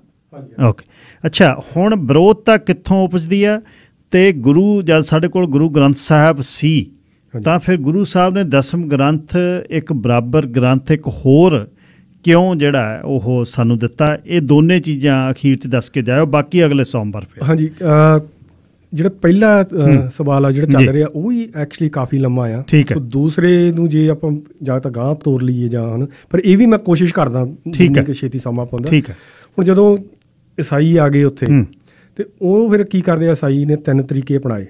ਇੱਕ ਤਾਂ ਉਹ ਸਕੂਲ ਖੋਲ੍ਹੇ, ਉੱਥੇ ਪ੍ਰਚਾਰ ਕੀਤਾ, ਯਤੀਮਖਾਨੇ ਉਹ ਕਨਵਰਟ ਕੀਤੇ, ਤੇ ਤੀਸਰਾ ਉਹਨਾਂ ਨੇ ਮੈਡੀਕਲ ਮਿਸ਼ਨ ਜਿਹੜਾ ਮੈਡੀਕਲ ਕਾਲਜ ਸੀ ਉਹ 'ਚ ਇਕੱਲੇ ਈਸਾਈ ਦਾਖਲਾ ਲੈ ਸਕਦੇ ਸੀ, ਔਰਤਾਂ ਨੂੰ ਮਤਲਬ ਉਹਨਾਂ ਦਾ ਮੇਨ ਟਾਰਗੇਟ ਸੀ ਉਹਦੇ ਰਾਹੀਂ। ਫਿਰ ਉਹਨਾਂ ਨੇ ਸਾਡਾ ਇਤਿਹਾਸ ਤੇ ਗ੍ਰੰਥ ਸਮਝਣਾ ਸ਼ੁਰੂ ਕੀਤਾ, ਜਿਹਦੇ ਵਿੱਚ ਉਹਨਾਂ ਨੇ ਬੂਟੇ ਸ਼ਾਹ ਮੌਲਵੀ ਤੋਂ ਲਿਖਾਇਆ, ਰਤਨ ਸਿੰਘ ਭੰਗੂ ਨੇ ਆਪ ਲਿਖ ਕੇ ਦਿੱਤਾ ਇਤਿਹਾਸ। ਫਿਰ ਇਹਨਾਂ ਨੇ ਅਰਨਸਟ ਟਰੰਪ ਨੂੰ ਸੱਦਿਆ ਵੀ ਤੂੰ ਤਰਜਮਾ ਕਰ ਗ੍ਰੰਥ ਦਾ ਇਹਨਾਂ ਦੇ ਦਾ। ਉਹਨੇ ਕੀਤਾ ਨਹੀਂ ਹੈ ਕਿ ਪਰ ਬਹੁਤ ਸਾਰੀਆਂ ਸ਼ੰਕਾਵਾਂ ਹੋਰ ਗਲਤ ਖੜੀਆਂ ਕਰ ਗਿਆ। ਜੇ ਅੱਜ ਸਾਹਮਣੇ ਬੈਠਾ ਹੋਵੇ ਤਾਂ ਈਜ਼ੀਲੀ ਗਲਤ ਸਿੱਧ ਕਰ ਸਕਦੇ ਆ। 1000 ਕੁ ਪੰਨੇ ਦੀ ਉਹਦੀ ਕਿਤਾਬ ਆ ਅਤੇ 1878 'ਚ ਛਪਦੀ ਆ ਇਹ ਦੀ ਯਾਦ ਗ੍ਰੰਥ। ਉਹਨਾਂ ਟਾਈਮਾਂ 'ਤੇ ਪ੍ਰਿੰਟਿੰਗ ਪ੍ਰੈਸਾਂ ਵੀ ਆ ਜਾਂਦੀਆਂ। ਇਹ ਜਦੋਂ ਸਮਝੀ ਜਾਂਦੇ ਫਿਰ ਸਾਈਆਂ ਦੇ 2 ਤਰੀਕੇ ਹੋ ਰਿਹਾ ਸਮਝ ਕੇ। ਇਹ ਟਾਰਗੇਟ ਕਰਦੇ ਆ ਫਿਰ ਗ੍ਰੰਥ ਨੂੰ ਜਾਂ ਧਰਮ ਨੂੰ। ਹੁਣ ਜੇ ਤਾਂ ਧਰਮ ਹੋਵੇ ਕੁਛ ਇਨਸਾਨੀਅਤ ਦੇ ਖਿਲਾਫ, ਫਿਰ ਤਾਂ ਇਹਨਾਂ ਦਾ ਕਾਰਜ ਸੌਖਾ ਆ। ਹੁਣ ਸਾਡੇ ਜਦੋਂ ਗ੍ਰੰਥ ਦੇਖਦੇ ਆ ਉੱਥੇ ਤਾਂ ਔਰਤ ਨੂੰ ਵੀ ਸਮਾਨਤਾ ਬਰਾਬਰਤਾ। ਦੂਸਰੇ ਧਰਮ ਦੇ ਬਾਬਾ ਫਰੀਦ ਜੀ ਦੀ ਬਾਣੀ, ਇਹਨੂੰ ਟਾਰਗੇਟ ਕਿੱਥੋਂ ਕਰੋਗੇ ਤੁਸੀਂ? ਕੋਈ ਜਾਤ ਨਹੀਂ, ਕੋਈ ਮਜ਼ਹਬ ਨਹੀਂ ਹੋਰ। ਹਾਂਜੀ, ਉਹ ਫਿਰ ਦੂਜਾ ਤਰੀਕਾ ਅਪਣਾਉਂਦੇ ਆ, ਕ੍ਰੀਏਟ ਕਨਫਿਊਜ਼ਨ, ਕਨਫਿਊਜ਼ ਕਰਦੇ ਉਹਨਾਂ ਨੂੰ। ਉਹ ਸਭ ਤੋਂ ਪਹਿਲਾਂ ਫਿਰ ਗੁਰੂ ਗੋਬਿੰਦ ਸਿੰਘ ਦੀ ਬਾਣੀ 'ਤੇ ਅਟੈਕ ਕਰਦੇ ਆ ਵੀ ਭਗਉਤੀ ਦੁਰਗਾ, ਕਾਲਕਾ ਕਾਲੀ ਅਤੇ ਦੇਸ਼ ਬਾਬਰ ਬੋਹੇ ਵਿੱਚ ਸ਼ਿਵਜੀ ਤੋਂ ਵਰਦਾਨ ਮੰਗਦੇ ਆ। ਹੁਣ ਜਿਹੜੇ ਤਰੀਕੇ ਨਾਲ ਪੇਸ਼ ਕੀਤਾ ਉਹ ਨੈਚੁਰਲੀ ਸਾਡੇ ਵਿਦਵਾਨਾਂ ਦੇ ਦਿਮਾਗ ਪੁਜਾਰੀ ਵੱਲ ਨੂੰ ਜਾਣੇ ਸੀ, ਹੈ ਨਾ। ਅਤੇ ਪੁਜਾਰੀ ਹੈ ਨਹੀਂ ਸੀਗਾ, ਇਹਦਾ ਸਬੂਤ 2 ਗੱਲਾਂ ਤੋਂ ਮਿਲ ਜਾਂਦਾ। ਇੱਕ ਤਾਂ ਜੋ ਮਹਾਤਮਾ ਗਾਂਧੀ ਨੇ ਕਿਹਾ ਵੀ ਗੁਰੂ ਗੋਬਿੰਦ ਸਿੰਘ ਭੁੱਲਰ ਦੇਸ਼ ਭਗਤ ਸਨ, ਤਾਂ ਉਹ ਕਈਆਂ ਨੇ ਨੋਟਿਸ ਲਿਆ। ਸਰਦਾਰ ਕਪੂਰ ਸਿੰਘ ਵੀ ਉਹਨਾਂ 'ਚੋਂ ਇੱਕ ਨੇ। ਉਹ ਜਾ ਕੇ ਕਹਿੰਦੇ ਆ ਵੀ ਲੋਕਾਂ ਨੂੰ ਪਤਾ ਇਸ ਲਈ ਨਹੀਂ ਹੈਗਾ ਸਾਡੀ ਬਾਣੀ ਦਾ ਕਿਉਂਕਿ ਸਾਡੀ ਬਾਣੀ ਗੁਰਮੁਖੀ 'ਚ ਆ। ਹਾਂਜੀ, ਇਹਦਾ ਮਤਲਬ ਜਿਹੜਾ ਗੁਰਮੁਖੀ ਜਾਣਦਾ ਉਹੀ ਸਮਝ ਸਕਦਾ ਉਹਨੂੰ, ਰਾਈਟ, ਉਹੀ ਕਿੰਤੂ ਕਰ ਸਕਦਾ। ਦੂਸਰੀ ਫਿਰ ਅਰਨਸਟ ਟਰੰਪ ਆਪਦੀ ਕਿਤਾਬ 'ਚ ਲਿਖਦਾ, ਕਹਿੰਦਾ ਵੀ ਮੈਨੂੰ ਸ਼ਬਦਾਂ ਦਾ ਪਤਾ ਨਹੀਂ ਸੀਗਾ, ਇਸ ਲਈ ਮੈਨੂੰ ਜਾਣਾ ਪਿਆ ਉੱਥੇ ਇੰਡੀਆ, ਲਾਹੌਰ 'ਚ ਆਉਂਦਾ ਉਹ। ਅਤੇ ਮੈਨੂੰ ਕਹਿੰਦਾ ਗਿਆਨੀਆਂ ਦੀ ਕਈਆਂ ਦੀ ਦੱਸ ਪਾਈ, ਉਹ ਵੀ ਉਹਨੇ ਅਗਿਆਨੀ ਨਿਕਲੇ ਕਹਿੰਦਾ। ਅਤੇ ਪਰ ਉਹ ਗੱਲ ਹੋਰ ਸੀਗੀ, ਚਲੋ ਉਹ 'ਚ ਅਸੀਂ ਨਹੀਂ ਪਵਾਂਗੇ। ਅਤੇ ਫਿਰ ਉਹ ਕਹਿੰਦਾ ਵੀ ਬ੍ਰਾਹਮਣ ਗਿਆਨਵਾਨ ਸੀਗੇ ਪਰ ਉਹਨਾਂ ਨੇ ਕਦੇ ਇਹਦੇ ਵੱਲ ਗ੍ਰੰਥ ਵੱਲ ਧਿਆਨ ਹੀ ਨਹੀਂ ਸੀ ਦਿੱਤਾ। ਕਹਿੰਦਾ ਕਿਉਂਕਿ ਹਿੰਦੂਆਂ ਅਤੇ ਸਿੱਖਾਂ ਦਾ ਤਕਰਾਰ ਸੀ। ਰਿਐਲਿਟੀ ਹਿੰਦੂਆਂ ਸਿੱਖਾਂ ਦਾ ਤਕਰਾਰ ਕੋਈ ਨਹੀਂ ਸੀ। ਜਿਹੜੇ ਲਾਲਚੀ ਪੰਡਤ ਸੀ ਉਹ ਸਾਡੀਆਂ ਸੰਸਥਾਵਾਂ ਤੋਂ ਵਿਚਾਰ ਚਰਚਾ ਹਾਰਦੇ ਸੀਗੇ। ਹਾਂਜੀ, ਸੋ ਇੱਥੋਂ ਸਾਨੂੰ ਪਤਾ ਲੱਗ ਜਾਂਦਾ ਵੀ ਪੁਜਾਰੀ ਨਹੀਂ, ਇਹ ਦੂਸਰੇ ਆ ਜਿਹੜੇ ਇਹ ਤਰਲੋ ਮੱਛੀ ਹੋ ਰਹੇ ਨੇ। ਇਹਦਾ ਫਿਰ ਕਹਿੰਦਾ ਹੋਰ ਸਬੂਤ ਮਿਲਦਾ ਜਦੋਂ ਸਮਾਂ ਬੀਤਦਾ। ਹੁਣ ਭਾਈ ਕਾਹਨ ਸਿੰਘ ਨਾਭਾ ਨੇ ਹਮ ਹਿੰਦੂ ਨੇ ਕਿਤਾਬ ਲਿਖੀ, ਅੱਜ ਉਹਦਾ ਨਾਮ ਵਰਤ ਲਿਆ ਜਾਂਦਾ ਪਰ ਕਿਤਾਬ ਅੰਦਰ ਕੀ ਆ ਉਹ ਨਹੀਂ ਦੱਸਦੇ। ਆਹ ਸਾਰੀਆਂ ਸ਼ੰਕਾਵਾਂ ਭਗਉਤੀ ਦੀ, ਕਾਲਕਾ ਦੀ ਭਾਈ ਕਾਹਨ ਸਿੰਘ ਨਾਭਾ ਨੇ ਕਲੀਅਰ ਕੀਤੀਆਂ। ਹਾਂਜੀ, ਇਹ ਉਹਨਾਂ ਦੀ 1898 'ਚ ਕਿਤਾਬ ਛਪਦੀ ਹੈ ਇਹ। ਅਤੇ ਉਹ ਤੋਂ ਬਾਅਦ 'ਚ ਫਿਰ ਇਹ ਨੈਚੁਰਲੀ ਪੈਸਾ ਤਾਂ ਕੰਮ ਕਰਦਾ ਹੀ ਆ, ਖਰੀਦਦੇ ਨੇ ਬੰਦਿਆਂ ਨੂੰ, ਹੈ ਨਾ। ਅਤੇ ਵਿਸਾਖ ਜਿਹੜਾ ਸੀਗਾ ਗੁਰੂ ਨਾਨਕ ਦੇਵ ਜੀ ਉਹ ਮਿਹਰਬਾਨ ਜਿਹੜਾ ਗੁਰੂ ਘਰ ਤੋਂ ਟੁੱਟਿਆ ਉਹਦਾ ਸੀਗਾ ਜਨਮ ਵਿਸਾਖੀ 'ਚ, ਉਹਨੂੰ ਦੁਬਾਰੇ ਪ੍ਰਮੋਟ ਕਰਦੇ ਨੇ, ਜਨਮ ਵਿਸਾਖੀ ਨੂੰ ਫ੍ਰੀ ਵੰਡਦੇ ਨੇ। ਅਤੇ ਨਾਲ ਫਿਰ ਉਹਨਾਂ ਸਮਿਆਂ 'ਚ ਫਿਰ ਸਿੱਖੀ ਸਰੂਪ ਵਾਲੇ ਆ ਜਾਂਦੇ ਨੇ ਜਿਹੜੇ ਕਹਿੰਦੇ ਹਾਂ ਭਗਉਤੀ ਦੁਰਗਾ, ਹਾਂ ਕਾਲਕਾ ਕਾਲੀ ਦੇਵੀ ਆ, ਇਸ ਲਈ ਇਹ ਗੁਰੂ ਸਾਹਿਬ ਦੀ ਬਾਣੀ ਨਹੀਂ ਹੋ ਸਕਦੀ। ਹੁਣ ਜੇ ਬ੍ਰਾਹਮਣ ਨੇ ਕੀਤਾ ਹੁੰਦਾ ਉਹਨੇ ਕਿਉਂ ਕਹਿਣਾ ਸੀ ਗੁਰੂ ਸਾਹਿਬ ਦੀ ਬਾਣੀ? ਉਹਨੂੰ ਤਾਂ ਸਿੱਧ ਕਰਨ 'ਚ ਲੱਗੇ ਰਹਿਣਾ ਸੀਗਾ ਵੀ ਇਹ ਗੁਰੂ ਸਾਹਿਬ ਦੇਵੀਆਂ ਨੂੰ ਪੂਜ ਰਹੇ ਨੇ। ਸੋ ਇਹ ਉਹ ਸਮੇਂ ਤਕਰੀਬਨ ਈਸਾਈਆਂ ਤੋਂ ਉਦੋਂ ਕੰਮ ਸ਼ੁਰੂ ਹੋ ਜਾਂਦਾ। ਫਿਰ ਰਾਗਮਾਲਾ ਅਤੇ ਕਿੰਤੂ ਰਾਗਮਾਲਾ ਦਾ ਸਿਰਫ ਇੱਕ ਬਹਾਨਾ ਆ। ਹਾਂਜੀ, ਰਾਗਮਾਲਾ ਕੋਈ ਨੁਕਸਾਨ ਪਹੁੰਚਾਉਣ ਵਾਲੀ ਬਾਣੀ ਨਹੀਂ। ਭਗਤ ਬਾਣੀ ਵਿੱਚੋਂ ਕੱਢੀ, ਭੱਟ ਬਾਣੀ ਵਿੱਚੋਂ ਕੱਢੀ, ਸਿੱਖਾਂ ਦੀ ਬਾਣੀ। ਭੱਟ ਬਾਣੀ 'ਚ ਸਿੱਖਾਂ ਦੀ ਬਾਣੀ 'ਚ ਗੁਰੂ ਕਾਲ ਦਾ ਇਤਿਹਾਸ ਪਿਆ, ਜੇ ਉਹ ਚੱਲ ਗਿਆ ਸੀ ਉਹ ਗਵਾ ਲਾਂਗੇ। ਭਗਤ ਬਾਣੀ ਤਾਂ ਟਾਰਗੇਟ ਕੀਤੀ, ਇਹ ਬਾਬੂ ਤੇਜਾ ਸਿੰਘ ਭਸੌੜੀਏ ਨੇ ਕੱਢੀਆਂ ਸੀਗੀਆਂ ਬਾਣੀਆਂ। ਭੱਟ ਬਾਣੀ ਦੇ ਵਿੱਚ ਵੀ ਇਤਿਹਾਸ ਆ। ਭਗਤ ਬਾਣੀ ਜਿਹੜੀ ਉਹ ਅਲੱਗ-ਅਲੱਗ ਜਾਤਾਂ ਦੇ ਭਗਤਾਂ ਦੀ ਆ। ਜੇ ਤੁਸੀਂ ਉਹਨਾਂ ਦੀ ਬਾਣੀ ਕੱਢ ਦਿਓਗੇ ਤਾਂ ਉਹਨਾਂ ਜਾਤਾਂ ਨੂੰ ਭਟਕਾਉਣ ਜੋਗੇ ਹੋ ਜਾਓਗੇ ਵੀ ਤੁਸੀਂ ਸਿੱਖ ਧਰਮ ਤੋਂ ਤੋੜਨ ਲਈ। ਇਹ ਸਾਰੀਆਂ ਬਹੁਤ ਵੱਡੀਆਂ ਪਲਾਨਾਂ ਗੇਮਾਂ ਸੀਗੀਆਂ। ਸੋ ਉਦੋਂ ਤੋਂ ਲੈ ਕੇ ਫਿਰ ਐਕਚੁਅਲੀ ਇਹ ਜਿਹੜਾ ਤਕਰੀਬਨ ਗੇਮ ਵੱਧਦੀ ਆ, ਜਦੋਂ ਕਿ ਫਿਰ 1914 ਦੇ ਵਿੱਚ ਪਹਿਲੀ ਜੰਗ ਲੱਗਦੀ ਆ, ਤੇ ਉਹ ਫਿਰ ਬ੍ਰਿਟਿਸ਼ ਆ ਕੇ ਹੈਲਪ ਮੰਗਦੇ ਆ। ਫਿਰ ਉਹਨਾਂ ਨਾਲ ਡੀਲ ਕੱਟ ਹੁੰਦੀ ਆ ਵੀ ਸਾਡਾ ਮਤਲਬ ਸਟੇਟਾਂ ਕੋਲ ਜ਼ਿਆਦਾ ਅਧਿਕਾਰ ਹੋਣਗੇ ਅਤੇ ਸਰਕਾਰੀ ਨੌਕਰੀਆਂ 'ਤੇ ਅਸੀਂ ਹੋਵਾਂਗੇ। ਉਹ 1918 ਦੇ ਐਂਡ 'ਚ ਉਹ ਖਤਮ ਹੋ ਜਾਂਦੀ ਆ, ਅਤੇ 1920 ਦੇ 23 ਦਸੰਬਰ ਨੂੰ ਗਵਰਨਮੈਂਟ ਆਫ ਇੰਡੀਆ ਐਕਟ ਦੇ ਵਿੱਚ ਇਹ ਆ ਜਾਂਦਾ ਵੀ ਦੂਸਰਾ ਇਹਨਾਂ ਨੂੰ ਵੱਧ ਇਨਵੋਲਵਮੈਂਟ ਹੋਊਗੀ। 1920 'ਚ ਅਸੀਂ ਪਹਿਲੀ ਇਲੈਕਸ਼ਨ ਦੇਖਦੇ ਹਾਂ, ਅਤੇ 1920 'ਚ ਅਕਾਲ ਤਖਤ ਸਾਹਿਬ 'ਤੇ ਹਮਲਾ ਹੋ ਜਾਂਦਾ, ਅਤੇ ਉਦੋਂ ਫਿਰ ਕਰਤਾਰ ਸਿੰਘ ਝੱਬਰ ਹੋਣੀ ਉਹਨਾਂ 'ਚ ਆਉਂਦੇ ਆ, ਅਤੇ ਬਰਛਾ ਮਾਰ ਕੇ ਗੁਰੂ ਗ੍ਰੰਥ ਸਾਹਿਬ ਜੀ ਦੇ ਗ੍ਰੰਥ ਦੇ ਵਿੱਚ ਉੱਪਰੋਂ ਸੁੱਟਿਆ ਜਾਂਦਾ ਥੱਲੇ। ਉਹ ਪਹਿਲਾ ਅਟੈਕ ਹੁੰਦਾ, ਉਹਦੇ ਉੱਪਰ ਰਸਤਾ ਪਹਿਲਾਂ ਹੀ ਘੜਨਾ ਸ਼ੁਰੂ ਕਰ ਦਿੱਤਾ ਸੀ। ਹਾਂਜੀ, ਉਹ ਫਿਰ ਨੀਲੀਆਂ ਪੱਗਾਂ ਬੰਨ੍ਹ ਲੈਂਦੇ ਆ, ਕਹਿੰਦੇ ਵੀ ਅਸੀਂ ਵੀ ਅਕਾਲੀ ਹਾਂ। ਹਾਂਜੀ, ਨਿਹੰਗ ਸਿੰਘਾਂ ਦਾ ਉਦੋਂ ਉੱਥੇ ਜ਼ੋਰ ਘੱਟ ਸੀ, ਕਿਉਂਕਿ 1878 'ਚ ਬ੍ਰਿਟਿਸ਼ ਨੇ ਆਰਮਜ਼ ਐਕਟ ਲਾਗੂ ਕਰਤਾ ਸੀ। ਉਹ ਨਿਹੰਗ ਸਿੰਘ ਨਿਸ਼ਾਨੇ 'ਤੇ ਸੀਗੇ ਉਹਨਾਂ ਦੇ। ਸਿੱਧੀਆਂ ਖੜਕੀਆਂ ਵੀ ਨੇ, ਅਕਾਲ ਦੇ ਬੁੰਗੇ 'ਤੇ ਵੀ ਖੜਕੀ ਆ ਸਿੱਧੀ। ਇਹ ਐਕਚੁਅਲੀ ਉੱਥੇ ਘੱਟ ਹੋਈ ਆ ਗੱਲ ਇਹ, ਕਿਉਂਕਿ ਇਹ ਔਰਤਾਂ ਨੂੰ ਮੂਹਰੇ ਲਾ ਕੇ ਲੈ ਗਏ ਸੀ ਵੀ ਸਿੰਘ ਮਾਰਨ ਆ ਉਹਨਾਂ ਦੇ, ਹੈ ਨਾ। ਅਤੇ ਉਹ ਫਿਰ ਉਹਦੀ ਆੜ 'ਚ ਉਹਨਾਂ ਨੇ ਆਪ ਕਬਜ਼ਾ ਕਰਨਾ ਸ਼ੁਰੂ ਕਰਤਾ। ਬਹੁਤ ਇਤਿਹਾਸ ਉਹਨਾਂ ਨੇ ਤਬਾਹ ਕੀਤਾ ਉਦੋਂ, ਡਾਕਟਰ ਗੰਡਾ ਸਿੰਘ ਨੇ ਲਿਖਿਆ ਹੋਇਆ। ਹੁਣ 2 ਮਿੰਟ ਨੇ, ਸੌਰੀ ਮੇਰੇ ਕੋਲ ਸਮਾਂ, ਅਤੇ ਇਹਨੂੰ ਉੱਥੇ ਛੱਡਿਓ ਜਿੱਥੇ ਆਪਾਂ ਅਗਲੇ ਸੋਮਵਾਰ ਤੁਰੀਏ। ਫਿਰ ਇਹ ਐਕਚੁਅਲੀ ਜਿਹੜਾ ਮੈਂ ਕਹਿੰਦਾ ਜਿਹੜਾ ਤੁਸੀਂ ਦੂਸਰੀ ਗੱਲ ਕਹੀ ਹੈ ਕਿਉਂ ਚਾਰੇ, ਹਾਂਜੀ ਇੱਕ ਗ੍ਰੰਥ ਸੀਗਾ ਜਦੋਂ, ਉਹ ਆਪਾਂ ਜ਼ਿਆਦਾ ਇੰਪੋਰਟੈਂਟ ਹੈ ਕਿਉਂਕਿ ਲੋਕਾਂ ਨੇ ਉਹਦੇ ਵਿੱਚ ਜ਼ਿਆਦਾ ਸਮਝਣਾ। ਬਾਕੀ ਤਾਂ ਸਾਨੂੰ ਸ਼ੁਰੂ ਤੋਂ ਪਤਾ ਲੱਗ ਗਿਆ ਬਿਲਕੁਲ ਵੀ ਇਹ 10ਵੇਂ ਗ੍ਰੰਥ ਦੇ ਖਿਲਾਫ ਜਿਹੜੇ ਬੋਲੇ ਆ ਉਹ ਮਸੰਦ ਨੇ, ਜਿਹੜੇ ਵਿਸਾਖੀ ਨਾਲ ਜੁੜੇ ਆ ਉਹ ਮਿਹਰਬਾਨ ਨਾਲ ਜੁੜੇ ਹੋਏ ਮੀਣਿਆਂ ਚੋਂ ਨੇ, ਉਹਨਾਂ ਨੂੰ ਮੀਣੇ ਕਹਿ ਦਿੱਤਾ ਜਾਂਦਾ। ਸੋ ਅਗਲਾ ਮਤਲਬ ਤੁਸੀਂ ਜੇ ਉੱਥੋਂ ਸ਼ੁਰੂ ਕਰ ਲਈਏ ਮੇਰੇ ਖਿਆਲ ਬੈਟਰ। ਮੇਰੇ ਖਿਆਲ ਅਗਲੀ ਵਾਰ ਸੋਮਵਾਰ ਨੂੰ ਇੱਥੋਂ ਸ਼ੁਰੂ ਕਰੀਏ ਵੀ ਗੁਰੂ ਗ੍ਰੰਥ ਸਾਹਿਬ ਦੇ ਬਰਾਬਰ ਜਦ ਇਹਨੂੰ ਕਿਹਾ ਜਾਂਦਾ ਹੈ ਵੀ ਉਹਨਾਂ ਨੂੰ ਕਿਹਾ ਵੀ ਸਾਡੇ ਜਾਗਤ ਜੋਤ ਨੇ, ਚਬਰ ਤਖਤ ਦੇ ਮਾਲਕ ਨੇ, ਸਾਡੇ ਗੁਰੂ ਨੇ।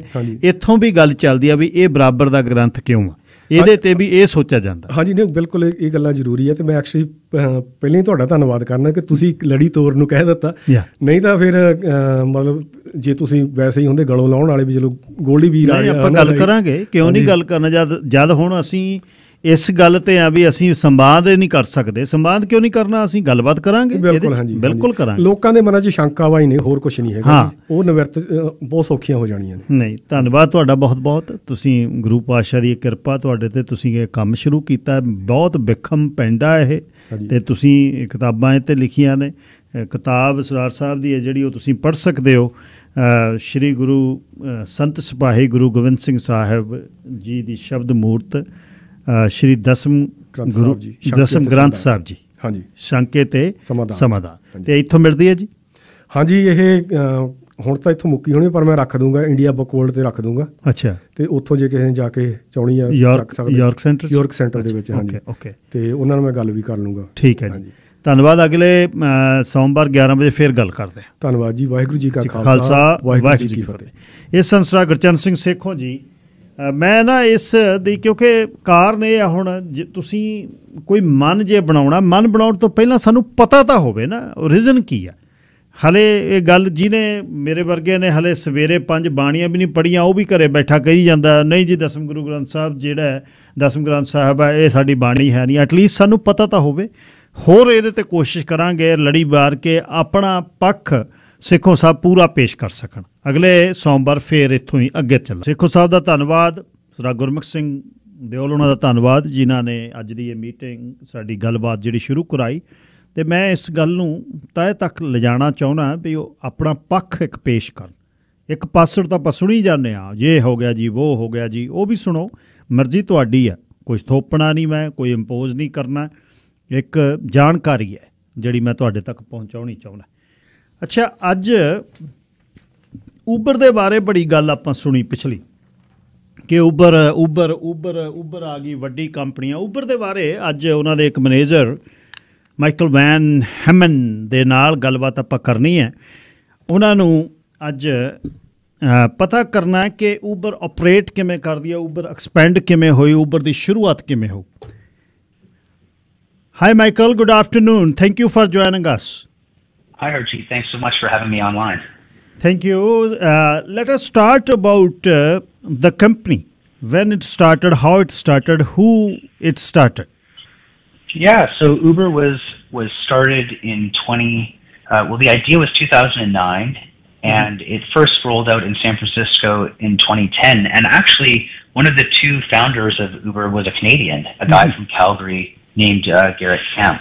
And pretty much Garrett couldn't get a limousine a black car when he wanted, and the iPhone had just come out, and thought, hey, we could use the GPS in this iPhone to help match with cars more efficiently. And subsequent from there, Uber launched in Canada in 2012 in Toronto and in Vancouver shortly thereafter. And then it took a long time after Uber had to pull out of the Lower Mainland for us to come back, but we were able to launch really just 3 years ago now in January of 2020. And I was a great privilege to be a part of that, along with hundreds of drivers who started out and have now built a good business with thousands of drivers working to move around Lower Mainland residents.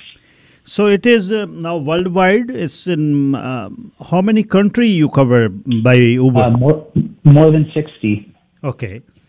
So how it operates now? Because I never get ride in Uber, and I know there is an app, and you book it from home, and you have to add on your credit card. Then how it works? I think it's very efficient.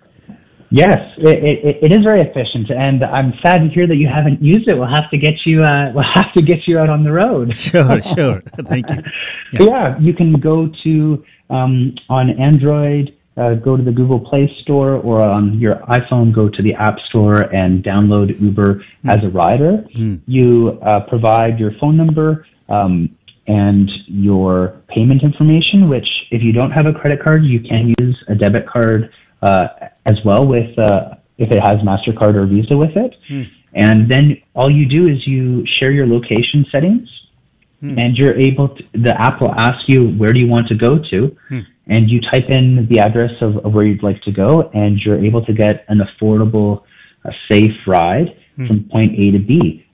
It's helped my parents, as they're getting a little bit older, get around a bit more easily when they didn't feel comfortable driving or they had to go to an appointment. It's great on traveling. If, like you said, it's in over 60 countries. So whether you're going to Kenya, Egypt, India, United Kingdom, USA, the same app and payment process can work across countries. So it's very efficient. And then for drivers as well, it's an excellent way to make money when you want, because you don't actually have to sign up for a shift. You go through the process of becoming a driver, including background checks, vehicle inspection, and so forth. And then once you want to work, you simply press the button to go online, and you'll start getting trip requests that you can accept to start driving and making money on demand. Okay. What are the basis of fare calculating? How you calculate fare from A to B? How many kilometers? What are the rates? What are that mechanism is? Yeah, so the fare is determined based upon time and distance. Okay. Plus some booking fees. So the airport, as an example, charges some additional fees. So does the city of Vancouver to riders. But what you'll find is that it's very affordable. So we want rides to be as affordable as possible while still providing a good earning opportunity, so that earners are making enough money to provide for them and their families. So the way that it works is that the rider pays the driver, and then Uber charges the driver a percentage of that. So it's the booking fee plus 25%, and from that, Uber covers all of the extra insurance, all of the payment processing, marketing, and the technology behind it. In busy time, I got numerous complaints about that. Even there's no rush hour on the streets, on the roads, but in the busy time, Uber triples its fare. Why is that? Yeah, so there is a process called surge pricing. Okay. And so what our prioritization is around is that you have a ride available to you whenever you need it. So different business models with other forms of transportation may be the price is always the exact same, but you might not be able to get a ride. So what Uber does through the technology is it sees when there's more people opening the app in a specific area than there are drivers nearby to meet that demand, the price will increase, and drivers get a notification of the price increasing so that they can then serve that demand and help those people get to where they need to go. And if you're a rider and you see the price is a little bit high, you always see the price up front, so you know what you've been paying for before you get into the car. But then you're able to say, do you know what?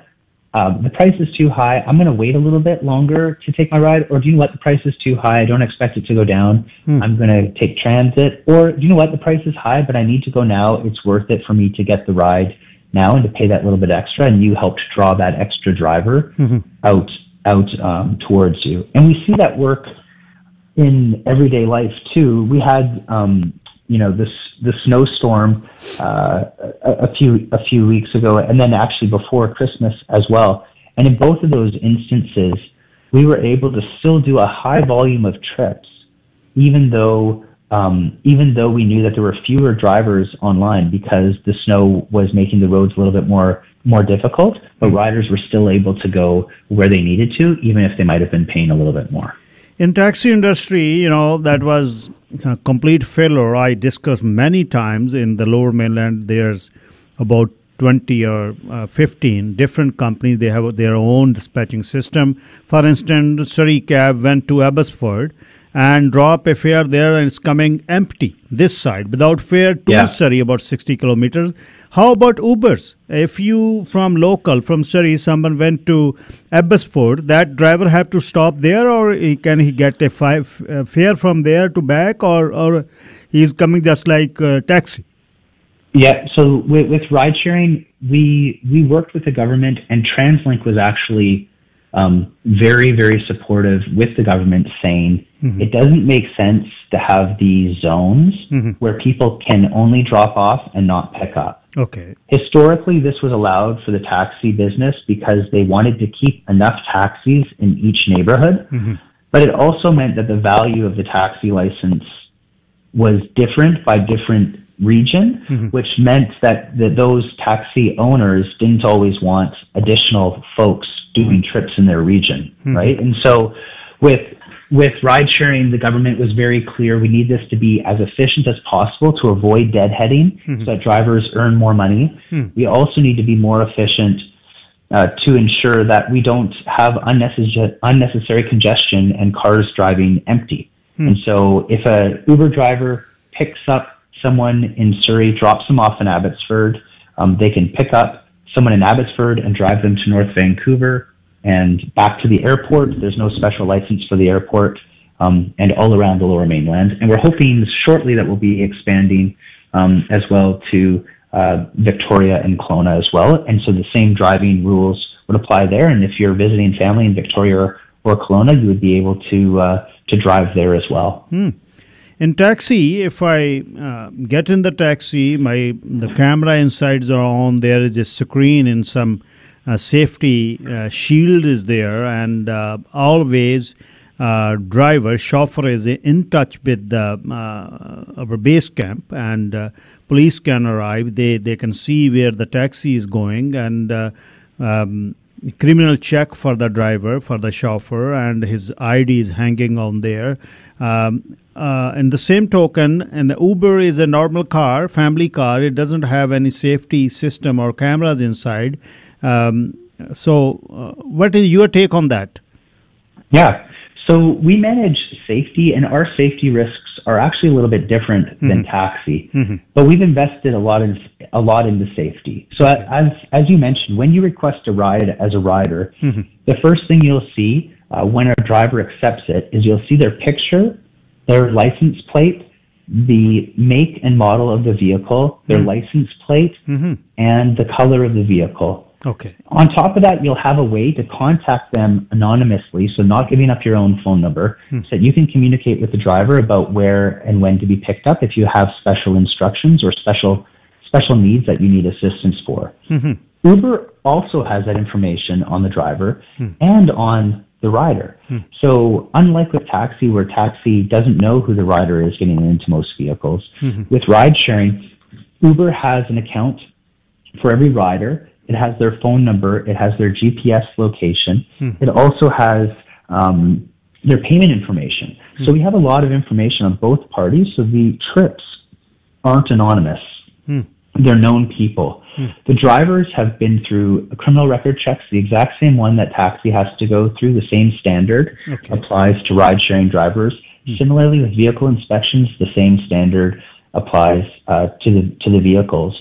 But once you're actually on that trip, it is tracked by GPS in real time. And you can actually, if you're a rider, share that information. So there's a button you can press, Share My ETA, and it'll pop up your contacts, and you can share when you're going to arrive, and your friend or family or loved one can follow along. I think about, I have an 11-year-old daughter right now, but one day she's going to be a young adult, and I think about, the comfort that has if she's out with friends late, and she's wanting to come home, that she can, use that Uber account, and I can track in real time, and I know exactly who is driving her, and I can see where exactly she is as she's coming from her friend's house back to my house. And that's a safety feature that we really, really strongly appreciate. So what is exactly there, this company, without any taxi license plates in 10 years, in billions of dollars worth, and on New York Stock Exchange, and same token, the chauffeurs, the taxi company serving communities from decades and spending $500,000, $300,000 on their license plates. How dramatically Uber took over all young generation.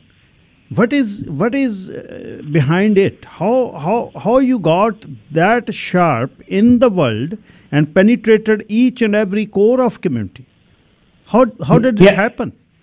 Yeah, so I think two things. First, I would say taxi and ride sharing coexist. They coexist in the Lower Mainland, and you can see data from other Canadian cities, whether it's Ottawa or Calgary or Toronto, where you see taxi and ride sharing absolutely coexisting. But I think one of the things that Uber did very well that allowed us to grow quickly was that we didn't view taxi as our competition.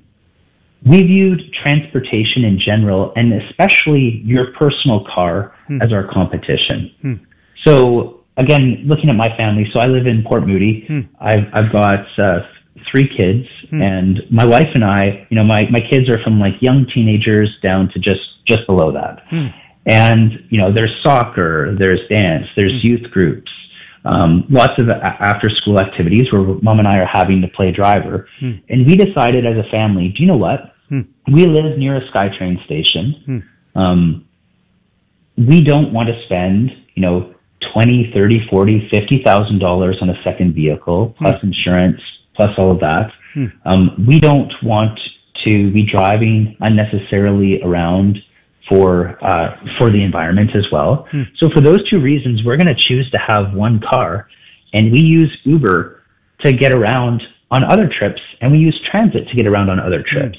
So, with my youngest son, I coach his soccer. My wife will drop us off as she's taking my daughter to her next program. And my son and I, we do our soccer on Mondays and Wednesdays. And then after that, I take an Uber from practice with our balls and my son, and take an Uber back home. And that's one less trip that someone had to drive up to or have a vehicle to go get. And so the more we go after the market like that, the more trips we're able to generate, the more business we can generate for drivers, which provides more opportunities for drivers to make money as well. And I think that's why we were able to differentiate and provide more value to consumers. And we're going to keep trying to find more ways, whether it's Uber Eats and finding ways that you can, earn money as a delivery person and find access to local restaurants, whether it's, finding groceries online now, whether it be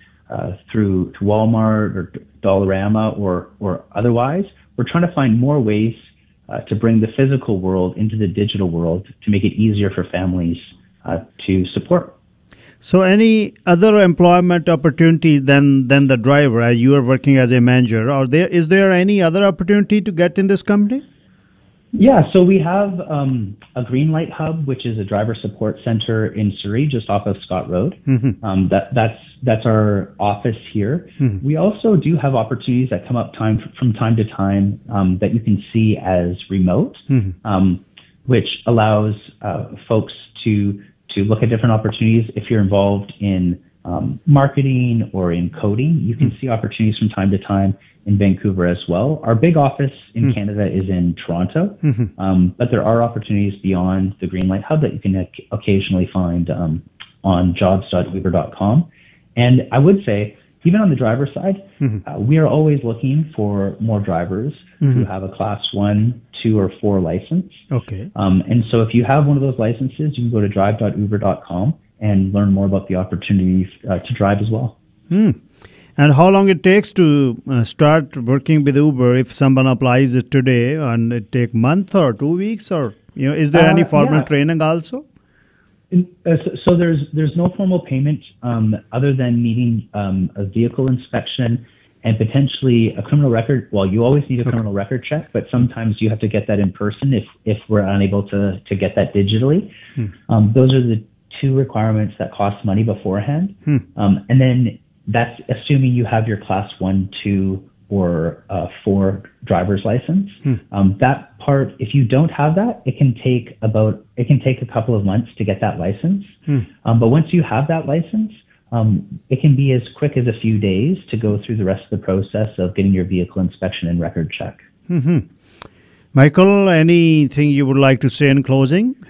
Yeah, there's one thing I'd love to say. Yeah. So one of the priorities that we have as a business is to electrify the vehicles that serve riders and drivers.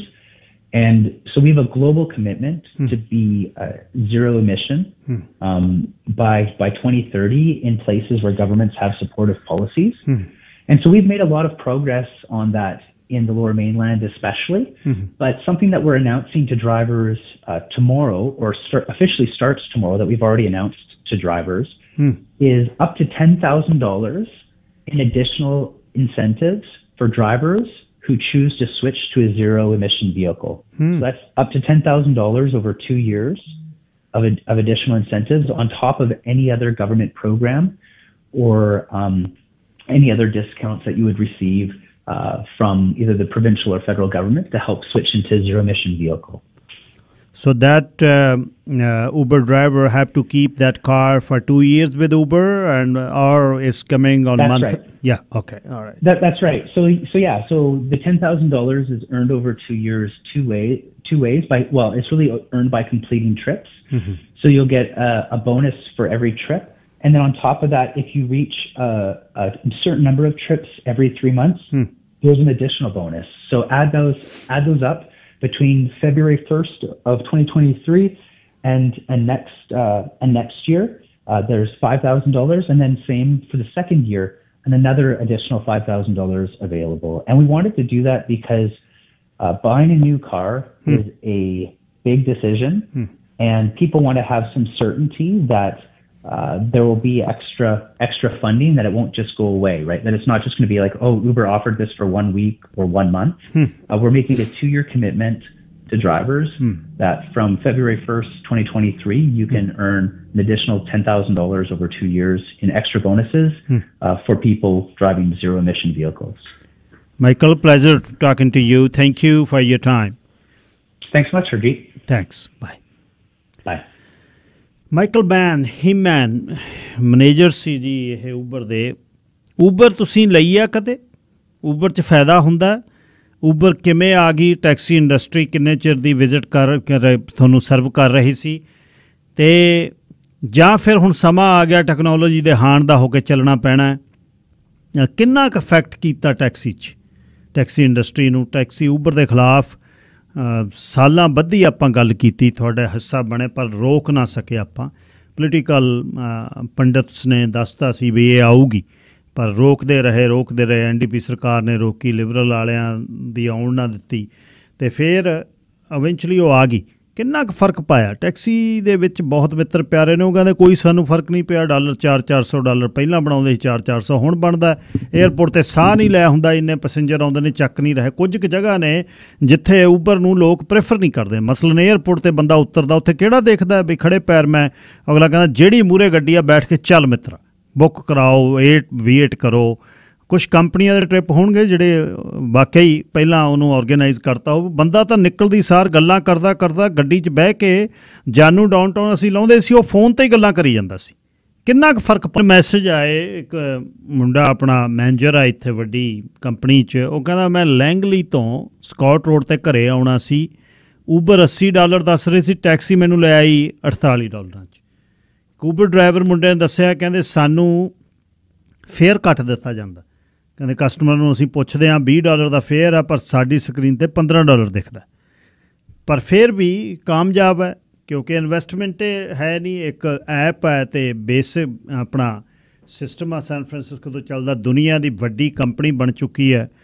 ਕਿੰਨੇ ਹੀ ਹਜ਼ਾਰ ਜਿਹੜੇ ਨੇ Uber driver ਦੇ। ਅਤੇ ਹਾਂ, same token ਜੇ ਇਹ ਗੱਲ ਕਰੀਏ, ਬੰਦਿਆਂ ਨੂੰ ਕਮਿਊਨਿਟੀ ਦੇ ਵਿੱਚ ਮਦਦ ਮਿਲਦੀ ਹੈ, ਕੰਮ ਵੀ ਕਰ ਰਹੇ ਨੇ, ਉਹ ਪੈਸੇ ਕਮਾ ਰਹੇ ਨੇ, ਉਹ ਹਟਦੇ ਨੇ ਕੰਮ ਤੋਂ, 2 ਘੰਟੇ ਚਲਾ ਸਕਦੇ। ਇੰਨੀ ਤੇਜ਼ੀ ਦੇ ਯੁੱਗ 'ਚ, ਇੰਨੀ ਮਹਿੰਗਾਈ ਦੇ ਯੁੱਗ 'ਚ ਜਿਉਣ ਦੇ ਲਈ ਉਹਨਾਂ ਨੂੰ ਕੁਛ ਕਰਨਾ ਪੈਣਾ। ਊਬਰ ਉਹਨਾਂ ਲਈ ਬਹੁਤ ਈਜ਼ੀ ਆ, ਘਰੋਂ ਹੀ ਤੋਰਨੀ ਆ, ਘਰ ਦੀ ਗੱਡੀ ਆ, ਬਹਿੰਦੀ ਸਾਰ ਔਨ ਹੈ। ਸੋ ਤੁਸੀਂ ਲੋਕਲ ਫਿਰ ਰਹੇ ਹੋ, ਕੰਮ ਵੀ ਕਰ ਰਹੇ ਹੋ, ਨਾਲ ਪੈਸੇ ਬਣਾ ਰਹੇ ਹੋ। ਸਰ ਪਰਮਜੀਤ ਸਿੰਘ ਜੀ, ਕੀ ਕਹਿਣਾ ਚਾਹੁੰਦੇ ਹੋ? ਹਾਂਜੀ ਹਰਜੀਤ ਸਿੰਘ, ਸਤਿ ਸ੍ਰੀ ਅਕਾਲ। ਸਤਿ ਸ਼੍ਰੀ ਅਕਾਲ ਜੀ। ਮੈਂ ਮੈਸੇਜ ਤਾਂ ਟਰਾਈ ਕੀਤੀ, ਤੁਹਾਨੂੰ ਪਹੁੰਚਿਆ ਨਹੀਂ ਮੇਰੇ ਖਿਆਲ। ਤੁਹਾਡੇ ਕੋਲ ਕੁਐਸਚਨ ਇਹਨਾਂ ਨੂੰ ਪੁੱਛਣਾ ਸੀ ਵੀ ਇਹੋ ਫਿਰ ਪੁੱਛ ਲਾਂਗੇ ਜੀ, ਦੱਸੋ। ਹਾਂਜੀ, ਵੀਲ ਚੇਅਰ ਵਗੈਰਾ, ਵੀਲ ਚੇਅਰ ਸਰਵਿਸ ਦਿੰਦੇ ਆ? ਨਹੀਂ ਜੀ, ਉਹ ਨਹੀਂ ਦਿੰਦੇ। ਨਹੀਂ ਦਿੰਦੇ। ਟੈਕਸੀ ਵਿੱਚ ਕੰਡੀਸ਼ਨ ਆ, ਟੈਕਸੀ ਦੇ ਲਾਇਸੈਂਸ ਤੇ ਹਰੇਕ ਕੰਪਨੀ 10-10, 15-15 ਗੱਡੀਆਂ ਉਹਨਾਂ ਨੇ ਵੀਲ ਚੇਅਰ ਦੀਆਂ ਮਸਟ ਹੋਣੀਆਂ ਚਾਹੀਦੀਆਂ, ਲਾਇਸੈਂਸ ਦੀ ਕੰਡੀਸ਼ਨ ਆ। ਓਕੇ, ਦੂਜੀ ਗੱਲ, ਇਹ ਕਈਆਂ ਕੰਟਰੀਆਂ ਦੇ ਵਿੱਚ ਇਹੋ ਮਿਨੀਮਮ ਲੇਬਰ ਕੋਡ ਇਹ ਹਰ ਗਏ ਆ ਕੇਸ। ਮੇਰਾ ਖਿਆਲ ਕੈਲੀਫੋਰਨੀਆ 'ਚ ਤੁਹਾਨੂੰ ਜ਼ਿਆਦਾ ਨੌਲੇਜ ਹੋਊਗੀ, ਮੇਰਾ ਖਿਆਲ ਲੰਡਨ ਵਿੱਚ ਵੀ ਕੁਛ ਹੋਇਆ ਸੀ ਇਹਨਾਂ ਦਾ। ਇਹ ਮਿਨੀਮਮ ਲੇਬਰ ਕੋਡ ਦੇ ਇਹ ਅਪਲਾਈ ਹੋਊਗਾ ਇਹਨਾਂ ਦੇ ਉੱਤੇ। ਬਾਕੀ ਲੌਂਗ ਰਨ ਲਈ ਜੀ ਹਰਜੀਤ ਸਿੰਘ, ਇਹੋ ਮੇਰਾ ਖਿਆਲ ਐਕਸਪਲੋਇਟ ਹੀ ਕਰਨਗੇ ਲੇਬਰ ਨੂੰ। ਜੇ ਇੰਨੀਆਂ ਹੋ ਜਾਣੀਆਂ ਇੱਕ ਦੂਏ 'ਚ ਬੱਜੀ ਫਿਰਨਗੇ ਤਾਂ ਕਿਸੇ ਦੇ ਹੱਥ ਪੱਲੇ ਕੁਛ ਨਹੀਂ ਪੈਣਾ। ਔਰਗਨਾਈਜ਼ ਹੋ ਕੇ ਤੁਸੀਂ ਜਿੱਦਾਂ ਚੱਲਣਾ ਚਾਹੀਦਾ। ਅੱਜ ਈਵਨ ਹੁਣ ਆਉਣਾ ਹੀ ਨਹੀਂ ਸੀ ਜੀ ਇਹਨਾਂ ਨੇ, ਜੇ ਇਕੱਠੇ ਹੋ ਜਾਂਦੇ ਸਾਰੇ ਟੈਕਸੀ ਡਰਾਈਵਰ, ਆਉਣੀ ਓ ਨਹੀਂ ਸੀ। ਹਾਂਜੀ। ਤਾਂ ਇਸ ਕਰਕੇ ਇਹਨਾਂ ਨੂੰ ਕਿਉਂ ਛੋਟ ਆ ਵੀਲ ਚੇਅਰ ਤੋਂ, ਤਾਂ ਇਹਨਾਂ ਦੇ ਰੇਟ ਅਪ ਐਂਡ ਡਾਊਨ ਕਿਉਂ ਜਾਂਦੇ? ਜਾਂ ਟੈਕਸੀ ਸਨੋ ਵਿੱਚ ਵੀ ਸੇਮ ਰੇਟ ਤੇ ਜਾ ਰਹੀ ਆ, ਵੱਧ ਘੱਟ ਨਹੀਂ ਕਰ ਸਕਦੇ ਜੀ। ਉਹੀ ਪੁੱਛਿਆ ਸੀ ਉਹਨਾਂ ਨੂੰ, ਪੁੱਛਿਆ ਸੀ। ਉਹ ਤਾਂ ਖੈਰ ਉਹ ਤਾਂ ਪਤਾ ਹੀ ਆ ਆਪਾਂ ਨੂੰ, ਜਾਂ ਬਿਜ਼ੀ ਹੋ ਗਿਆ ਤਾਂ ਫਿਰ $200 $100 ਜਿਹੜਾ $80 ਸਕਾਈ ਰੋਡ ਆਪਣੇ ਸਟੇਸ਼ਨ ਤੋਂ ਫਰੀਡਵੁੱਡ ਦਾ, ਜਿੱਦਣ ਸਨੋ ਸੀ ਉਦੋਂ ਉਹ ਕਹਿੰਦੇ ਵੀ $60 ਲਵਾਂਗੇ। ਟੈਕਸੀ ਜਾਣੀ $18 'ਚ। ਟੈਕਸੀ ਨੇ ਜਿੰਨਾ ਸਰਵ ਕੀਤਾ ਕੋਈ ਵੀ ਨਹੀਂ ਕਰ ਸਕਦਾ। ਤੁਸੀਂ ਸਭ ਤੋਂ ਵੱਡੀ ਗੱਲ ਵੀਲ ਚੇਅਰ ਦੀ ਕਹੀ ਹੈ ਸਰ ਪਰਮਜੀਤ ਸਿੰਘ ਨੇ। ਵੀਲ ਚੇਅਰ ਵਾਲੇ ਜਿਹੜੇ ਹੈਲਥ ਇਸ਼ੂਜ਼ ਨਾਲ ਜਿਨ੍ਹਾਂ ਨੂੰ ਮੁਸ਼ਕਿਲ ਹੈ, ਅਤੇ ਉਹਨਾਂ ਨੂੰ ਕੌਣ ਦਊਗਾ ਬਈ ਰਾਈਡ? ਬਣੀ ਬਣਾਈ ਟੈਕਸੀ ਦੇ ਵਿੱਚ ਜਿਹੜੀ ਵੀਲ ਚੇਅਰ ਲੱਦਣੀ, ਅਤੇ ਮੁੰਡੇ ਜਿੰਨੇ ਵੀ ਇਹ ਕਰਦੇ ਨੇ, ਨਾਲੇ ਸੇਵਾ ਦੀ ਸੇਵਾ, ਅਤੇ ਸਾਰਾ ਦਿਨ ਬਿਜ਼ੀ ਰਹਿੰਦੀ ਆ। ਹਾਂ, ਉਹ ਬਣਾਉਣ ਵੇਲੇ ਕੁਛ ਜ਼ਰੂਰ ਅਲਟਰਨੇਟਿਵ ਚਾਹੀਦਾ। ਉਹ ਜਿਹੜੀ ਵੀਲ ਚੇਅਰ ਲੱਗਦੀ ਹੈ ਉਹਦਾ ਵੀ ਕੋਈ ਅਲਟਰਨੇਟਿਵ ਚਾਹੀਦਾ। ਐਂ ਨਾ ਹੋਵੇ ਵੀ ਇੱਕ ਕੰਪਨੀ ਨੂੰ ਲਾਵੇ ਅਤੇ ਹੋਰ ਵੀ ਕੰਪਨੀਆਂ ਹੋਣ ਜਿਹੜੀਆਂ ਉਹਨੂੰ ਲਾ ਸਕਣ, ਅਤੇ ਉਹਦੇ ਖਰਚਾ ਕੁਛ ਘਟੇ ਨਹੀਂ। $50,000 ਦੇ ਵਿੱਚ ਵੀਲ ਚੇਅਰ ਵਾਲੀ ਹੁਣ ਵੈਨ ਤਿਆਰ ਹੁੰਦੀ ਹੈ, ਬਹੁਤ ਵੱਡਾ ਖਰਚਾ ਹੈ। ਅਤੇ ਪਰ ਕੰਪਨੀਆਂ ਇਕੱਠੀਆਂ ਨਾ ਹੋਈਆਂ, ਉਹ ਆਪਣੀ ਮਹਿੰਗੀ ਸਸਤੀ ਦੇ ਚੱਕਰ ਦੇ ਵਿੱਚ ਜੇ ਕਿਤੇ ਸੈਂਟਰਲਾਈਜ਼ ਡਿਸਪੈਚ ਹੋ ਜਾਵੇ ਵੀ ਐਬਸਪੋਰਟ ਤੋਂ ਲੈ ਕੇ ਜਿਹੜਾ ਨਾਰਥ ਵੈਨਕੂਵਰ ਤੱਕ ਅਤੇ ਹੌਰਸ਼ੂ ਵੇ ਤੱਕ ਕਿਹੜਾ ਵੜ ਜਾਂਦਾ ਆ ਕੇ। ਇਕੱਠੀਆਂ ਟੈਕਸੀਆਂ ਫਿਰਦੀਆਂ ਅਤੇ ਇੱਕ ਪਲੇਟ ਥੱਲੇ ਫਿਰਦੀਆਂ। ਪਰ ਉਹ ਤਾਂ ਤੁਸੀਂ ਬਹੁਤ ਕੁਝ ਹੋਇਆ ਪੋਲੀਟੀਕਲੀ, ਤੁਸੀਂ ਦੇਖਿਆ। ਕੇਟਰ ਵੜ ਗਈ ਆ ਕੇ, ਕੇਟਰ ਨੇ ਕੀ ਕੁਛ ਕੀਤਾ, ਕੇਟਰ ਨੂੰ ਕੌਣ ਲਿਆਉਣ ਵਾਲੇ ਸੀ, ਕੇਟਰ ਨੂੰ ਪਲੇਟਾਂ ਕਿਵੇਂ ਦਿੱਤੀਆਂ, ਉਹ ਬਹੁਤ ਆਪਾਂ ਤੁਹਾਡੇ ਲਈ ਉਹ ਜਿਹੜੀ ਜਾਣਕਾਰੀ ਦਿੰਦਾ ਰਿਹਾ ਮੈਂ, ਉਹਦਾ ਆਪਾਂ ਸਾਰਾ ਕੁਛ ਕੀਤਾ। ਭੂਸ਼ਣ ਸ਼ਰਮਾ ਜੀ। ਗਿੱਲ ਸਾਹਿਬ ਸਤਿ ਸ਼੍ਰੀ ਅਕਾਲ। ਸਤਿ ਸ਼੍ਰੀ ਅਕਾਲ ਸ਼ਰਮਾ ਸਾਹਿਬ। ਗਿੱਲ ਸਾਹਿਬ ਵਿਸ਼ਾ ਬਹੁਤ ਵਧੀਆ ਸੀਗਾ। ਗਿੱਲ ਸਾਹਿਬ ਇੱਕ ਕੁਐਸਚਨ ਪੁੱਛਣਾ ਸੀ, ਮਤਲਬ ਗਾਹਾਂ ਵੀ ਅਗਰ ਟਾਈਮ ਲੱਗੇ ਤੁਸੀਂ ਆਉਣਗੇ ਜੀ ਆਉਣਗੇ। ਗਿੱਲ ਸਾਹਿਬ ਮੈਂ ਆਪਣੀ ਪਰਸਨਲ ਗੱਲ ਕਰਨਾ ਚਾਹੁੰਦਾ। ਸਾਲ ਪਹਿਲਾਂ ਹੀ ਸ਼ੁਰੂ ਕੀਤੀ ਸੀਗੀ ਜੀ, ਨਵੇਂ ਸਿਰੇ ਚਾਅ ਸੀਗਾ ਤੇ ਮਤਲਬ ਆਪਣਾ ਜਦੋਂ ਟਾਈਮ ਤੁਹਾਡੀ ਗੱਲ ਮੁਤਾਬਕ 2 ਘੰਟੇ ਆਪਣਾ ਦਿਲ ਕੀਤਾ 3 ਘੰਟੇ, ਉਹ ਨਵਾਂ ਸੀਗਾ, ਪਤਾ ਕੁਛ ਸੀਗਾ ਨਹੀਂ ਇਹਨਾਂ ਜੀ। ਉਹ ਮਹੀਨਾ ਹੀ ਚੱਲੀ ਹੈਗੀ ਜੀ। ਇੱਕ ਵੈਨਕੂਵਰ ਦੇ ਵਿੱਚ ਸਵਾਰੀ ਆਈ ਆ ਕੋਈ, ਉਹ ਕਹਿੰਦੇ ਕਿ ਆਪਾਂ ਸਰਵਿਸ ਡੌਗ ਸੀਗਾ, ਹਜੇ ਕੋਈ ਸਾਈਨ ਨਹੀਂ ਲੱਗਿਆ ਸੀਗਾ, ਉਹਨੇ ਕੰਪਲੇਨ ਕਰਤੀ, ਇਹਨੇ ਰਾਈਟ ਵੇ ਬੰਦ ਕਰਤੀ, ਮੁੜ ਕੇ 1 ਸਾਲ ਹੋ ਗਿਆ, ਕੋਈ ਪਤਾ ਹੀ ਨਹੀਂ ਜੀ ਉਹ ਕਿੱਦਾਂ ਖੁੱਲਣੀ ਕਿੱਦਾਂ ਨਹੀਂ। ਕੋਈ ਮਾੜਾ ਮੋਟਾ ਇਹਦੇ ਬਾਰੇ ਵੀ ਪੁੱਛ ਲੈਣਾ ਸੀਗਾ ਕਿ ਅਗਰ ਕੋਈ ਏਦਾਂ ਦਾ ਕੋਈ ਵੱਡਾ ਕ੍ਰਾਈਮ ਨਹੀਂ ਹੈਗਾ ਕੋਈ, ਇਹਦੇ ਬਾਰੇ ਵੀ ਕੋਈ ਹੈਗਾ ਹੱਲ ਜੀ? ਕੋਈ ਪੁੱਛ ਲੈਂਦੇ ਹਾਂ ਜੀ ਆਪਾਂ ਆਉਣ ਵਾਲੇ ਦਿਨਾਂ 'ਚ, ਫਿਰ ਕੱਲ੍ਹ ਨੂੰ ਵੀ ਪੁੱਛ ਲੈਂਦੇ, ਫੋਨ ਕਰਕੇ ਜਵਾਬ ਦੇ ਦਾਂਗੇ। ਲਾਲੀ ਜੀ ਲਾਈਨ ਨੰਬਰ 2। ਹਾਂਜੀ ਗਿੱਲ ਸਾਹਿਬ ਸਤਿ ਸ਼੍ਰੀ ਅਕਾਲ ਜੀ। ਸਤਿ ਸ਼੍ਰੀ ਅਕਾਲ ਵੀਰ ਜੀ।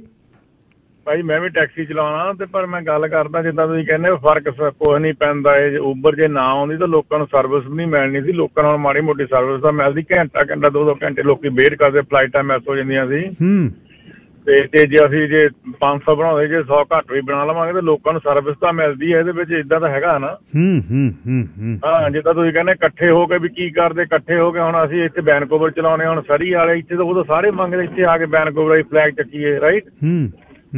ਤੇ ਉਹਦੇ ਨਾਲ ਇਹ ਤਾਂ ਫੇਰ ਵੀ ਨਹੀਂ ਫਰਕ ਪੈਣਾ। ਇਹ ਤਾਂ ਤੁਹਾਨੂੰ ਜਿੱਦਾਂ ਤੁਸੀਂ ਕਹਿ ਲਓ ਭਾਵੇਂ ਜਿੰਨੀਆਂ ਮਰਜ਼ੀ ਟੈਕਸੀਆਂ ਹੋਰ ਪਾ ਲਓ, ਜੋ ਮਰਜ਼ੀ ਕਰ ਲਓ, ਬਿਜੀ ਸਮੇਂ ਘੱਟ ਜਾਣੀਆਂ ਨੇ। ਬਿਲਕੁਲ ਠੀਕ। ਹਾਂਜੀ ਬਹੁਤ ਫਰਕ ਹੈ ਜੀ। ਟੈਕਸੀ ਤੋਂ ਸਰਵਿਸ ਹੁਣ ਵੀ ਸਾਡੇ ਇੱਥੇ ਅੱਧਾ ਘੰਟਾ ਲੋਕੀ ਵੇਟ ਕਰਦੇ ਯੈਲੋ ਕੈਬ 'ਚ, ਹਨਾ ਏਦਾਂ। ਇਸ ਕਰਕੇ ਜਿੱਦਾਂ ਤੁਸੀਂ ਕਹਿੰਦੇ ਉਹਨਾਂ ਆਪਣੇ ਉਬਰ ਨਾਲ ਲੋਕਾਂ ਨੂੰ ਮਾੜੇ ਰਾਹ ਤਾਂ ਮਿਲਿਆ, ਕੋਈ ਨਾ ਕੋਈ ਚੁਆਇਸ ਤਾਂ ਹੈਗੀ ਉਹਨਾਂ ਦੇ ਕੋਲ, ਹੈ ਨਾ। ਜਾਂ ਹੁਣ ਲੋਕੀ ਉਬਰ ਲੈ ਕੇ ਵੀ ਦੇਖ ਰਹੇ, ਮੁੜ ਕੇ ਆਈ ਜਾਂਦੇ ਇੱਧਰ।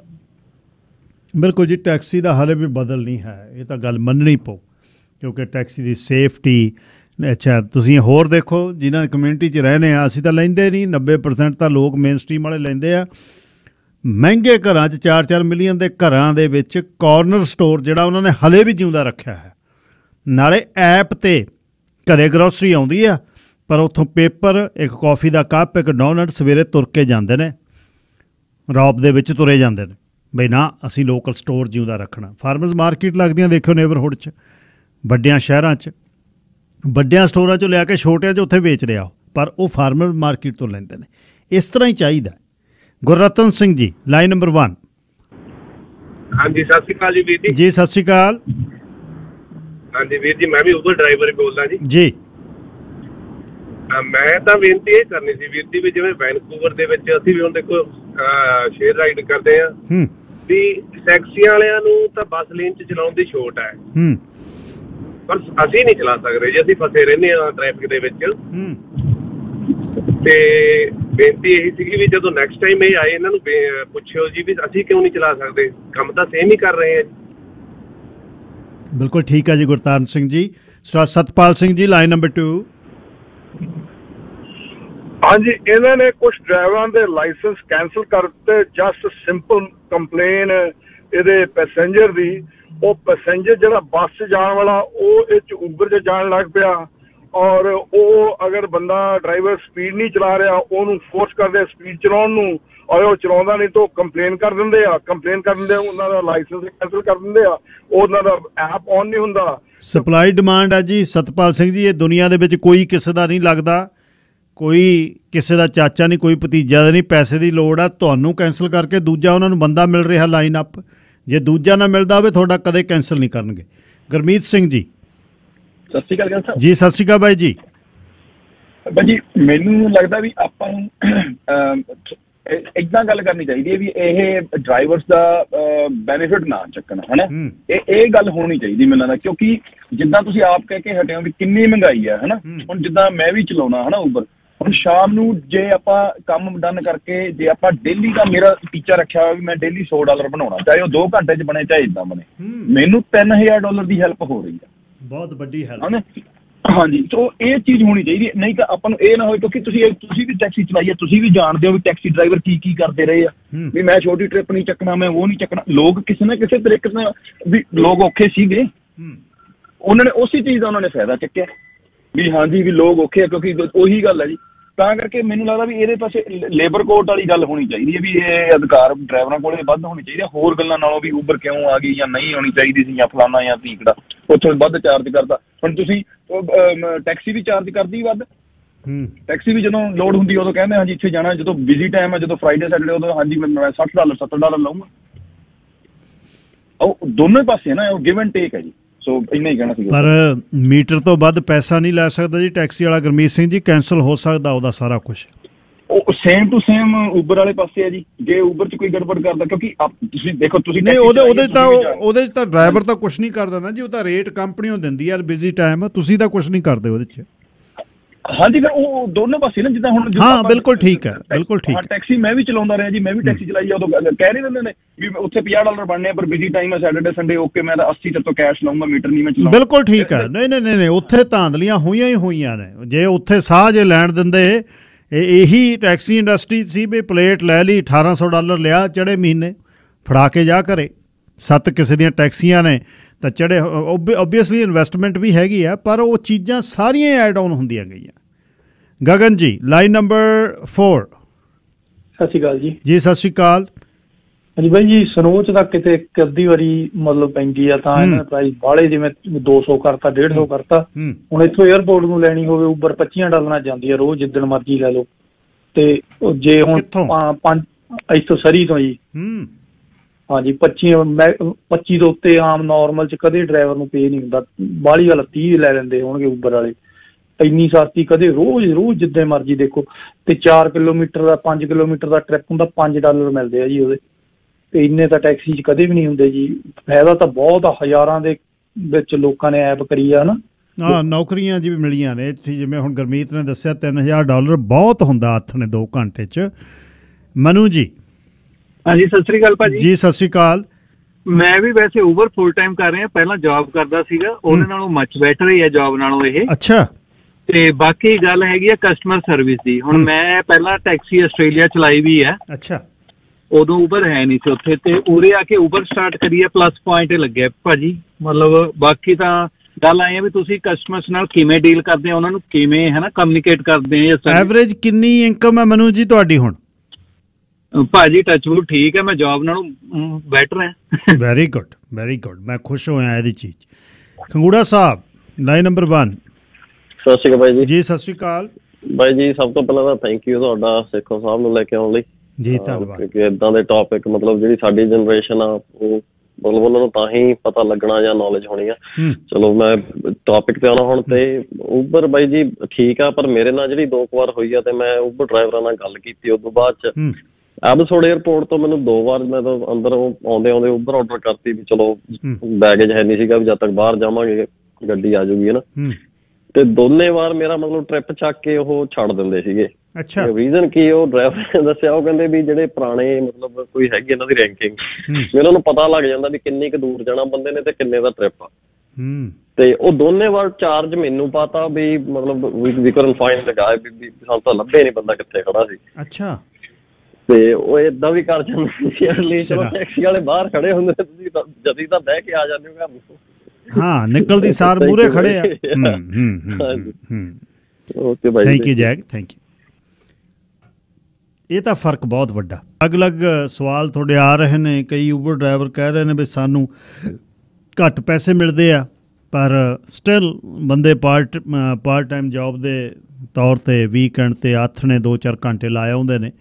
ਟੈਕਸੀਆਂ ਵਾਲੇ ਵੀ ਜਿਹੜੇ ਜਿਹਨੇ ਫ੍ਰੀ ਟੈਕਸੀਆਂ ਖੜਾਈ ਰੱਖਦੇ ਨੇ ਘਰੇ, ਉਹ ਕਹਿੰਦੇ ਲਾਇਆ 2 ਘੰਟੇ $4 $100 ਬਣ ਜਾਂਦਾ। ਟੈਕਸੀ ਵੀ ਬਿਜ਼ੀ ਆ। ਇਹ ਸੀ ਅੱਜ ਦਾ ਪ੍ਰੋਗਰਾਮ। ਅਲੱਗ-ਅਲੱਗ ਵਿਸ਼ਿਆਂ 'ਤੇ ਆਪਾਂ ਗੱਲਬਾਤ ਕੀਤੀ ਆ। ਮਾਫੀ ਚਾਹੁੰਦਾ ਜੀ ਗਿੱਲ ਸਾਹਿਬ ਅਤੇ ਨਿੰਮਾ ਜੀ, ਤੁਹਾਡੇ ਨਾਲ ਗੱਲ ਨਹੀਂ ਹੋ ਸਕਦੀ, ਸਮਾਂ ਸਮਾਪਤ ਹੈ। ਅਤੇ ਬਾਕੀ ਕੱਲ੍ਹ 10 ਵਜੇ ਫਿਰ ਤੁਹਾਡੀ ਸੇਵਾ ਦੇ ਵਿੱਚ। ਧੰਨਵਾਦ ਬਹੁਤ ਬਹੁਤ ਸਾਰਿਆਂ ਦਾ।